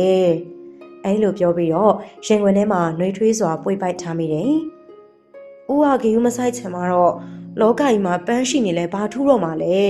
။ပန်းရဲ့မင်းယူနေရလား။မင်းကမိခင်လောင်းလေကွာ။ဘိုက်ထက်ရင်သွေးကိုထည့်တွေ့ရမှာပေါ့။မိုက်လိုက်တာပန်းရဲ့။ပန်းအတွက်ကတော့ဦးကလွယ်လို့ရှိရင်ဘယ်အရာမှအရေးမကြီးပါဘူးဦးရဲ့။ဦးကသာပထမပါ ပန်းမင်းဘလို့ပြောလိုက်တယ်ငါပထမလို့ပြောပြီးတော့ငါနဲ့ရတဲ့ရင်သွေးကိုတော့တန်ဖိုးမထားတာဘာသဘောလဲကလေးကိုပန်းတန်ဖိုးမထားဘူးလို့မပြောလိုက်မိပါဘူးဦးရဲ့ဦးနဲ့ပတ်သက်တာမှန်သမျှခဲတစ်လုံးနဲ့တစ်ဆက်ကအောင်တောင်မှပန်းတန်ဖိုးထားခဲ့တာပါဦးကိုတန်ဖိုးထားတယ်ဆိုရင်နောက်ဒီလိုမျိုးမိုက်မဲတဲ့အလုပ်တွေမလုပ်ပါနဲ့တော့ပန်းရဲ့နော်ဦးစကားကိုနားထောင်မယ်မလားချော့ပြောပြန်တော့လေမိန်းကလေးကပုတ်တင်ညိုမလေးလိုခေါင်းတငိမ့်ငိမ့်နဲ့တနာဖို့ပဲကောင်းနေတော့တယ်ပန်းလေဒီကလေးကိုမွေးပြီးရင်ဦးရဲ့ပန်းရဲ့သားရဲ့အတူတူနေရအောင်နော်သားရဲ့ဆိုတဲ့စကားလုံးကသားငတ်နေတဲ့သူ့အတွက်ညှက်ခွေရိုင်လဲသွားစေတာအမှန်ပဲဖြစ်ပါတယ်ပန်းရဲ့ဗိုက်ထဲကသားလေးကိုဦးနှုတ်ဆက်ပေးပါလားယင်ပန်းကအဲ့လိုပြောလာတဲ့အခါမှာတော့ရင်ခုန်ကျင်တယ်လို့ရှိလာတယ်ကျွေးသားလေးမွေးခဲ့မယ်ဆိုရင်တော့ရင်ခုန်မှုမျိုးသူ့မှာတစ်ချိန်ကရှိခဲ့ပူတယ်သို့တော့ကျွေးကသူ့အတွက်သားမမွေးနိုင်ခဲ့ပါသို့တော့သမီးဆိုလဲကျွေးနဲ့ထပ်တူချစ်ရတာပါပဲဦးသူ့လက်ကိုစုပ်ကန်လိုက်တဲ့ပန်းကြောင့်သူကလက်ရှိဦးခန့်ကိုမဟုတ်တော့သလိုနှုတ်ပြိုသွားတယ်လို့ထင်မိတယ်သားနဲ့အဖေဆိုတာရင်းနှီးမှုရှိရတယ်တဲ့အဲ့လိုပြောပြီးတော့အခုချိန်ထိချက်ရက်နေသေးတဲ့ပန်းရဲ့ဖိုက်သားလေးပေါ်ကိုပန်းကသူ့လက်ကိုတင်လိုက်ပါတယ်ဒီထဲမှာဦးရဲ့သားလေးရှိနေပြီသူကဦးကိုမကြခင်ချိန်နဲ့ကန်လိုက်မယ်ပန်းကတီတီတတာပြောတဲ့အခါမှာတော့ကြည်နူးလာမိတယ်လို့ခံစားရပြန်တယ်တကယ်ပဲဖိုက်ထဲကကလေးကသူ့လက်ကိုချိန်နဲ့ကန်ပါလားတကယ်ပဲသားလားကိုဘိုက်ကိုစူးစမ်းနေမိတဲ့သူ့စိတ်ကိုအဲ့ဒီအတန်ကပြစ်စုံပံကိုဆွဲခေါ်လာပါတယ်ကျွေးမှန်ပါတယ်သူနဲ့ပန်းကိုမမိတ်မတုံရက်ကြည့်နေတဲ့ကျွေးပါကျွေးဘယ်အချိန်ကလေးရက်နေရလဲဘယ်တုန်းကလေးရောက်နေရလဲကျွေးကမျက်ရည်တွေပြည့်အိုင်နေတဲ့မျက်ဝန်းတွေနဲ့သူ့ကိုစိုက်ကြည့်နေပါတယ်မကြည့်ပါနဲ့ကျွေးရဲ့ကို့အဲ့လိုမျက်လုံးမျိုးနဲ့မကြည့်ပါနဲ့ကိုမားသွားပြန်ပါပြီဒါကိုကျွေးကိုမချစ်လို့မဟုတ်ပါဘူးမကြည့်ပါနဲ့ကျွေးရဲ့အဲ့လိုစိတ်ကုန်တဲ့မျက်လုံးတွေနဲ့ကို့မကြည့်ပါနဲ့ဦးသူ့လက်ကိုမိမိရဆုပ်ကင်နေရှာတဲ့ပန်းလက်ကိုသူယုံလိုက်ပါတယ်ကျွေကိုလေး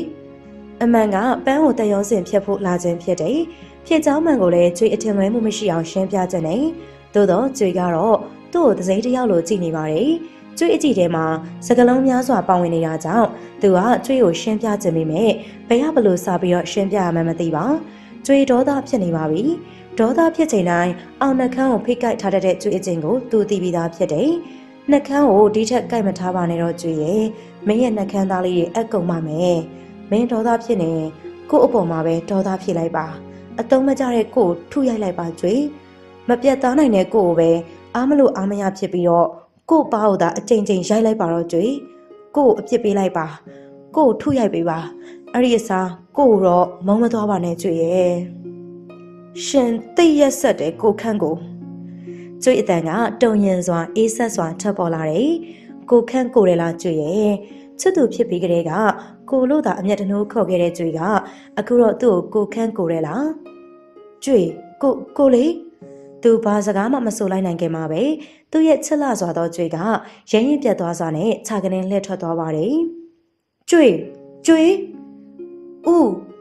ကျွေးနောက်ကိုပြေးလိုက်ဖို့ဟန်ပြနေပေမဲ့ပန်းကသူ့လက်ကိုအလွတ်မပေးဘဲနဲ့ဆွဲထားပါတယ်။လိုက်လို့မမိနိုင်တော့ပါ။ကျွေးကကားပေါ်ကိုတက်ပြီးတော့ကားကိုကိုယ်တိုင်မောင်းထွက်သွားပါတယ်။ကျွေးဦးပန်းကိုမထားခဲ့ပါနဲ့နော်။ပန်းလေဦး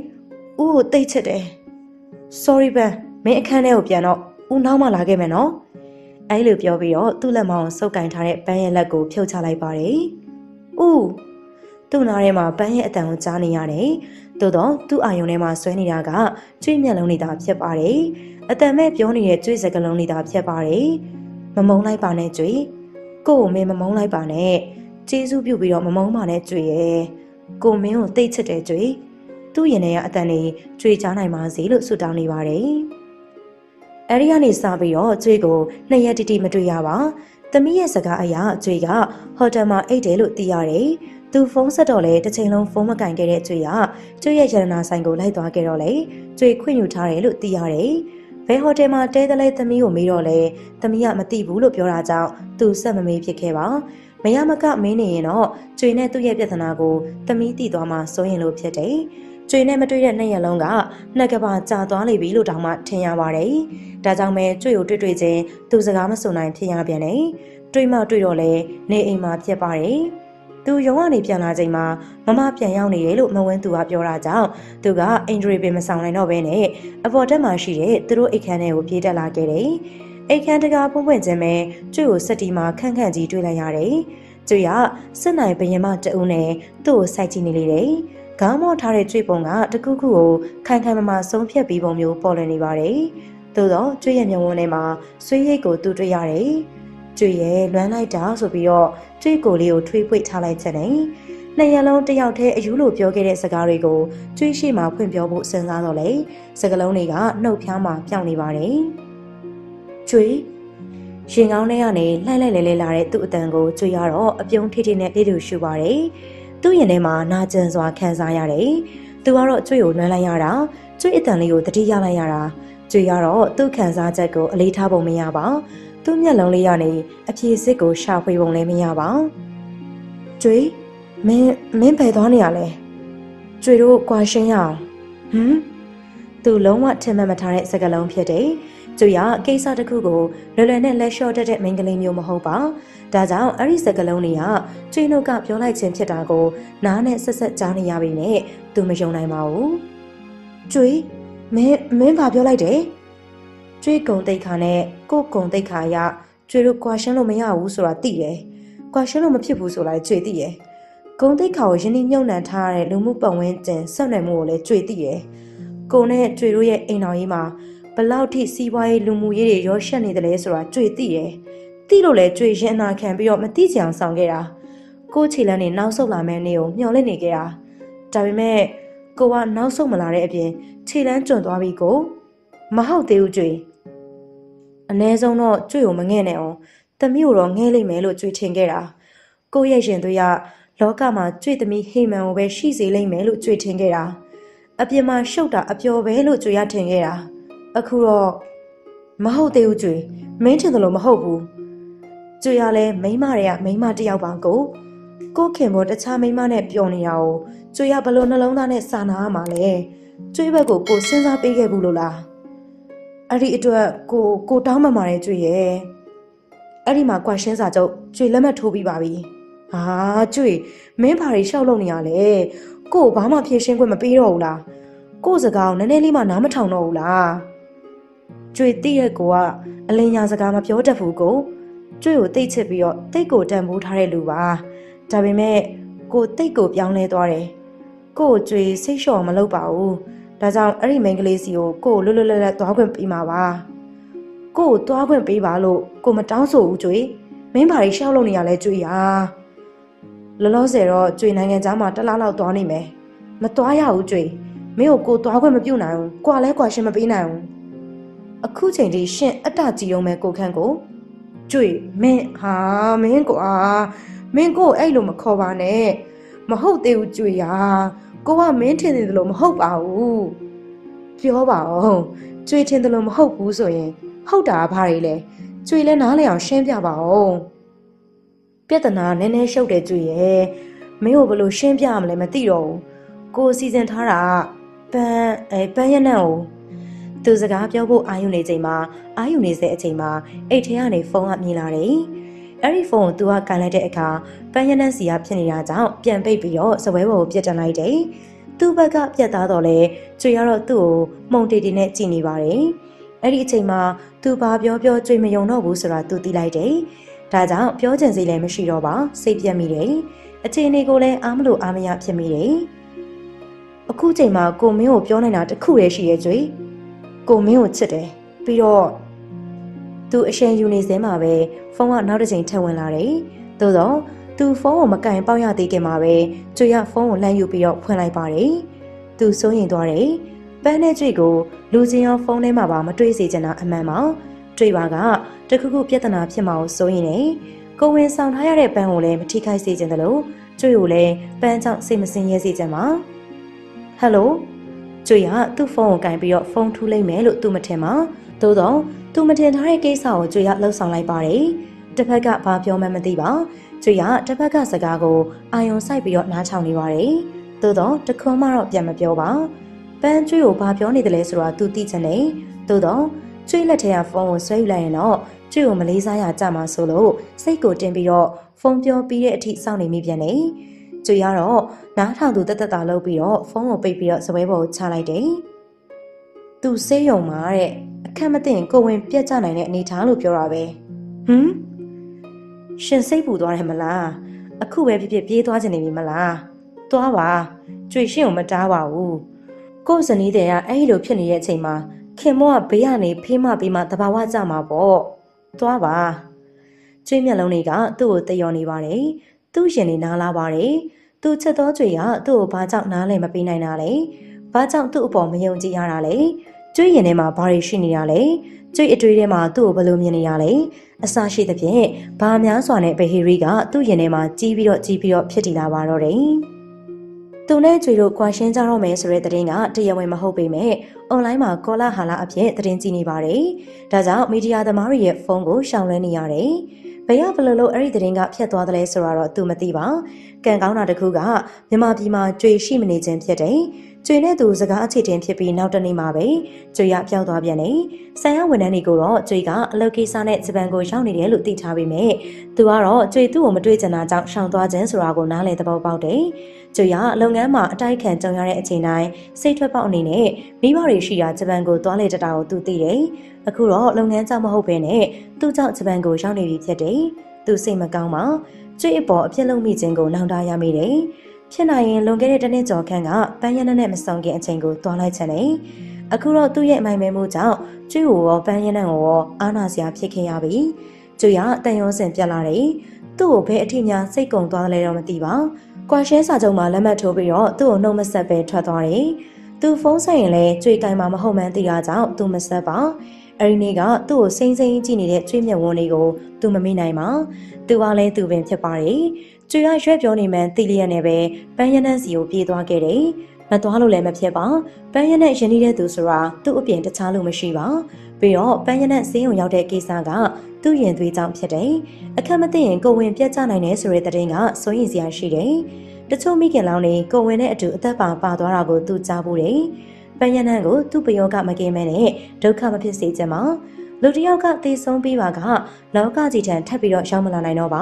အဲဒါကြောင့်သေဆုံးသွားနိုင်တဲ့အခြေအနေကိုသူလစ်လျူရှုမထားနိုင်ပါဒါကြောင့်ဆေးရုံကိုသူပြေးခဲ့မိတယ်ဆေးရုံကိုရောက်တဲ့အခါနှကန်းလေးဖြူဖွေးနေရှာတဲ့ပန်းရနန်းကြောင့်ဂယုဏတက်ခင်ရပြန်တယ်သူကပန်းရနန်းကိုတွေ့ပြီးချင်းအန်တီရဲ့ကင်းမန်းသိသွားတဲ့အခါကျွေးထံကိုပြန်ဖို့လုပ်ခဲ့တယ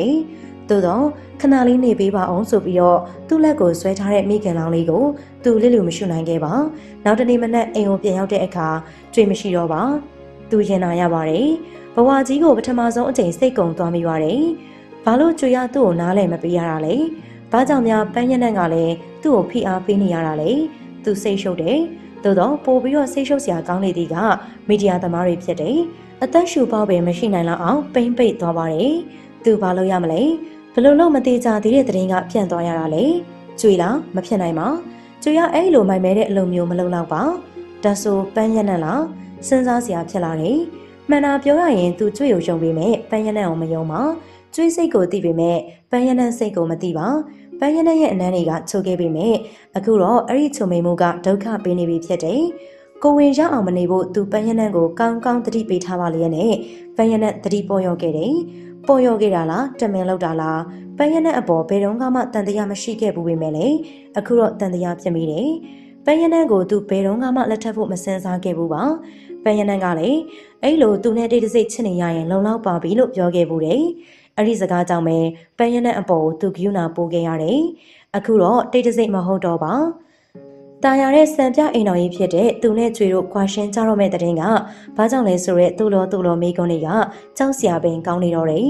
သူဘာလို့ရမလဲအဲ့ဒီတဲ့ကိုကျွေလဲသိလိမ့်မယ်ထင်တယ်ဘာလို့ကျွေကငြိမ်ချက်သားကောင်းနေရတာလဲသူဘလို့ဖြေရှင်းရမလဲရှောင်လဲလို့မရမှန်းလဲသိတယ်သို့တော့ဖြေလဲမဖြေရှင်းနိုင်ပါအဲ့ဒီတဲ့ဘယ်ကပေါက်ကြားသွားတယ်လဲဆိုတာစစ်ဆေးဖို့ကွန်ပျူတာဌာနကိုသူခိုင်းစေထားပြီးဖြစ်တယ်ကျွမ်းကျင်သူတွေကိုလစာကောင်းကောင်းပေးပြီးတော့ခံထားတာကြောင့်နိုင်ပိုင်းအတွင်းသိရလိမ့်မယ်လို့လည်းထင်တယ်။ဒါကြောင့်ရုံးခန်းထဲမှာထိုင်လိုက်ထားလိုက်နဲ့သူအလုပ်များနေရပါတယ်။ဆရာဒရိုင်ဘာသားမကအတွင်ရေးမှုမကျကိုမောင်မျိုးကရောက်လာပါတယ်။ပ န်းရနရဲ့ကိုဝင်ကြောင့်ဆရာဘာအဲ့နေ့ကဆရာစီးရုံလိုက်သွားတယ်လေအဲ့ဒါပန်းရနကိုဆရာနှစ်သိမ့်နေတဲ့အချိန်တယောက်ယောက်ကဓာတ်ပုံရိုက်ပြီးတော့ online ပေါ်ကိုတင်လိုက်တာဖះဟာဘာတွေဖြစ်ကုန်ပြီလဲသူတုံလို့သွားလိုက်တယ်အထက်နိုင်ဆုံးတူတိတ်လှုပ်ခဲ့ပါလိမ့်နဲ့ဘာဖြစ်သွားရတာလဲတတိယပေါက်ကြားမှာဆိုရကြောင့်ပန်းရနကိုတီးတန့်ကမ်းမှာထားခဲ့ပါလိမ့်နဲ့ဘလို့ဖြစ်ရတာလဲဝန်ထမ်းတွေရဲ့လက်ချက်လားဒါမှမဟုတ်ပန်းရနကိုယ်တိုင်လားသို့တော့အခုအချိန်လေးကအဲ့လိုချင့်ချင်ရမယ့်အခြေအနေမျိုးမဟုတ်ပါဖြည့်ရှင်ရမယ့်အခြေအနေဖြစ်တယ်မီဒီယာသမားတွေပန်းကိုတွေ့သွားလို့မဖြစ်ပါပြဿနာပို့ပြီးတော့ကြီးသွားလိမ့်မယ်သူဘာလို့ရမလဲဘာလို့ရမလဲအဲ့လိုရောက်တဲ့ရဖြစ်တိုင်းသူ့ကိုဆုံးဖြတ်ပေးလဲရှိတဲ့ကျွေကိုတတိယမိသွားပြန်နေကျွေရဲ့မင်းပြန်လာပါတော့ကွာမကျွန်တော်မရှိတော့ခဏလေးမှာဘာတွေဖြစ်ကုန်တာလဲဗျာ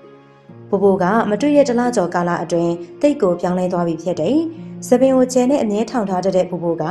ခေါင်းလိမ့်စီနဲ့သာဘေးခွဲလေးလှုပ်ထားတယ်။ဂျင်းပန်အတူစုပ်ဖွာတဲ့နေရာမှာစမတ်ကြတဲ့အနောက်တိုင်းစတိုင်လွှမ်းမိုးနေပါတယ်။ပန်းကကိုယ့်ရဲ့မျက်လုံးကိုမယုံနိုင်ဖြစ်ခဲ့ရတယ်။ဥဖို့ပဲအားကိုးတယ်။နင့်ကငါဘယ်နေရာကြည့်ပြီးတော့အားကိုးရမှာလဲ။နောက်ထပ်မလာပါနဲ့တော့။အဲ့လိုပန်းအော်လွတ်ပြီးကလေးကပျောက်သွားတဲ့ဘိုးဘိုကအခုကျတော့လေတန့်ပြန့်ပြီးတော့စမတ်ကြနေပြီဖြစ်တယ်။မမြင်တာကြလို့အခုလိုတွေ့ရပြန်တော့လေလွမ်းသလိုလိုတော့ဖြစ်မိသားပါဘာလာလောက်တာလဲအမောတကောနဲ့ရောက်လာသူကိုပန်းကအမောဆူအောင်ခက်ဆင်းဆင်းပြောဆိုလိုက်တယ်ပန်းရဲ့စကားကြောင့်မင်တက်သွားတဲ့ဘိုးဘိုမျက်လုံးလေးကြောင့်ပန်းရင်ထဲမှာတခုခုလိုနေတယ်လို့ခံစားရတယ်ဘိုးဘိုများပန်းကိုစိတ်နာသွားလိမ့်မလားမိမိကိုချစ်တယ်ဆိုတော့ကတော့အဲ့ဒီအချစ်ကိုလက်မခံနိုင်ပေမဲ့မိမိကိုချစ်ပါတယ်ဆိုတဲ့လူရဲ့အမုန်းကိုတော့မိမိအနေနဲ့မလို့ချင်တာအမှန်ပဲဖြစ်တယ်ပန်းဘိုးဘိုကိုအဲ့လိုစိန်ကားနေခြင်းကမုန်းလို့မဟုတ်ပါဘိုးမိခင်ဒေါ်မမို့ကြောင့်သာဖြစ်ပါတယ်ဒေါ်မမို့ကပန်းကိုကျွေးမွေးဖို့ခေါ်သွားစဉ်ကပန်းကဒေါ်မမို့ကိုကျေးဇူးရှင်လို့သတ်မှတ်ခဲ့တယ်ဒေါ်မမို့နဲ့ပန်းရဲ့မိခင်ဒေါ်မင်းမြတ်ကအချစ်ဆုံးတငယ်ချင်းတွေဖြစ်ကြသည်ဆိုတာကိုပန်းနောက်မှသိခဲ့ရတယ်ဒေါ်မမို့တို့ဒီလိုအခြေအနေဖြစ်လာအောင်မိမိကအများကြီးကူညီပေးခဲ့ဖို့တယ်လို့ဆိုတယ်အဲဒါကြောင့်သာဒေါ်မမို့ပန်းကိုစောင့်ရှောက်ထားခြင်းဖြစ်တယ်သို့တော့ဝမ်းနဲ့ကိန်းအောင်နေတဲ့သဘောထားအမှန်ကဘိုးဘိုးကြောင့်လေပြင်းမှာဆင်ပြေးသလိုဖွံ့ဖွံ့ကြီးပေါ်လာရတယ်။ပန်းရဲ့မမေသာတန့်ရှိထန်ရှားရှိနေသေးမယ်ဆိုရင်တော့ပန်းနဲ့ဘိုးဘိုးကိုပေးစားဖို့ဒေါ်မိုးမိုးကကြောင်းလန်းနိုင်ပေမဲ့ပန်းကသူများအိမ်မှာခိုးကပ်နေရတဲ့ဘဝမို့ဘိုးဘိုးကပန်းကိုသဘောကျတဲ့အရေးအောင်ရှိရတဲ့တပြိုင်နက်ပန်းအဲ့ဒီအိမ်မှာမနေနိုင်အောင်ပြုမှုခဲ့တယ်။ပန်းကိုအိမ်အကူလိုမျက်နှာထီမျက်နှာထားနဲ့ဆက်ဆံလာတယ်။ပန်းဝမ်းနေခဲ့ရတယ်။နောက်ဆုံးမှာဘိုးဘိုးနိုင်ငံသားခဏသွားနေကြမှာပန်းကိုကိုချစ်တော့ကိုရက်တော်လို့မောင်းမချယုံတမဲနှင်လွတ်ပါတယ်။မကောင်းတတ်တာကြောင့်ရွှေတိုရွှေစတချို့နဲ့နေစရာနေရာစီစဉ်ပေးပေမဲ့ပန်းအမာနာရှိတယ်။အဲဒါကြောင့်ပန်းဘာတစ်ခုမှရှုမလာခဲ့ပါ။တချို့လူတွေကတော့ဒေါ်မမို့ကိုစံပြအမျိုးသမီးအဖြစ်သတ်မှတ်ခြင်းသတ်မှတ်ကြလိမ့်မယ်။ပန်းကတော့ဒေါ်မမို့အကြောင်းကိုသိပြီးသားဖြစ်တယ်။ငယ်သူကိုနှိမ်ကြီးသူကိုမြင့်ပြီးတော့ပြောတတ်တဲ့ဒေါ်မမို့ကိုပန်းလုံးဝအထင်မကြီးပါ။သို့တော့တလုံးစားဖို့သူ့ကျေးဇူးမို့ပန်းဒေါ်မမို့ကိုမကြည်ညိုပေမဲ့ရင်ကြီးစွာဆက်ဆံခဲ့တယ်။ဘိုးဘိုးအချစ်ကိုပန်းလက်မခံခြင်းက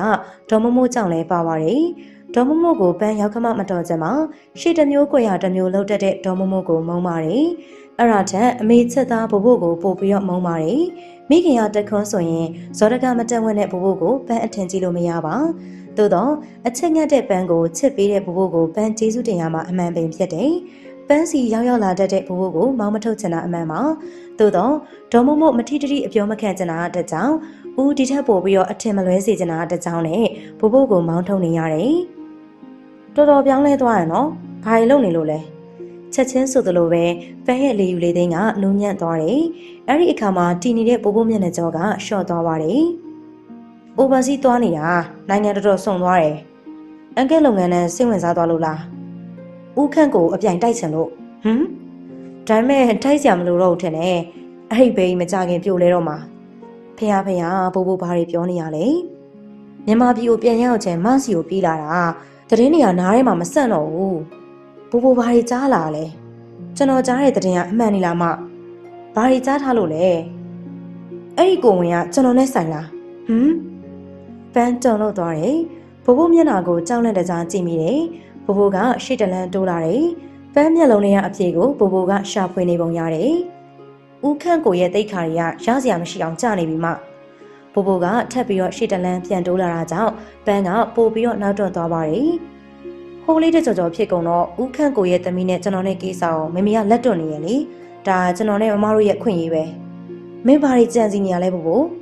အခုလောလောဆယ်အချိန်ထိတော့ဘာမှမကြံစီရသေးဘူးကျွန်တော်ကြံစီတယ်မကြံစီဘူးဆိုတာမရဲ့နှုတ်ထွက်စကားပေါ်မှာပဲမူတည်တယ်ပန်းကဘို့ကိုလန့်သွားမိတယ်ဘို့မျက်လုံးတွေကသွေးဆောင်နေတဲ့ကြာရန်တကောင်နဲ့ဆူရှာနေပါတယ်ဘို့ဘာတွေကိုကြိုတိပြီးတော့ရောက်လာတာလေဘို့အချစ်တွေကတခါတရံပန်းအတွက်လှပါပေမဲ့တခါတရံမှာမွန်းချက်တယ်မင်းဝန်ကလက်မထက်နိုင်ဘူးဘို့မကိုကျွန်တော်မင်းနေရအဲ့ဒီမိကုံမဟုတ်ဘူးကျွန်တော်သိကျင်တဲ့အဖြေကိုမသိပါတယ်ဖြေပါမင်းကြားခဲ့တဲ့သတင်းအတိုင်းပဲလေဦးနဲ့ဒေါ်ဆောင်ရွက်ကျွေကမကြခင်ကွာရှင်းကြတော့မယ်ငါဒေါ်ဆောင်ရွက်ကျွေနေရာမှာနေလိုက်ရုံပဲလွယ်လိုက်လားကျွန်တော်တို့တစွတ်ထိုးဆန်နေပြောနေရမကျွန်တော်ထက်ပို့ပြီးတော့တောင်မှအတွေးတင်နေသေးရဲ့ဟေးဟုတ်တယ်ငါအတွေးတိမ်နေတင်းနှုတ်တယ်အဲ့ဒါကြောင့်ငါစီကိုမလာနဲ့တော့ကဲရပြီလားမထင်နေတယ်လို့ပြဿနာအေးအေးဆေးဆေးပြီးသွားမယ်လို့ထင်နေရလားဒေါ်ဆောင်ရွက်ကျွေကိုဥခန့်ကိုကွာရှင်းခဲ့လို့ရှင်ဥခန့်ကိုရဲ့ဘဝရှိရာဘာဖြစ်သွားမယ်လို့ထင်လဲအခက်မသိရင်ဥခန့်ကိုတို့ကုမ္ပဏီပြတ်သွားနိုင်တယ်ဘလို့စီးပွားရေးလုပ်တယ်ဆိုတာဂုံတိတ်ခါနဲ့ရက်တီချရတာလေဒီလောကထဲကျွန်တော်အခြေချလိုက်တော့ဒါကိုပို့သိလာတယ်ဥခန့်ကိုပြတ်သုံးသွားတယ်ဆိုလို့ရှင်မရဲ့ဘဝရောအေးချမ်းမယ်လို့ထင်နေရလားမင်းဘာလို့ဆိုလို့ကျွန်တော်လဲဖို့ဥခန့်ကိုပြတ်သုံးရေးမရေးကိုကျွန်တော်လိုတာထပ်ပို့ပြီးတော့စိတ်မဝင်စားအောင်ကျွန်တော်သိချင်တာအဲ့ဒီကိုဝင်ငါကိုဝင်ကမင်းနဲ့ပါဆိုင်လို့လေမတက်ခဲ့တဲ့စေယုံကကျွန်တော်တငယ်ချင်းရောင်နေလို့စေယုံဆိုတာမမေ့မထားနဲ့နော်မြတ်စွာဘုရားဟုတ်ပါရဲ့ပန်းမေ့နေလိုက်တာဘိုးဘိုနဲ့ရောင်နေဆိုတာကညီအကိုလိုခင်ကြတဲ့တငယ်ချင်းဖြစ်တယ်ဘိုးဘိုဘယ်လောက်ထိတည်ပြီးနေပြီလဲပြောပါအဲ့ဒါကျွန်တော်နဲ့ဆိုင်နေရမလားမဟုတ်ဘူးမငင်းနဲ့မကိုဝင်က9ပတ်ရှိပြီတဲ့အဲ့ဒါတိကျတဲ့တဲ့ပဲမဘာညင်းအောင်မလဲမဟုတ်ဘူးဘိုးဘိုတကယ်တော့မချစ်နေရဥခန့်ကိုမဟုတ်ဘူးကျွန်တော်ဘာမသာဥခန့်ကိုတကယ်ချစ်နေရင်ဒီလိုအလုပ်မျိုးလုပ်ပါမလားကျွန်တော်အတွက်တွေးလို့ဒီလိုရွေးချယ်လိုက်တာမလားပန့်တတိယလူကရုတ်တရက်ဆိုသလိုဘွားကနေပေါ်လာတယ်ဥခန့်ကိုဖြစ်ပါတယ်ဥခန့်ကိုကျွန်တော်ဖုန်းဆက်ပြီးတော့ခေါ်လိုက်တာပန်းပါကိုမှနားမလည်နိုင်တော့ပါပန်းရဲ့ဆိုင်ကိုမရောက်စဘူးအရောက်ထူးလာတဲ့ဥကိုသာမှင်တက်စွာကြည့်နေမိတယ်ပြီးတဲ့နောက်ပိုင်နိုင်စွာပြင်းပြုံးနေတဲ့ပိုးပိုးပါဒီလိုမှမလုပ်ရင်မနဲ့ဥခန့်ကိုဘလို့မှဇလန်းဖြတ်လို့ရမှာမဟုတ်ဘူးကျွန်တော်စိတ်ကလည်းထူးဆန်းတယ်မမယိုးသားမှန်းသိပေမဲ့မဟုတ်ပဲချစ်နေမိတယ်ပန့်မင်းတော်ဆိုးတာပဲငါကတော့တနာလိုက်ရတာမင်းမို့ဒီလိုလုပ်ရတယ်ကွာမဟုတ်သေးဘူးဒါသူ့အထင်နေပါတော်တော့ပန့်တော်တော့ကျေးဇူးပြုပြီးတော့တော်လိုက်ပါတော့ကွာဒီလောက်နဲ့တင်ရက်လိုက်ပါတော့တော်လိုက်ပါတော့ဥခန့်ကိုကပြောဆူဆိုပဲနောက်ကိုလှည့်ထွက်သွားပါတယ်ဥခန့်ကိုရဲ့ခြေလမ်းတွေတုံရင်နေမှန်းပန်းရှိမိပါတယ်ပန်းရနန်းကဥခန့်ကိုပြေးဖက်ဖို့ကြိုးစားပြီးမြဲဘိုးဘိုကပန်းကိုဆွဲထားပါတယ်ပန်းရှင်နေနာလာပါပြီဥရဲ့ကြောပြင်ကပန်းကိုမုန်းတယ်လို့ပြောနေတဲ့ကိုပန်းကြားနေရတယ်ပန်းမလို့ချင်မှာပန်းလို့ချင်တာဥရဲ့အချက်ပဲဖြစ်တယ်ဘိုးသွားမင်းထွက်သွားငါစီကိုဘယ်တော့မှမလာနဲ့ထွက်သွားဆိုထွက်သွားမယ်ဘယ်တော့မှမလာနဲ့လို့တော့မပြောနဲ့မနှက်ပြန်လာခဲ့မယ်โอเคပန်းကဝမ်းနဲ့အားငယ်လာတယ်စိတ်ထဲမှာရှိတဲ့အတိုင်းဆိုရင်ကျန်းကင်းပေါ်ကိုခြေဆင်းပြီးတော့အော်ငိုလိုက်ချင်တယ်သို့တော့ဒီထက်အခြေအနေမစိုးသေးခင်ဥထံကိုဖုန်းဆက်မှဖြစ်မယ်ဖုန်းကင်မလားဥပန်းကိုမုန်းသွားပြီလားမေမေကဘာလို့ဂျပန်ကိုရုတ်တရက်ထွက်သွားလဲသမီးရဲ့မိကွန်းကြောင့်ပေါင်မုတ်ကိုခရင်နဲ့ဖိပြီးတော့ဓာတ်နဲ့လွှာဟန်ပြင်းနေတဲ့သူ့လက်တွေတွန်းဆုပ်သွားရပါတယ်သူသမီးကိုမတိမတာလှမ်းပြီးတော့အကဲခတ်တယ်သမီးကကော်ဖီကွက်တဲကိုဇွန်းဆိုင်ပြီးတော့မှွေနှောင်းနေတယ်သူ့ထံသမီးကြည့်လာလိမ့်မယ်လို့ထင်ပေမဲ့သမီးကသူ့ကိုလုံးဝမကြည့်ပဲနဲ့စီးကျက်မမှန်တာမှွေနှောင်းနေပါတယ်အလုပ်ကိစ္စကြောင့်နေမှာပေါ့မမေကိစ္စတွေဖေဖေသိသေးလားဘာလို့လဲသမီးအလုပ်ကိစ္စတွေကိုပါဖေဖေချက်စားလို့ရှင်သမီးမေမေကသမီးနဲ့အနေပုံနေနေပါသေးရဲ့သမီးတီးတဲ့လောက်တောင်ဖေဖေကမသိတာများပါတယ်ဘာလို့လဲသူ့မှာပြောစရာစကားလုံးမရှိပါတခါတရံသမီးရဲ့မိကုန်းကအသေးစိတ်နိုင်လာတယ်အဲ့ဒီခါမျိုးမှာသူ့ထွက်ပေါက်ကိုရုတ်တရက်ရှာမတွေ့ဖြစ်ခဲ့တယ်အဲ့ဒါဖေဖေရဲ့ဆွဲဆောင်မှုလားသမီးရဲ့မိကုန်းဖေဖေသိမရှင်းဘူးဆွဲဆောင်မှုရှိအောင်နေပါလျက်နဲ့ဂယုစိုက်မခံရတဲ့အခါမျိုးမှာဖေဖေဘာလုပ်မလဲအဲ့ဒီအဖြေကိုဖေဖေကိုဖေဖေမမေးဘူးတော့မသိဘူးဒါပေမဲ့ဖေဖေစဉ်းစားလို့ရတဲ့အချိန်ဖြေပါမယ်သမီးပဲဖြေပေးပါမယ်အဲ့လိုပြောပြီးတော့သမီးကမှွေနေတဲ့ဇွန်းကိုစပွဲပေါ်ကိုချထားပါတယ်မယိုးသားလို့လှုပ်ယူနေရလို့သမီးတခုခုဖြစ်နေရလားမဖြစ်ပါဘူးသမီးပြီးပြီဆိုတော့ထားနေတော့မယ် ဒီနေ့ကြောင်းသွားပြီးတော့အတန်းတက်ရမယ်ခါတိုင်းကမသွားလို့လားသွားပါတယ်မင်းညဖေးဖေးပြန်လာတာနောက်ကျရနော်အော်ဒင်နာရှိလို့ပါအလိညာစကားဆိုလိုက်ပေမဲ့လွယ်ကူချောမွေ့စွာပြောဆိုနိုင်တဲ့အတွက်သူ့ကိုယ်သူလည်းအံ့ဩသွားမိတယ်မမေမနှက်ဖြန်ပြန်ရောက်မယ်ထင်တယ်အော်ဟုတ်လားစိန်ကားလုံးနဲ့ကြွေက9 ရက်လုံးသူ့ထံကိုဖုန်းတစ်ချက်မဆက်ပါမမေရှင်းမပြေလဲမဲ့ပြဿနာတွေကမြန်မာပြည်မှာအများကြီးဖြစ်နေတယ်အဲဒီလိုပြောပြီးတော့သမီးကလှမ်းနေတဲ့ခြေထောက်ကိုရှင်းလိုက်ပြီးတော့သူ့ထံကိုမကြည့်ပဲပြောပါတယ်ထွက်ပြေးတင်းရှောင်နေတာဆွဲဆောင်မှုမဟုတ်ဘူးလို့ထင်တယ်သမီးကထမင်းစားခန်းထဲကနေအဲဒီလိုပြောပြီးတော့တင်းငိမ်စွာထွက်သွားပါတယ်သမီးဘာဖြစ်နေရလဲသမီးတခုခုဖြစ်နေရဲဆိုတာသူသိရဲ့ဘာကြောင့်လဲအွန်လိုင်းပေါ်ကသတင်းတွေကြောင့်လားမဟုတ်တော့ပါသမီးကကောလာဟာလာတွေကိုယုံကြည်တတ်တဲ့လူမဟုတ်မှန်းသူသိပါတယ်အနည်းဆုံးရှိနေကြတဲ့သူနဲ့ကြွေရဲ့ဆက်ဆံရေးကိုသမီးတန်တရားမဖြစ်နိုင်ဘူးလို့ထင်ရင်လည်းတန်တရားဖြစ်လောက်တဲ့အထိလည်းသမီးကသူများကိစ္စကိုစိတ်ဝင်စားတဲ့လူမျိုးမဟုတ်ပါကြွေပြန်လာမယ်လို့သမီးကပြောသွားတယ်အဲ့ဒီသတင်းကကြွေထံကနေဓာတ်ရိုက်မသိရပေမဲ့သူပြောပါတယ်ကြွေကိုသူတွေးကြလာတယ်ပန်းရဲ့ကိုဝင်ကသူနဲ့မဆိုင်ပါဘူးလို့အားရဝမ်းသာပြောလိုက်ချင်တယ်သူပြောထွက်ပါမလားသူကအဲ့လိုပြောရင်ရောကြွေရသူ့ကိုဘယ်လိုတုံ့ပြန်မှာလဲအခုသူ့စိတ်တွေကြည်လင်နေတယ်လို့ကြွေရောကြည်လင်နိုင်မှာမလားဆရာမနှက်စာစားရတာအဆင်မပြေလို့လားကျမဘာလုပ်ပေးရမလဲသူ့ရဲ့အရေးချီကိုကြည့်နေပုံရတဲ့မန်ဝင်းသူကမေးတဲ့အခါမှာတော့သူ့ရဲ့အဖော်မဲတဲ့စားတောက်ဝိုင်းကိုရှက်တန်းလိုက်ပါတယ်ကြွေပြန်လာမယ်ဆိုတာမဝင်းသူသိပြီးသားလားဟုတ်ကဲ့ဆရာလေရင်ကဘယ်အချိန်လဲညနေ9 နာရီခန့်လို့ပြောပါတယ်မဝင်းသူကိုအကျိုးခိုင်းထားရလားဟုတ်ကဲ့မဝင်းသူနားလိုက်ပါဆရာသွားကြုံမလို့လားအဲဒီလိုပြောပြီးတော့ကလတ်ထိုင်ပေါ်ကနေထားလိုက်ပါတယ်ဆရာပြောလေဘာပြောစရာရှိလို့လဲမဝင်းသူကကျွေတို့အိမ်ရဲ့ငယ်မွေးချမ်းပေါင်းမို့သူလည်းမဝင်းသူကိုလေးလေးနက်နက်ဆက်ဆက်ပါတယ်အခုတလောမမလေးဟိမန်ကိုကြည့်ရတာတမျိုးပဲဘာဖြစ်လို့လဲအစားကိုဟုတ်တိပတ်တိမစားဘူးပြီးတော့မေးတိုင်းလည်းမဖြေဘူးဘာမှလည်းမခိုင်းဘူးမဝင်းသူစကားကြောင့်သူလစ်ခနဲပြုံးလိုက်မိတယ်မေးတိုင်းမဖြေတာကသမီးရဲ့အကျင့်ဖြစ်တယ်ဒီကိစ္စကထူးဆန်းလာတာတော့မဟုတ်ပါသမီးကဘလောက်ပဲလူကြီးဆန်နေဆိုစီအောင်အသက်18နှစ်အရွယ်အပြိုပေါက်လေးဖြစ်တယ်တဘာဝကိုလွန်ဆန်လို့မရပါဆယ်ကျော်သက်ဆိုတဲ့အရွယ်ကထိန်းသိမ်းရအခက်ဆုံးအရွယ်ဆိုတာကိုသူသိတယ်ဒါကြောင့်သမီးကထူးထူးခြားခြားထက်မြက်သူမို့ပြောဆိုဆုံးမဖို့မလိုချင်တာဖြစ်တယ်သူ18နှစ်အရွယ်တုန်းကဆိုရင်တော့ကျောင်းလို့ပြောပြီးတော့အိမ်ကနေလစ်ထွက်ပြီးတော့တငယ်ချင်းတွေနဲ့အတူရုပ်ရှင်ရုံရောက်နေကြဖြစ်တယ်အသက်19နှစ်လေးနဲ့ကျွေဆိုတဲ့ချစ်သူလေးကိုရရှိနေပြီဖြစ်တယ်အခုမှသာကျွေကတည်ငြိမ်ရင်းချက်နေခြင်းဖြစ်တယ်။တစ်ချိန်ကတော့ကျွေကဆက်စလူးစိမ်မလေးဖြစ်တယ်။သူနဲ့ကျွေတို့စားဆုံခဲ့ပုံကလည်းအစမ်းသားပဲဖြစ်တယ်။ရုပ်ရှင်ရုံထဲမှာပါ။အဲဒီတုန်းကကျွေကတငယ်ချင်းတွေနဲ့ရုပ်ရှင်ကြည့်နေကြမှာသူကခုံနေရမှာပြီးတော့ကျွေဘေးခုံမှာထိုင်မိရကဇလန်းစားခဲ့ကြခြင်းဖြစ်တယ်။အဲဒီအချိန်တုန်းကကျွေကသူ့ကိုကက်ကက်လန်ရန်တွေးခဲ့လေတယ်။ရုပ်ရှင်ရုံထဲမှာမှောင်နေတာကြောင့်ကျွေးမျက်နှာကိုတဲတဲကွက်ကွက်မမြင်ရပေမဲ့အဲ့ဒီဆွာတီလန်လေးကိုဆွဲလန်းမိခဲ့တယ်။ဒါကြောင့်အဲ့ဒီဆွာတီလန်အုပ်စုကိုတကောက်ကောက်လိုက်ရင်းနဲ့ရင်းနှီးပြီးတော့ရှင်ငံကြခြင်းဖြစ်လေတယ်။ဖြစ်ချင်တော့ကျွေးမိဘနဲ့သူမိဘကလုပ်ငန်းပါတနာတွေဖြစ်ကြတယ်။အသက်ကြီးလာတော့မမေ့ကြပေမဲ့ကျွေးနဲ့သူကငယ်စဉ်ကကစားပေါ်တွေလို့မိဘတွေကပြောလိုက်ရကျွေးရောသူပါကြိတ်ပြီးတော့ပြောခဲ့ကြတယ်။တွေးကြည့်တော့လေကျွေးနဲ့သူရဲ့အခြေရေးကအခက်ခဲဆိုတာမရှိခဲ့ပါအမြဲတင့်ပြီးတော့အပေးယူများများအဆင်ပြေခဲ့ကြတယ်အခုမှပန်းရနဲ့ဝင်လာတော့မှသူ့ရဲ့လိုအပ်ချက်တွေသာဖြစ်တယ်သူကြောင့်အခုတော့ကျွေကစိတ်ညစ်ရလိမ့်ပြီသူကြောင့်ကျွေရဲ့ဂုဏ်သိက္ခာညှိုးနှွမ်းရလိမ့်ပြီမြမပြည်ရဲ့စံပြမိန်းမတွေကတယောက်အပါဝင်ဖြစ်တဲ့ကျွေက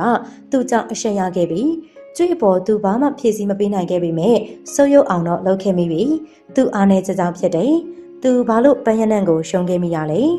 အဲ့ဒီအကြောင်းတွေကိုတွေးမိတဲ့အခါရင်နာရပါတယ်အဲ့ဒီအကြောင်းကိုတွေးမိရင်ရင်နာမိတယ်ငါ့အမအလုပ်ရက်လေခြင်းဆိုပြီးတော့လဲယူကျိုးမရဖြစ်ရတယ်သူကတော့တကောင်ကျွတ်တမျက်နှာနဲ့အထည်ကြီးပြက်မင်းပြိုလေးမို့ခရုဏာပို့လိုက်ရတာကိုမောင်မျိုးကသတိပေးနေတဲ့ကြားကနေသူ့တိုက်ခန်းမှာပန်းကိုနေခွင့်ပေးခဲ့တယ်ကိုမောင်မျိုးကသတိပေးနေတဲ့ကြားကပန်းကိုအလားကုန်ပစ္စည်းဆိုင်ဖွင့်ပေးခဲ့တယ်အဲ့ဒီအလားကုန်ပစ္စည်းနဲ့တိုက်ခန်းတစ်ခန်းကသူ့အတွက်ကြီးမားတဲ့ကုန်ကြမှုမဟုတ်ပေမဲ့ပန်းရနံကတော့ဒုက္ခအပေါင်းကနေခြုံငိမ့်သွားတာမို့ပီတိဖြစ်ခဲ့ရတယ်ပန်းရနံအစင်တပြေဖြစ်သွားတဲ့အခါမှာတော့ပန်းရနံနဲ့ခက်ခင်းနေဖို့စဉ်းစားပေမဲ့ပန်းရနံရဲ့ဖြူစုရွရမှုတွေကနေသူရုံမထွက်နိုင်ခဲ့ပါဒီတစ်ခါနောက်ဆုံးပဲနောက်ဆိုပန်းရနံစီမသွားတော့ဘူးလို့ဆုံးဖြတ်ခဲ့တာလေအကြိမ်ကြိမ်ဖြစ်ခဲ့တယ်ကျွေးရဲ့စိန်ကားမှုနဲ့ပန်းရနံရဲ့နှွေးထွေးမှုတွေကိုမကြာခဏနှိုင်းယှဉ်နေခဲ့မိတယ် ပန်းရနံအပေါ်တာယာခဲ့မိတယ်ပန်းရနံပြောသမျှရိုးသားတယ်လို့ထင်ခဲ့တယ်တိတ်တိတ်ဘုံဘဝနဲ့နေရလင်ဖြစ်စေသူ့ဘေးနားမှာရှိရင်တော့ရောက်ရဲနိုင်ပြီလို့ပန်းရနံကပြောခဲ့တာကြောင့်ဂိူးနာပို့ခဲ့ဘူးတယ်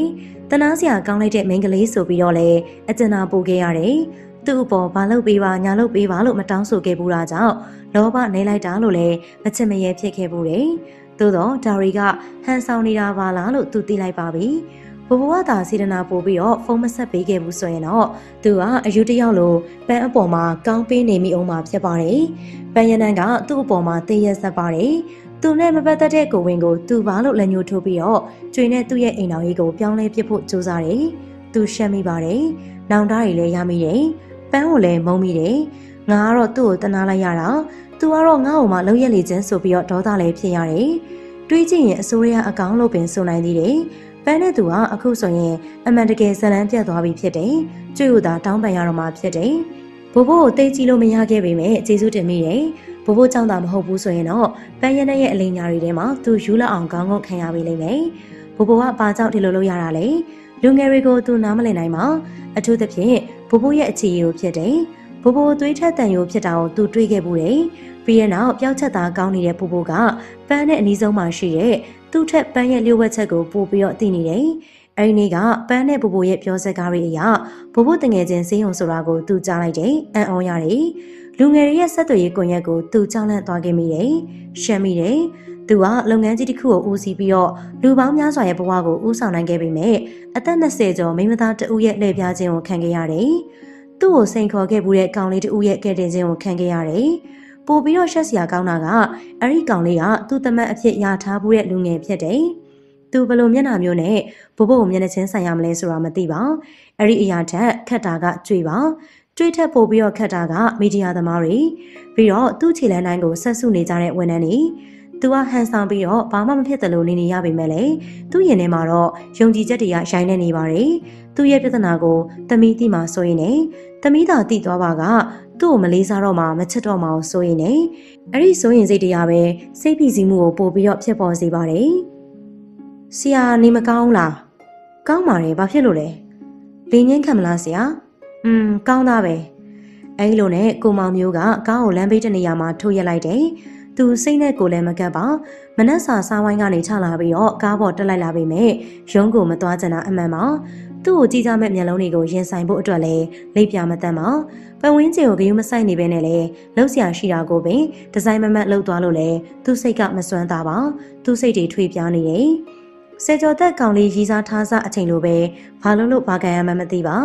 အလုပ်တွေအများကြီးကသူ့ကိုစောင့်ကြိုနေပေမဲ့သူကယူမိုက်စွာရှောင်ပုံးနေခြင်းမိတယ်ကျွန်တော်ကိုမောင်မျိုးဘလို့မြင်လဲဘာဖြစ်လို့လဲဆရာကိုမောင်မျိုးတယောက်ကတော့ကျွန်တော်ကိုပုတ်ပုတ်ပပဆက်ဆံပေးပါကားမှန်ကိုချပြီးတော့ပြောလိုက်တယ်ပြင်ပလေမခံတာကြာပြီလားမသိပါမှန်ကိုချလိုက်တာနဲ့တပြိုင်နက်ကားထဲကိုအလူရက်တိုးဝင်လာကြတဲ့အလေးကြောင့်စိတ်ကိုလန်းဆန်းစေတာအမှန်ပါကျွေဒီနေ့ပြန်လာမယ်တဲ့ကိုမောင်မျိုးထံကနေထင်မြင်ချက်လေးရလို့ရညာရှင်းဖွင့်မိပြန်တယ်ရေနဲ့ရင်ကောက်ရိုးတမြင်ကိုတောင်ထွက်ပါလို့ယူဆတတ်တာမဟုတ်ပါလားကျွန်တော်စိတ်ထဲမှာတမျိုးပဲ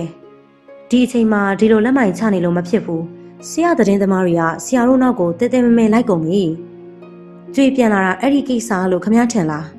ဒါအပြင်ဘာရှိအောင်မလဲသမီးကိုကြည့်ရတာလဲတမျိုးပဲကျွန်တော်ရဲ့ကိစ္စကိုသမီးများသိနေရလားခင်မီအတုံးဆောင်နေမတုံးနဲ့ကျွန်တော်သမီးတောင်သိနေမှာတော့မမလေးဟိမန်မသိပဲနေပါမလားသူဒီအချက်ကိုဘာလို့မတွေးမိရလဲသမီးကိုမသိစေချင်ဘူးဆိုတဲ့စိတ်ကသူ့အသိဉာဏ်ကိုလွှမ်းမိုးထားလို့များလားဒီကိစ္စကဘယ်လောက်ထိကျေပြန့်သွားလဲဒီအနေထားမှာမမကျွေနဲ့ဆရာကွာရှင်းလိုက်လို့မဖြစ်ဘူးဆရာဒါကိုကျွေလဲတွေးမိမှာပါအကယ်လို့ကွာရှင်းကျင်နေဆိုရင်တောင်မှကျွန်တော်ကမကွာပေးပါဘူးကျွေကကျွန်တော်ကိုကွာကျင်နေဆိုတာပန်းကြောက်မှာအခုပန်းနဲ့လည်းကိစ္စပြီးသွားပြီပဲကျွန်တော်တော့မထင်ဘူးဘာလို့လဲပန်းရနဆရာအပေါ်ကိုတွေ့တာနေရတာမန်မှမဟုတ်တာသူကျွန်တော်ကိုညာတယ်ကိုမောင်မျိုးအဲ့ဒါကြောင့်မို့ပြောတာပါညာရလောက်တဲ့အထိဖြစ်လာမှတော့ तू ကတာမန်မဟုတ်ဘူးလေကိုမောင်မျိုးရဲ့ထောက်ကတိတ်ကိုကောင်းပေမဲ့ तू မကြိုက်ပါအေးချမ်းနေတဲ့သူ့နှလုံးသားကိုမီးနဲ့ညှိုက်တယ်လို့ခံစားရတယ်။ "तू ဒီလောက်ပဲအရှက်မရှိဘူးလား။စိတ်ခံစားချက်ပြင်းထန်လာပြီဆိုလို့ရှင်တခါတည်းမှာလူကအရှက်ကြောင့်မရှိဖြစ်သွားတတ်တယ်ဆရာရဲ့။မင်းတီနဲ့ကြည့်တတ်တယ်လေ။ကိုမောင်မျိုးကပြောတဲ့အခါမှာတော့သူ့အာယုံထဲမှာသမီးရဲ့မျက်လုံးတွေကိုလှစ်ခနဲပြေးဝင်လာတယ်။ သမီးကသူ့ကိုမင်းတေတေနဲ့ကြည်ပါတယ်။မင်းတေတေနဲ့ဟုတ်လားကိုမောင်မျိုး။ဆရာဘာကိုတွေးမိလို့လဲ။ကျွန်တော်စိတ်တရားလဲတကယ်ကိုကြောင်ချောက်ချပါပဲ။ပန်းရနနဲ့ကြွေအကြောင်တွေးနေရင်လည်းဘလို့လို့သမီးစီကိုရောက်သွားလဲမသိဘူး။အဲ့ဒီကိစ္စလဲဆရာကိုကျွန်တော်ပြောစရာရှိတယ်။ဘာလို့လဲကိုမောင်မျိုး။မမလေးဟိမန်ကိုအခုတလောကြည့်ရတာတမျိုးပဲ။ဘာဖြစ်လို့လဲ။မနေ့ညနေကဆရာအိမ်ပြန်မရောက်ခင်ကျွန်တော်တို့ထမင်းဝိုင်းစီကိုရောက်လာတယ်။ခင်လေးနဲ့သမီးကရင်းနှီးလို့လား။မဟုတ်ဘူးဆရာမရင်းနှီးပါဘူး။ဒါဆိုဘာလာလောက်တာလဲ။ကျွန်တော်လည်းအဲ့ဒါကိုပဲစဉ်းစားနေရ။ကျွန်တော်တို့မေးတာကိုလည်းမဖြစ်ဘူး။ကျွန်တော်တို့မိသားစုကိုပဲတယောက်ပြီးတယောက်ကြည့်ပြီးတော့မိသားစုကိုလို့တခွန်းပြောပြီးတော့ပြန်သွားတယ်။ကိုမောင်မျိုးကပြောတဲ့အခါမဝင်းသူရဲ့စကားတွေကိုကြားရောက်မိတယ်။မဝင်းသူလည်းသမီးနဲ့ပတ်သက်ပြီးတော့စောစောကလေးတင်သူ့ကိုသတိပေးခဲ့တယ်။ဘလို့ဖြစ်တာလဲ။သူ့ရင်ထဲမှာသမီးအတွက်ပူသွားတယ်။သမီးကတင်ငိမ်ပြီးတော့ရင့်ကျက်တယ်။သူတို့မိတ်ဆွေတွေကြားထဲမှာသမီးနဲ့ပတ်သက်ပြီးတော့နာမည်ကောင်းရခဲ့ဘူးတယ်။သို့တော့သမီးနဲ့အနေနဲ့တဲ့မဝင်းသူနဲ့ကိုမောင်မျိုးကသမီးကိုထူးဆန်းတယ်လို့ဆိုနေပါတယ်။တကယ်ပဲသမီးကထူးဆန်းနေရလား။ကိုမောင်မျိုးအိမ်မှာသမီးရှိနိုင်သေးလား။ရှိအောင်ပါပါဆရာ။မမလေးက17နာရီလောက်မှအတန်းသွားတက်လေးရှိတယ်။အိမ်ကိုပြန်မောင်းလိုက်ပါကိုမောင်မျိုး။ဟုတ်ကဲ့ဆရာ။ကိုမောင်မျိုးကကားဆက်ကိုနိုးပြီးတော့ကားကိုလမ်းကြောင်းပြောင်းလိုက်တယ်။ကျောင်းမှာသမီးကတငယ်ချင်းရောရှိရလားများရလား။သမီးကိုတခါတရံကျောင်းကိုလိုက်ပို့တတ်တဲ့ကိုမောင်မျိုးကသမီးအကြောင်းကိုသိလို့သိညာမေးကြည့်မိပါတယ်။မရှိဘူးဆရာ။သူအံ့ဩသွားတယ်။သူသမီးအရွယ်တုန်းကဆိုရင်တငယ်ချင်းတွေနဲ့အုပ်စုဖွဲ့ပြီးတော့ပျော်ပါနေတတ်တယ်။သမီးကဘလို့ဖြစ်ရတာလဲ။ကိုမောင်မျိုးကမသိတာရောမဖြစ်နိုင်ဘူးလား။မရှိတာဆရာ။ကျွန်တော်လည်းအဲ့ဒါကိုပဲအံ့ဩနေတာ။သမီးကိုကြောင်းမထားရသေးခင်ကကျွေကသူနဲ့တိုင်ပင်ဘူးတယ်။ကျွေကသမီးကိုအင်္ဂလိပ်ကျောင်းမှာထားခြင်းပေမဲ့သူကသမီးအထီးကျန်မှာဆိုတာကြောင့်နိုင်ငံတော်ကျောင်းမှာသာထားဖို့တွန်းအားပေးခဲ့ဘူးတယ်။ကလေးကိုကလေးပြီးလွတ်လပ်မှုအသီးပွင့်တွေခူးစားစေချင်လို့ဖြစ်တယ်။သို့တော့သမီးကသူထင်ထားသလိုမဟုတ်ခဲ့ပါ။ဒါဆိုသူဘာလို့အစောကလေးကမသိခဲ့တာလဲ။စတိတ်ကျောင်းမှာတော့ရောမှန်တာပြောရရင်ရွယ်တူနဲ့စကားပြောတာမျိုးကျွန်တော်မတွေ့ဘူး။ကျွေများသိလိမ့်မလား။ကျွေရသမီးကိုအဲ့လိုနေဖို့ညွှန်ကြားထားလို့လားမဖြစ်နိုင်ပါကျွေလဲငယ်စဉ်ကအပေါင်းအသင်းမင်ခဲ့ဘူးတာကိုသူသိတယ်မိမိတော့ပြောခဲ့ပြီးတော့သမီးကိုတော့ချုပ်ချယ်မဲ့အမေထဲမှာကျွေတော့မပါတော့ဘူးလို့ထင်တယ်ဒါဆိုသမီးကဘာလို့အပေါင်းအသင်းမရှိရတာလဲပြီးတော့မမလေးဟိမန်ပန်းရနဲ့အကြောင်းသိနေပုံရတယ်ဆရာဗျာဘလို့ကိုမောင်မျိုးဟိုတနေ့ကမဝင်းသူကိုပြောတယ်တဲ့သူအနီရောင်ကားကိုတိတ်မုန်းတယ်လို့အနီရောင်ကားပို့ပြီးတော့ထိတ်လန့်သွားတယ်။ပန်းရနံသူ့စီလာနေတာကိုသမီးတင်းနေရလား။ဘလို့သိရလဲ။ဘာဖြစ်လို့လဲဆရာ။ကိုမောင်မျိုးရဲ့အမေကိုသူမဖြစ်နိုင်ပါ။ဘာဖြစ်လို့လဲဆိုတော့တခါတရံသူရုံကနေပြန်လာရင်သမီးကအခန်းထဲကနေနေပြီးတော့လိုက်ကာစာကိုဆွဲလန့်ပြီးတော့သူ့ကိုပြုံးပြနေတတ်တာကိုသူအမှန်ရသွားတယ်။သမီးရဲ့အခန်းကအိမ်ရှိမျက်နှာစာမှာဖြစ်တယ်။သမီးသာပြင်ပအောင်ငင်းနေတယ်မဲဆိုရင်တော့ပန်းကိုသေးချပေါက်တွေ့မှာပဲ။ဖះပန်းသူမသိပဲသူ့အိမ်ရှိကိုဘယ်နှကြိမ်ရောက်လာပြီလဲဆရာတခုခုသတိပြုပါဆိုတဲ့အတန်ကဆရာလို့ခေါ်တဲ့နဲ့ရောရှက်နေတာကြောင့်သူကသတိပြုပြီးတော့ကြည့်လိုက်တဲ့အခါသူ့အိမ်ရှိမှာရောင်လေလုံနေတဲ့ပန်းရနံကိုတွေ့ရတယ်သူဒေါသထွက်သွားတယ်မျက်နှာပြောင်တိုင်လွန်းတဲ့ပန်းရနံကိုလည်းစိတ်ကုံသွားတယ်သူကားပေါ်ကနေဝုန်းကနေဆင်းလိုက်တယ်ဦးမင်းဒီကိုဘာလာလောက်တာလဲဦးကိုလာတောင်းပန်တာပါမင်းသွားတော့ပန်းရနံငါစီဘယ်တော့မှမလာနဲ့တော့ပြောရလိုက်တာဦးရဲ့ဦးကိုတိတ်ချတဲ့ပန်းကိုဦးဘာလို့လှုပ်ရှုနိုင်ရတာလဲမင်းအပြစ်ကိုမင်းမသိဘူးလားပန်းရဲ့အချစ်ကိုလည်းဦးကမမြင်ဘူးလားငါမင်းရဲ့အချစ်ကိုစိတ်မဝင်စားတော့ဘူးချစ်ရတဲ့လူကိုပိုင်ဆိုင်ဖို့ကြိုးစားတာပန်းရဲ့အပြစ်လားဦးပန်းလဲလူပါကိုလိုချင်တာကိုရအောင်ကြိုးစားခွင့်ပန်းမှလည်းရှိတယ်မင်းကိုတနာခဲ့မိတာကိုငါမှားတာပဲဒီကိုဝင်ကြောင့်လားဦးမကြိုက်ဘူးဆိုရင်ပန်းဒီကိုဝင်ကိုတော်တော့ပန်းရနဲ့မင်းငရဲမကြောက်ဘူးလားပန်းရနဲ့ခေါင်းခါပြတယ်မင်းကွာမင်းဘလို့မိန်းမလဲဆိုတာငါနားမလဲတော့ဘူးဦးကိုတိတ်ချစ်တဲ့မိန်းမပေါ့ဦးရဲ့မျက်တောင်ငန့်လင့်နေတဲ့မိန်းမလေမင်းကြောင့်ငါမိသားစုပြိုကွဲတော့မယ်ဆိုတာမင်းသိလားပန်းစိတ်မကောင်းပါဘူးပန်းအတွက်လည်းဦးကလိုအပ်တယ်လေမင်းယူနေရလားပန်းရနဲ့ငါ့ကိုဒီထက်တိတ်ခါကြအောင်မလုပ်ပါနဲ့တော့ကွာသွားပါတော့ငါတောင်းပန်ပါတယ်သွားပါတော့မသွားဘူးဦးမပါမချင်မသွားဘူးဦးကိုဒီလိုသာအရှုံးပေးမိရင်ပန်းဦးနဲ့ထာဝရဝေးရလိမ့်မယ်မသွားနိုင်ဘူးအဲလိုပြောပြီးတော့သူ့လက်ကိုစုပ်ကင်လာတဲ့ပန်းရနန်းကြောင့်သူတေချင်စိတ်ပေါက်သွားတယ်ဘဝကြီးကိုလည်းစိတ်ကုန်သွားတယ် ကောင်မနဲ့ငါတက်မယ်ဟမ်သမီးကဘယ်ပေါ်လို့ပေါ်လာမှမသိပါအတန်ကြားလို့လဲကြည့်လိုက်တဲ့အခါသမီးကပန်းနဲ့သူ့ကြားမှာပြေးဝင်ပြီးတော့ပန်းရနံစပင်တွေကိုစောင့်ဆွဲလိုက်တယ်ကဲဟဲကဲသမီးကပန်းကိုဂုတ်ကနေနှိပ်ချိုးပြီးတော့စိတ်ရှိလက်ရှိထူရိုက်နေတယ်သူအံ့အားသင့်သွားတယ်သူ့ဘဝတသက်တာမှာမမြင်ခဲ့ဘူးတဲ့မြင်ကွင်းမျိုးဖြစ်သွားတယ်မယုံလဲမယုံနိုင်ပါဘလို့ဖြစ်ရတာလဲသမီးကဘလို့ဖြစ်ရတာလဲပန်းကသမီးရဲ့လက်ချက်အောက်မှာနာကျင်စွာအော်နေပါတယ်နင့်ကငါဒီနေ့တော့တက်ပြစ်မယ်အန်အော်လွန်းတာကြောင့်အမင်တန်နေမိတယ်သမီးကိုမယုံနိုင်စွာကြည့်နေမိတယ်သမီးကဘလို့ဖြစ်ရတာလဲဘလို့ဖြစ်သွားတာလဲမမလေးမလုံးနဲ့လေကိုမောင်မျိုးကသမီးကိုဆွဲနေရှာတယ်အဲ့ဒီချိန်မှာပဲကားတစ်စီးကသူ့အနီးကိုဝှက်ကနေထိုးဆိုင်သွားပါတယ်အဲ့ဒီနောက်ကားတကားကိုဝုန်းကနေဖွင့်သွားပြီးတော့တစုံတစ်ယောက်ကကားပေါ်ကနေပြေးဆင်းလာပါတယ်ကျွေးသူ့အတန်ကိုကျွေးရနားထောင်မနေတော့ဘဲနဲ့လုံထွေးနေတဲ့၃ယောက်ထံကိုပြေးသွားတယ်သမီးမလုံးနဲ့သမီးကျွေးရသမီးကိုဆွဲထားတယ်သမီးရဲ့လက်ကပန်းရနံရဲ့စပင်တွေကိုဆွဲထားပြီးဖြစ်တယ်သမီးကဒေါသတကြီးပဲပန်းရနံကိုထုရိုက်နေတယ်ပန်းရနံကသမီးရဲ့လက်ထဲမှာကြားရဲ့ခဲခြင်းကိုခံထားရတဲ့ရုံတငယ်တစ်ကောင်နဲ့မလူးနိုင်မလွတ်နိုင်ဖြစ်နေတယ်ကိုခန့်ကိုရှင်အဲ့ဒီမှာဘာရက်လုံနေရလဲသမီးကိုလာဆွဲလေ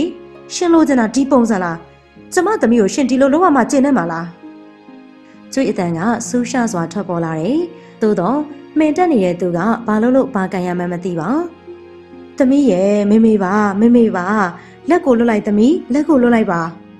ကျွေးအတန်ကသူ့နားထဲမှာကြားတစ်ချက်မကြားတစ်ချက်ပါဘာတွေဖြစ်ကုန်ပြီလဲသူဘာတွေမှားခဲ့ပြီလဲဘလောက်ထိမှားခဲ့ပြီလဲသူကအဖေတဲ့လားသမီးကိုချစ်ပါတယ်ဆိုရက်ဖားခင်နဲ့လားသူ့ရင်ထဲမှာဟာတာဖြစ်နေတယ်ဝင်းတွင်းကလေးစားတွေမရှိတော့သလိုခံစားရတယ်နာကျင်နဲ့ကြေကွဲတဲ့အထီးကျန်နေသမီးရောသူအိပ်ပျော်သွားပြီ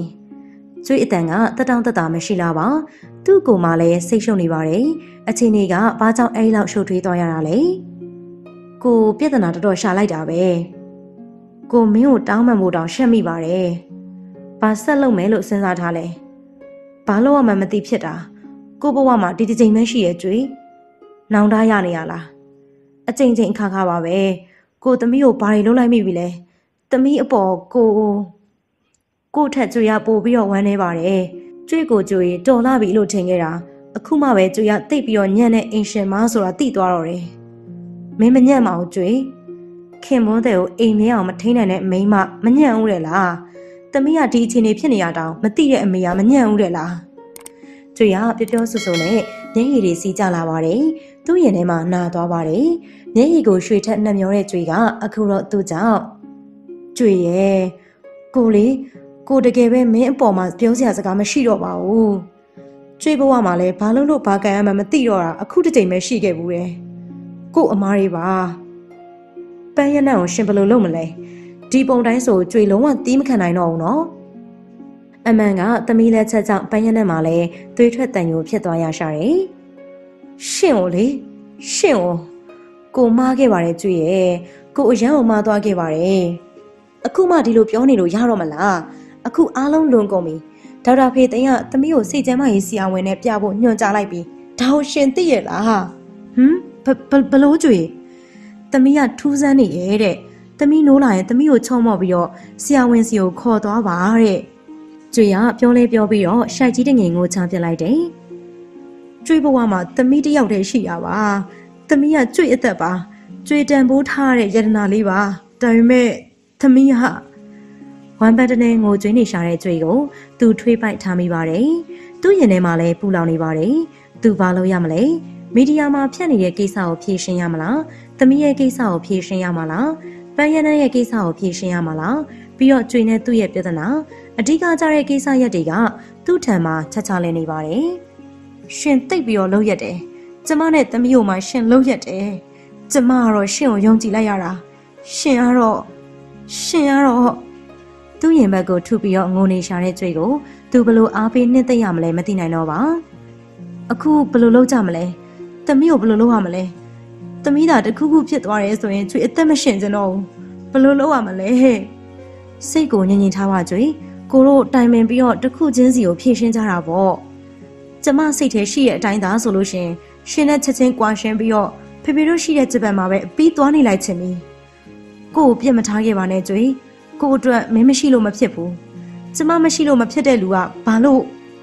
ခဏတာယာခဲ့မိရဲဆိုတာမှန်ပါတယ်ကျွေရှင်းပြနေရင်လည်းစင်ကြေပဲဖြစ်လာမှာပါ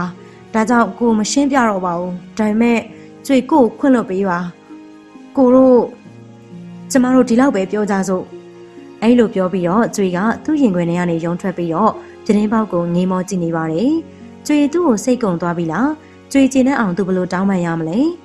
ရှင်ပြောသလိုပဲကျမတို့တိုင်ပင်ပြီးတော့ဖြည့်ရှင်းရမယ့်အခြေအနေပါကျွေကအတန်ကိုထိန်းပြီးတော့ပြောလိုက်တယ်ကျွေရင်ထဲမှာဘလောက်ထိမီးတောက်နေမလဲဆိုတာသူသိတယ်သို့တော့တခဏတာစိတ်လွတ်လက်လွတ်ငိုလိုက်တဲ့ကျွေကအခုတော့လည်းပြန်လဲတည်ငြိမ်သွားပါတယ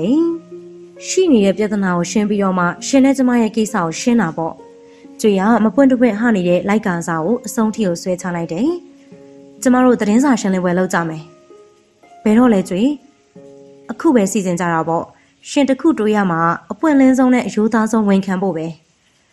ဲဘာလို့ဆိုလိုတာလဲကျွေရှင်နဲ့ပန်းရတဲ့နဲ့ကိစ္စကိုပေါ့အမှန်တိုင်းပြောရမယ်ဆိုရင်တော့သူရှက်ပါတယ်ဒီချိန်ရောက်မှတော့ရှက်နေလို့မရတော့ဘူးကို့အကြောင်းကိုသူများတွေလိုရာဆွဲပြီးတော့ရေးသားနေကြမှာတဲ့ရှင်ကိုယ်တိုင်နှုတ်ကပြောလိုက်တာပိုကောင်းတယ်ရှင်ဝင်မခံလို့အများမသိဘူးမထင်နဲ့ဒီသတင်းနဲ့ဒီတက်ပုံတွေကပြန့်နေပြီမိုးမိုးရဲ့မထီတထင်းမလေးမစားဆက်ဆံခြင်းကိုလည်းခံခဲ့ရပြီးသူတို့ကိုကျွေတို့ဘက်ကပြန်တိုက်နိုင်မှအဆင်ပြေမယ်ကိုခန့်ကိုကျွေမင်းဘယ်လောက်ထိသိနေရလဲအားလုံးပဲကျမဒီအိမ်ကိုပြန်မလာခင်ဘိုးဘိုနဲ့ဝင်တွေ့ခဲ့တယ်ရှင်ကိုကျမအဲ့လောက်ထိကိုအားမလို့အားမရဖြစ်ရတယ်စိတ်လဲနာတယ်ဒီကောင်မလေးပြဿနာဒီလောက်ထိအောင်မရှင်းနိုင်တဲ့ရှုပ်ထွေးနေတဲ့ရှင်ကိုလည်းအံ့ဩတယ်သိလားဘိုးဘိုဘာပြောလိုက်တာလဲကျမကိုတနာစရာကောင်းတဲ့မိန်းမဆိုပြီးတော့တနာကြည့်နဲ့ကြည်သွားတာပေါ့ကိုဘာပြောရမှာလဲအဲ့ဒီရှင်လင်းပွဲမှာရှင်ဘယ်အချိန်ကဒီလောက်ထိညံ့သွားလဲကိုခန့်ကိုလုံးဝဂယုမဆိုင်တော့မှထက်စားလို့ရှင်အဲ့လိုအပြစ်တင်ပေးတာကိုအတွက်ပို့ပြီးတော့နေတာထိုင်တာဖြစ်ပါတယ်ကျွေကျေးဇူးပဲကျေးဇူးတွေပါလေလုံးမနေနဲ့ပြဿနာအခုမှစမှာပန်းရက်နဲ့လိုမိန်းမသွေးထက်တန်ယူအနာတရားဖြတ်သွားတာကိုငြိမ်နေမှထင်လားငြိမ်မနေလို့ तू ကဘာလုပ်နိုင်မှာလဲပန်းရက်နဲ့ကိုဝင်ဆောင်ထားတာကိုရှင်မေ့နေပြီလားအဲ့ဒါကိုယ့်ရဲ့ကိုဝင်မဟုတ်ဘူးကျွေဘလို့မင်းတို့ဒီကိစ္စဘိုးဘိုးကမပြောလိုက်ဘူးလားဟမ်ရှင်းမလို့နဲ့ပို့ပြီးတော့ရှုပ်လိုက်တယ်အရေးကြီးတဲ့ကိစ္စကိုမပြောဘဲနဲ့ဘိုးဘိုးကကျွေကိုဘာတွေပြောလိုက်ပါလဲသူပန်းရက်နဲ့ကိုလက်ထပ်မယ်တဲ့အဲ့အတွက်သူ့ကိုဖြောင်းပြပေးပါလို့ပြောတယ်ဒီကောင်လေးကလည်းတော်တော်မလွယ်ဘူးပဲသူကမြောက်မီးခဲကင်မိတယ်လို့ဖြစ်သွားတယ်ဘာလို့ယုံရမှမသိတော့ပါဘလို့ဆုံးဖြတ်လို့ဆုံးဖြတ်ရမှမသိပါကျွေပြောသလိုပဲသတင်းစာရှင်းလင်းပွဲလုပ်ရမှာလားပန်းရနန်းကရောသမီးကိုတကယ်ပဲပြဿနာရှာမှာလားနေပါအောင်ဒါဆိုပန်းရနန်းရဲ့ကိစ္စဘိုးဘိုနဲ့ကျွေကိုထက်မြက်လာပြီလို့ထင်ခဲ့တယ်သို့တော့ကျွေမှာလည်းဒီလိုချစ်စရာကောင်းတဲ့နှုံအားမှုမျိုးရှိနေတော့လေရင်ထဲမှာတစ်မျိုးလေးခံစားရတယ်ဟုတ်တယ်ကျွေဖယားဘလို့ဖြစ်ကုန်တာလဲဓာတ်နဲ့များဘာလို့ကျွေတို့အိမ်ရှိတီကိုရောက်လာသေးရလဲကိုလည်းနားမလဲဘူးကျွေကအတွေးနဲ့ငြိမ်နေပြန်ပါတယ်ကျွေမျက်နှာပေါ်မှာချစ်ချင်းမုန်းချင်းအဆရှိသဖြင့်ခံစားချက်တွေဖြတ်ပြေးနေရအောင်သူမြင်တွေ့ရတယ်ကျွေတော်တော်ညံ့ခဲ့ပြီဘာဖြစ်လို့လဲကျွေအဲ့ဒီမိန်းကလေးကိုတွားတွေ့မယ်ကိုဘာလို့မလို့လဲကျွေကိုတော့မင်းကိုမသွားစေချင်ဘူးပန်းရနန်းအတွက်ပြောတာမဟုတ်ဘူးမင်းအတွက်ကိုပြောတာပန်းရနန်းကကို့ကိုတောင်လိန်နာဖို့ဝင်မလေးဘူးအလင်းရလူကအမှားလူမမြင်နိုင်ဘူးကျွေကိုမင်းကိုစိတ်ပူလို့ပြောတာပါဒါဆိုရှင်ကသတင်းစာရှင်းလင်းပွဲမှာရှင်အညာခံရတဲ့ကိစ္စဝန်ခံရဲလို့လားကိုဝန်ခံခြင်းဝန်မခံခြင်းကဘာခြားနာလို့လဲကျွေဒါပေမဲ့ရပါတယ်ကိုဝန်ခံမှကျွေကျင်နေမယ်ဆိုလို့ရှင်ရတယ်ဘဘအကြောင်းမှထည့်ပြောပါဘလို့ကျွေမမိုးကသူတို့သားနဲ့အဲ့ဒီကောင်မလေးကိုပေးစားနိုင်မှာမဟုတ်ဘူးလေအမြဲတမ်းမန်တက်နေတဲ့မို့ကိုကျွေရိုက်လဲနိုင်တာဒီတစ်ကွက်ပဲရှိတယ်ကျွေမင်းဘာတွေတွေးနေရလဲကျွေနဲ့ရှင်ကွာရှင်းတော့မဲ့တဲ့ရင်ကမမိုးတို့ဘက်ကနေထွက်လာတာဟမ်ရှင်နဲ့ကျွေတို့ကွာရှင်းကြမယ်ဆိုရင်သူတို့အတွက်အကျိုးအမြတ်အများကြီးရှိလိမ့်မယ်ဆိုတာရှင်မတွေးမိဘူးလားမှန်ပါတယ်သူအဲ့လိုမတွေးခဲ့မိတာမှန်ပါတယ်ပန်းရနန်းလုပ်တယ်ကြီးပဲစိတ်ကထင်ခဲ့မိတယ်ရှယ်ယာတွေဝယ်စုနေတယ်ရှင်နဲ့ကျွေကွာရှင်းပြီးသွားရင်သူတို့ပိုင်တဲ့ရှယ်ယာနဲ့ရှင်းနေရအောင်သူတို့ဝင်တိုက်လိမ့်မယ်သူမယုံနိုင်မှာယုံရခက်နေတယ်ဘာကိစ္စနဲ့အဲ့လိုတွေလုပ်ရတာလဲငကျင်းစီနဲ့ငကျင်းကြော်ရမယ်ကိုသူလိုက်မမိနိုင်တော့ပါဘာတွေပြောပြီးတော့ဘာကိုလုပ်ရမယ်မသိတော့ပါသူမတွေးတတ်အောင်ပဲရှုပ်ထွေးနေပါတယ်အဲ့ဒီချိန်မှာပဲတကားခောက်တန်ကြားလိုက်ရတယ်ဘသူလဲဝင်လာပါ ကျွေကအမိန့်တန်ဆန်ဆန်ပြောတဲ့အခါဝင်လာသူကမဝင်းသူပါမမကျွေမမလေးဟိမှန်မရှိတော့ဘူးအရေးကြီးတဲ့ပြဿနာကိုဆိုင်းငံ့ထားမိပြီးတော့လောကကြီးကသူတို့ကိုတန်းခတ်လိုက်တာလားအိမ်နေတဲ့သမီးကမရှိတော့ဘူးတဲ့ဘယ်ရောက်သွားတာလဲဘယ်ရောက်နေရလဲဘယ်ကိုထွက်သွားတာလဲသမီးပြောက်သွားတာကြောင့်တအိမ်လုံးဒေါင်းထောက်အောင်ရှာခဲ့တယ်သို့တော့တွေးမှတွေ့တော့လေကိုမောင်မျိုးတို့နေထိုင်ရအလုပ်သမားတရမှာဖြစ်တယ်သမီးကခင်အေးထံကိုသွားပြီးတော့ခင်အေးနဲ့အတူလက်ဖက်စားနေပါတယ်သမီးပုံစံကပုံမှန်ဖြစ်မနေတာကြောင့်ဒေါက်တာညွှန်ကြားထားတဲ့အတိုင်းပဲစိတ်ရောဂါကုဆရာဝန်နဲ့ပြဖို့ဆုံးဖြတ်လိုက်တယ်။စကားနဲ့သမီးကိုမပြောမဆိုပဲဆေးရုံကိုခေါ်ပြမိတယ်။ဆရာဝန်ရဲ့မှတ်ချက်ကကြွေးဘဝတစ်ခုလုံးအမောင်ကျသွားသလိုခံစားရတယ်။သမီးခံစားနေရတာကစိတ်ကြယောဂတဲ့။သမီးကိုနွေးနွေးထွေးထွေးဆက်ဆံပေးပါလို့ဆိုခဲ့တယ်။ကြွေရောသူပါအံ့ဩသွားရတယ်။သမီးရဲ့လှုပ်ရှားမှုမူရာကိုအသေးစိတ်လေ့လာဖို့ဆရာဝန်ကြီးကညွှန်ကြားတာကြောင့်သမီးရဲ့စာအုပ်တွေနဲ့အဝတ်အထည်တွေကိုလေ့လာမိတယ်။ပုံမှန်လို့ထင်ခဲ့စဉ်ကသမီးရဲ့ဝတ်စုံတွေကိုတန်တရားမဝင်ခဲ့ပေမဲ့အခုလိုထူးဆန်းတဲ့စိတ်နဲ့ရှင်ကြည့်တဲ့အခါမှာတော့သမီးရဲ့ဝတ်စားစီရင်မှုကဝမ်းနည်းစရာကောင်းနေတာအမှန်ပါ။ကတင်မော်ခွေလေးလဲနေတဲ့သမီးကိုငေးကြည့်ရင်းနဲ့ကျွေရောသူပါစကားမပြောနိုင်ကြပါ။စီးပွားရေးနဲ့သာလုံးထွေးခဲ့တာကြောင့်သမီးကိုဂယူဆိုင်ဖို့မေးလို့နေခဲ့ကြတယ်။သမီးကဝေဒနာခံစားနေရတာကိုမသိဘဲနဲ့ပန်းရနတဲ့ကိစ္စကိုသာဖြေရှင်းဖို့စ조사နေခဲ့ကြတယ်။သူတို့ကမိဘတွေတဲ့လား။ကျွေသမီးကိုကျွေဘယ်လိုလုပ်ရမလဲ။ကျွေရဲ့စိတ်ကိုလျှော့ထားပါ။ကိုတို့သမီးလေးတေချာပေါက်ပြန်ကောင်းလာမှာပါ။ကျွေကိုသာနှစ်သိမ့်နေရပေမဲ့သူ့ရင်ထဲမှာလည်းဖူးလောင်နေပါတယ်။ဆရာကိုမောင်မျိုးကခေါ်တာကြောင့်နောက်လဲကြည့်လိုက်ရကိုမောင်မျိုးကအခန်းဝမှာမမတ်ကြီးရက်နေအောင်တွေ့ရတယ်။ဒီနေ့သတင်းစာရှင်းလင်းပွဲရှိရလေ။ကားကိုအသင့်ပြင်ထားလိုက်ပါကျွန်တော်လာခဲ့မယ်။ကျွေမလိုက်ရင်ရောအဆင်ပြေရဲ့လား။မလိုက်ပါနဲ့ကျွေကသမီးနားမှာပဲနေလိုက်ပါ။ကိုအားလုံးဖြည့်ရှင်းလိုက်ပါမယ်။ကိုခေါ်တဲ့ကြောင့်ကျွေကိုငုံကြည့်မိတယ်။ကျွေမျက်ဝန်းကမျက်ရည်လက်ကျန်အချို့ကိုသူမြင်တွေ့လိုက်ရတယ်။ကျေးဇူးပဲကျွေကိုမင်းအဲ့လိုလေးပြန်ခေါ်ပေးလိမ့်မယ်လို့ကိုမမျှော်လင့်ရဲခဲ့ဘူးစောစောပြန်လာခဲ့နော်ကျွေစကားကတူတူလေးဆိုပေမဲ့သူ့ရင်တစ်ခုလုံးကိုအားဖြစ်စေတာအမှန်ပါတေချာပြန်တွေးကြည့်မယ်ဆိုရင်တော့ကျွေကသူ့ကိုစောစောပြန်လာပါလို့ဘယ်တော့မှမပြောဘူးပါကိုကိစ္စပြရနဲ့ပြန်ခဲ့ပါမယ်အဲ့လိုပြောပြီးတော့ကျွေလက်ကလေးကိုဆုပ်ကန်ပြီးတော့နမ်းလိုက်တယ်ကိုမင်းကိုတိတ်ချစ်ပါတယ်ကျွေလည်းအထူးတူပါပဲဆယ်ကျော်သက်ပြိုမာလေးနဲ့ရင်ခုန်ကြလာပါတယ်။အမှန်တိုင်းပြောမယ်ဆိုရင်တော့သူအပြင်သွားလို့စိတ်မရှိတော့ပါ။သို့တော့မသွားမဖြစ်ကိစ္စရှိနေသေးတယ်။ကျွေဦးဆောင်ခဲ့တဲ့ရှင်းလင်းပွဲဆိုပေမဲ့ကျွေမပါတော့လေသူကဇလန်းဖြတ်ပေးရတော့မယ်။အဲဒါကြောင့်သူ့ကိုမျက်ဝန်းကြည့်လေးနဲ့ကြည့်နေတဲ့ကျွေကိုထားခဲ့ပြီးတော့ထွက်လာခဲ့ပါတယ်။မီဒီယာသမားတွေကိုရှင်းလင်းဖို့ဖိတ်ထားတာကြောင့်ရုံးမှာလူစီကားနေရလဲအမှန်ပါ။သူရောက်တာနဲ့တပြိုင်နက်မျက်လုံးတွေရောကင်မရာတွေပါသူ့ထံကိုစုပြုံကုန်တယ်။သို့တော့သူကတော့ကျွေပေးတဲ့ခွန်အားတွေနဲ့ရှင်းလင်းပွဲလုံးမဲ့ခမ်းမတွေကိုဝင်သွားတယ်။စင်မြင့်ထက်မှနေရာယူပြီးတော့နှုတ်ဆက်စကားပဲမပြောတော့ဘဲနဲ့လူရင်းကိုတန်းပြောပါတယ်။တီးကျင်တာကိုမေးလို့ရတယ်။ကျွန်တော်ကလည်းအဖွင့်လင်းဆုံးဖြေမှာမို့မေးကျင်တာကိုမေးကြပါ။သူကလမ်းဖွင့်ပေးတဲ့အခါသတင်းသမားတဦးကထလာပါတယ်။ဒေါ်ဆောင်ရွက်ကျွေနဲ့ဦးခန့်ကိုရိုရဲ့အိမ်တော်ရေးချိန်တွေကိုသိကြပါတယ်။ပြီးတော့ဒေါ်ဆောင်ရွက်ကျွေကဒီရှင်းလင်းပွဲကိုမတက်ရောက်နိုင်တဲ့ကိစ္စပြီးတော့ကျွန်တော်ဖြည်းဖြည်းချင်းဖြေပါမယ်။ကျွေနဲ့ကျွန်တော်တို့အိမ်တော်ကြီးကတာရပါတယ်။အခုသတင်းတွေထွက်နေတယ်လို့ဘယ်တော့မှကွာရှင်းကြမှာမဟုတ်ပါဘူး။ကျွန်တော်တို့နှစ်ယောက်ကမိဘတွေကြောင့်လက်ထပ်ခဲ့ကြတာမဟုတ်ပါဘူး။ကျွေကကျွန်တော်ရဲ့အချစ်ဦးပါ။ဒီနေ့ကျွေလိုက်မလာနိုင်တာကသမီးရဲ့ကျန်းမာရေးကြောင့်ပါ။ဦးခန့်ကိုရဲ့သမီးကစိတ်ရောဂါဝေဒနာခံစားနေရတယ်ဆိုတာဟုတ်ပါသလား။ဒါကောလာဟာလာတွေပါ။ကျွန်တော်သမီးရဲ့ဂုဏ်သိက္ခာကိုထိခိုက်မဲ့မိကုံမျိုးကိုရှောင်ပေးပါ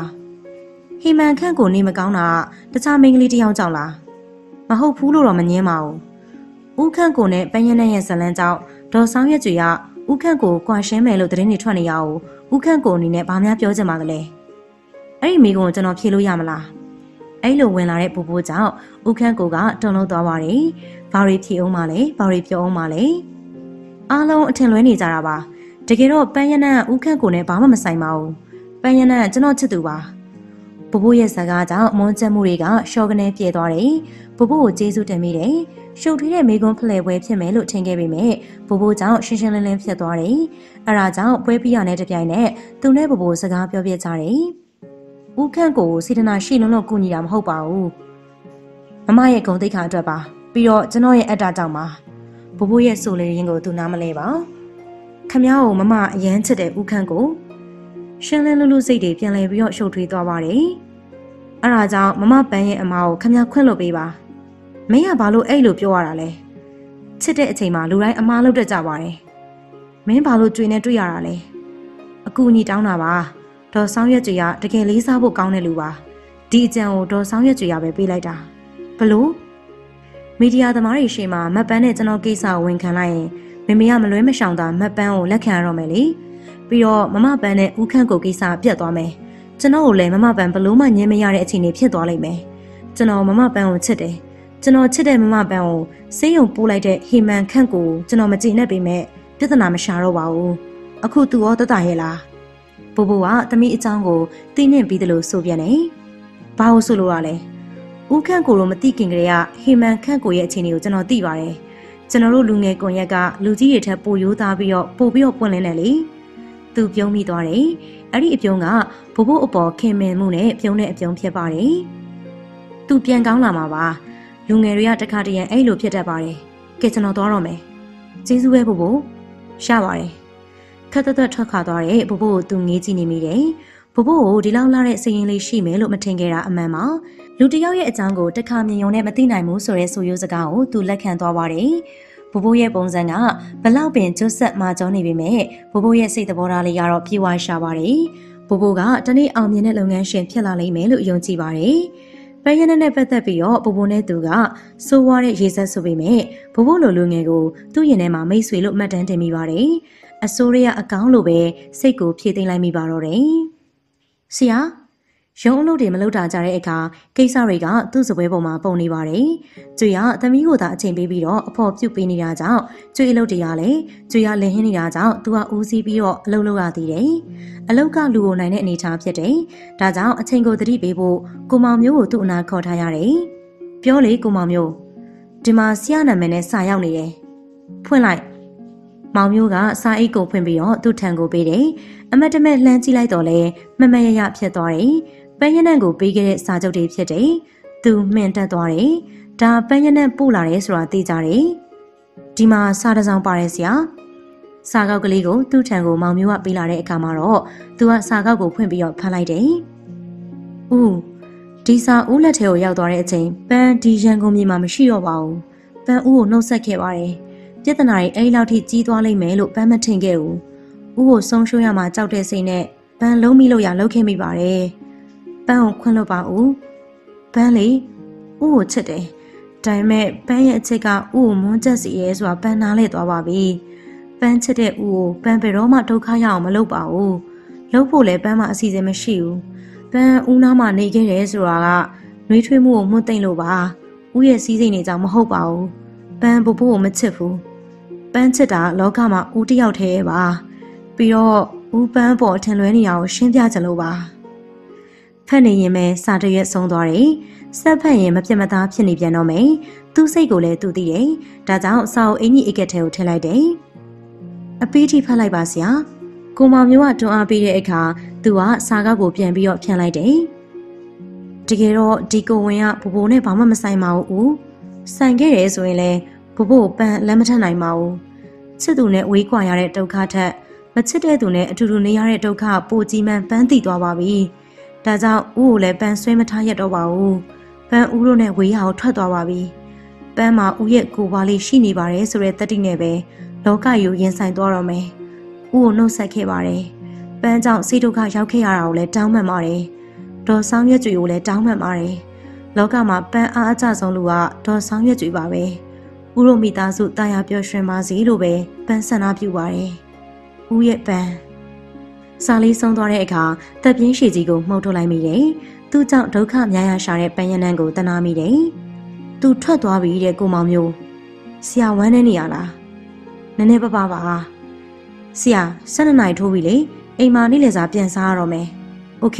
။အဲ့လိုပြောပြီးတော့ပန်းရက်စာနဲ့စာချုပ်အချို့ကိုအန်ဆွဲမှာထည့်ပြီးတော့ထွက်လာခဲ့တယ်။ကားနောက်ခန်းထဲမှာငြိမ်သက်ပြီးတော့လိုက်ပါလာရပြီမဲ့စိတ်တွေကပန်းရက်စာထဲမှာသာရှစ်ဝဲကြံခဲ့တယ်။လမ်းဘေးဝဲရကနေဖြတ်သွားဖြတ်လာတွေကိုလည်းလမ်းတောက်လျှောက်ကြည့်ခဲ့မိတယ်။ပန်းရနန်းကအဲ့ဒီသူတွေကြားမှာရှိနေလို့ရှိနေညာလို့တွေးမိပါတယ်။ကိုမောင်မျိုးခမပန်းရနန်းကိုဘယ်လိုမြင်လဲ။ဆရာကိုအရန်ချစ်တဲ့မိန်းကလေးလို့မြင်တယ်။သူ့ရင်ကိုဒိန်ကနေစောင့်တွန်းလိုက်သလိုနာသွားပါတယ်။ပန်းရနန်းဘယ်ရောက်နေပြီလဲ။ သူ့မျက်ကွယ်ရမှာဘလို့ဒုက္ခမျိုးရင်ဆိုင်နေရမှာလေသူ့ရဲ့ရှင်သူရရောကျွန်တော်ကိုမိုက်မဲတဲ့လူလို့ခင်ဗျားမထင်ဘူးလားအားကြစရာကောင်းတဲ့လူလို့ပဲမြင်ပါတယ်လူတစ်ယောက်ကတခြားလူတစ်ယောက်ရဲ့အချစ်ကိုခံရဖို့ဆိုတာလွယ်တဲ့ကိစ္စမှမဟုတ်တာသူပြုံးမိသွားတယ်သို့တော့အဲ့ဒီအပြုံးမျက်နှာပေါ်မှာမျက်ရည်တစ်ပေါက်ပြုတ်ကျခဲ့တယ်ဆိုတာကိုမောင်မျိုးမသိနိုင်ပါပန်းရနံ့ကိုကျွန်တော်ချစ်တယ်လို့ခင်ဗျားထင်လားဆရာပန်းရနံ့ကိုချစ်ပါတယ်တွေ့ကိုပဲချစ်တာမဟုတ်ဘူးလားအချစ်ဆိုတာတခါတရံရင်ထဲမှာကိန်းအောင်နေတတ်တယ်ပုံးကွယ်နေတတ်တယ်ဘယ်လောက်ထိအပုံကောင်းတယ်လဲဆိုတာကိုတောင်မသိနိုင်တဲ့အထိပဲဒီနေ့တော့ကျွန်တော်ကိုခင်ဗျားအချစ်ကြောင်နည်းနည်းပြောပေးပါဗျာမမကျွေရလဲဆရာကိုချစ်ပါတယ်မိန်းမတွေရဲ့စိတ်ကိုတခါတရံကျွန်တော်တို့ယောက်ျားတွေကနားမလည်နိုင်ဘူးဥပမာမမကျွေဝဲကြည့်လေကျွေရဘာဖြစ်လို့လဲ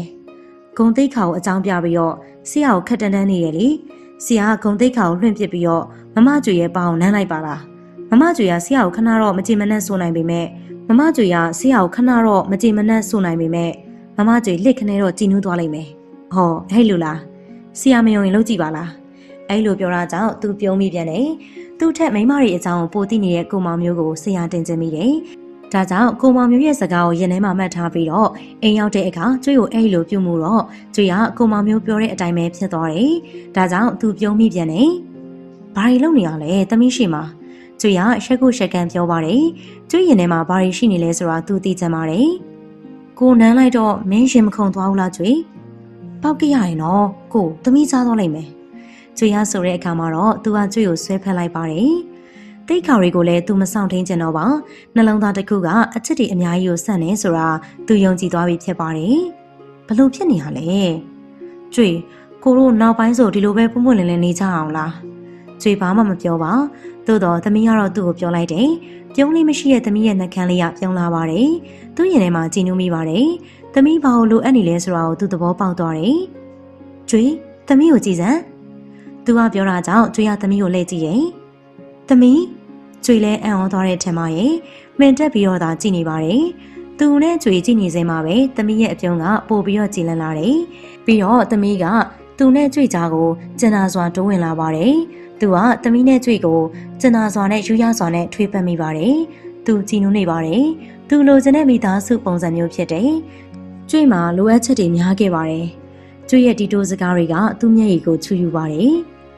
ကျွေသာအစောကလေးကပွင့်လင်းခဲ့မယ်ဆိုရင်ပြဿနာတွေအခုလောက်ထိဖြစ်လာခဲ့မှာမဟုတ်ဘူး။သမီးကိုရောကိုကိုရောကြွေတောင်းမှန်ပါတယ်။ကြွေကတိပေးတယ်။နောက်ဆိုပြဿနာကြီးအောင်ဖန်တီးဖို့ထက်ဖြေရှင်းမှုကိုသာကြွေအရင်စဉ်းစားပါတော့မယ်။ကြွေမျက်ရည်တွေကသူ့လက်ဖမိုးပေါ်ကိုရောက်ရှိပြီးတော့နေလေတယ်။အခုတော့ကြွေရောသမီးပါသူ့ရင်ခွင်ထဲမှာငြိမ်သက်စွာရှိနေကြပါတယ်။ကြွေရတာရိုးသားစွာဝန်ခံပေမဲ့အခုချိန်ထိမရိုးသားနိုင်သေးတဲ့သူ့နှလုံးသားကိုသူ့မုန်းပါတယ်။ကြွေရဲ့မင်းကိုတနေ့နေ့တော့ပန်းရနံ့အကြောင်းပြောပြမှာပါပန်းရနံ့လေသူကိုကြောင့်သူ့ရင်ထဲမှာစုံနေပါတယ်ပီတိဖြစ်နေတဲ့မျက်ဝန်းမှာမျက်ရည်တွေတွဲခိုစပြူလာတယ်အဲ့ဒီမျက်ရည်ကလက်ရှိမိသားစုအခြေအနေကြောင့်လားပန်းရနံ့ကြောင့်လားသိကြတာကတော့သူပန်းရနံ့ကိုလိုက်ရှာအောင်မယ်ဆိုတာပဲဖြစ်တယ်သူ့စိတ်ကိုကြွေလက်ခံမယ်လို့လည်းယုံကြည်ပါတယ်ကြွေသူ့ကိုနားလဲပေးလိမ့်မယ်လို့လည်းမျှော်လင့်ပါတယ်ရည်စက်မကုန်သေးပါကသူနဲ့ပန်းရနံ့သာဘဝတစ်ခွေမှာပြန်ဆောင်ခဲ့ကြမယ်ဆိုရင်တော့ပရိသတ်များရှင်အခုပရိသတ်ကြီးနာဆင်ကြရတဲ့ဇာတ်လမ်းကတော့မေခိုင်ရေးသားထားတဲ့မျက်ကွယ်ရဆိုတဲ့ဝတ္ထုဇာတ်လမ်းလေးရဲ့ဇာတ်သိမ်းပိုင်းဖြစ်ပါရဲ့ရှင်ဒီဇာတ်လမ်းလေးကိုနားဆင်ပြီးသွားတဲ့အခါမှာတော့ပရိသတ်ကြီးရဲ့အမြင်ကိုအောက်ကကွန်မန့်မှာဝင်ရောက်ပြီးတော့ဆွေးနွေးပေးခဲ့ဖို့ဖိတ်ခေါ်ချင်ပါတယ်ရှင်ဒီဇာတ်လမ်းလေးအပေါ်မှာပရိသတ်ကြီးရဲ့အမြင်ကိုချစ်သေးကိုယ်တိုင်လည်းစိတ်ဝင်စားပါတယ်ဒီဇာတ်လမ်းလေးအပေါ်မှာချစ်သေးကတော့ဘယ်လိုမြင်လဲဆိုတာကိုပြောမပြတတ်အောင်ဖြစ်ရပါတယ်အဲဒီတော့ပရိသတ်ကြီးရဲ့အမြင်ကိုအောက်ကကွန်မန့်ထဲမှာချစ်သေးကဝင်ရောက်ပြီးတော့ဖတ်ရှုချင်တာဖြစ်ပါတယ်ရှင်ဟုတ်ကဲ့ဒါကြောင့်မို့ကွန်မန့်လေးရေးသားပေးဖို့အတွက်ပရိသတ်ကြီးကိုဖိတ်ခေါ်ချင်ပါတယ်ရှင်အချိန်ပေးပြီးတော့နားဆင်ပေးခဲ့ကြတဲ့အတွက်ပရိသတ်များအားလုံးကိုကျေးဇူးများတင်ပါတယ်နောက်ရက်ဒီမှာလည်းချစ်သေးတို့ channel ကနေပြီးတော့အခုလိုမျိုးရင်ခုန်ကြည်နူးစရာကောင်းတဲ့ရသားဆောင်ပေးစွမ်းနိုင်တဲ့ဇာတ်လမ်းတွေကိုတင်ဆက်ပေးဦးမှာဖြစ်ပါတယ်ဒါကြောင့်မို့ channel လေးကို subscribe နဲ့ notification ခေါင်းလောင်းလေးဖွင့်ခဲ့ပေးကြပါအောင်ရှင်အားလုံးပဲကိုစီကျမ်းမာခြင်းတွေကိုအစင်ထောက်ရောက်ပိုင်ဆိုင်သွားနိုင်ကြပါစေရှင်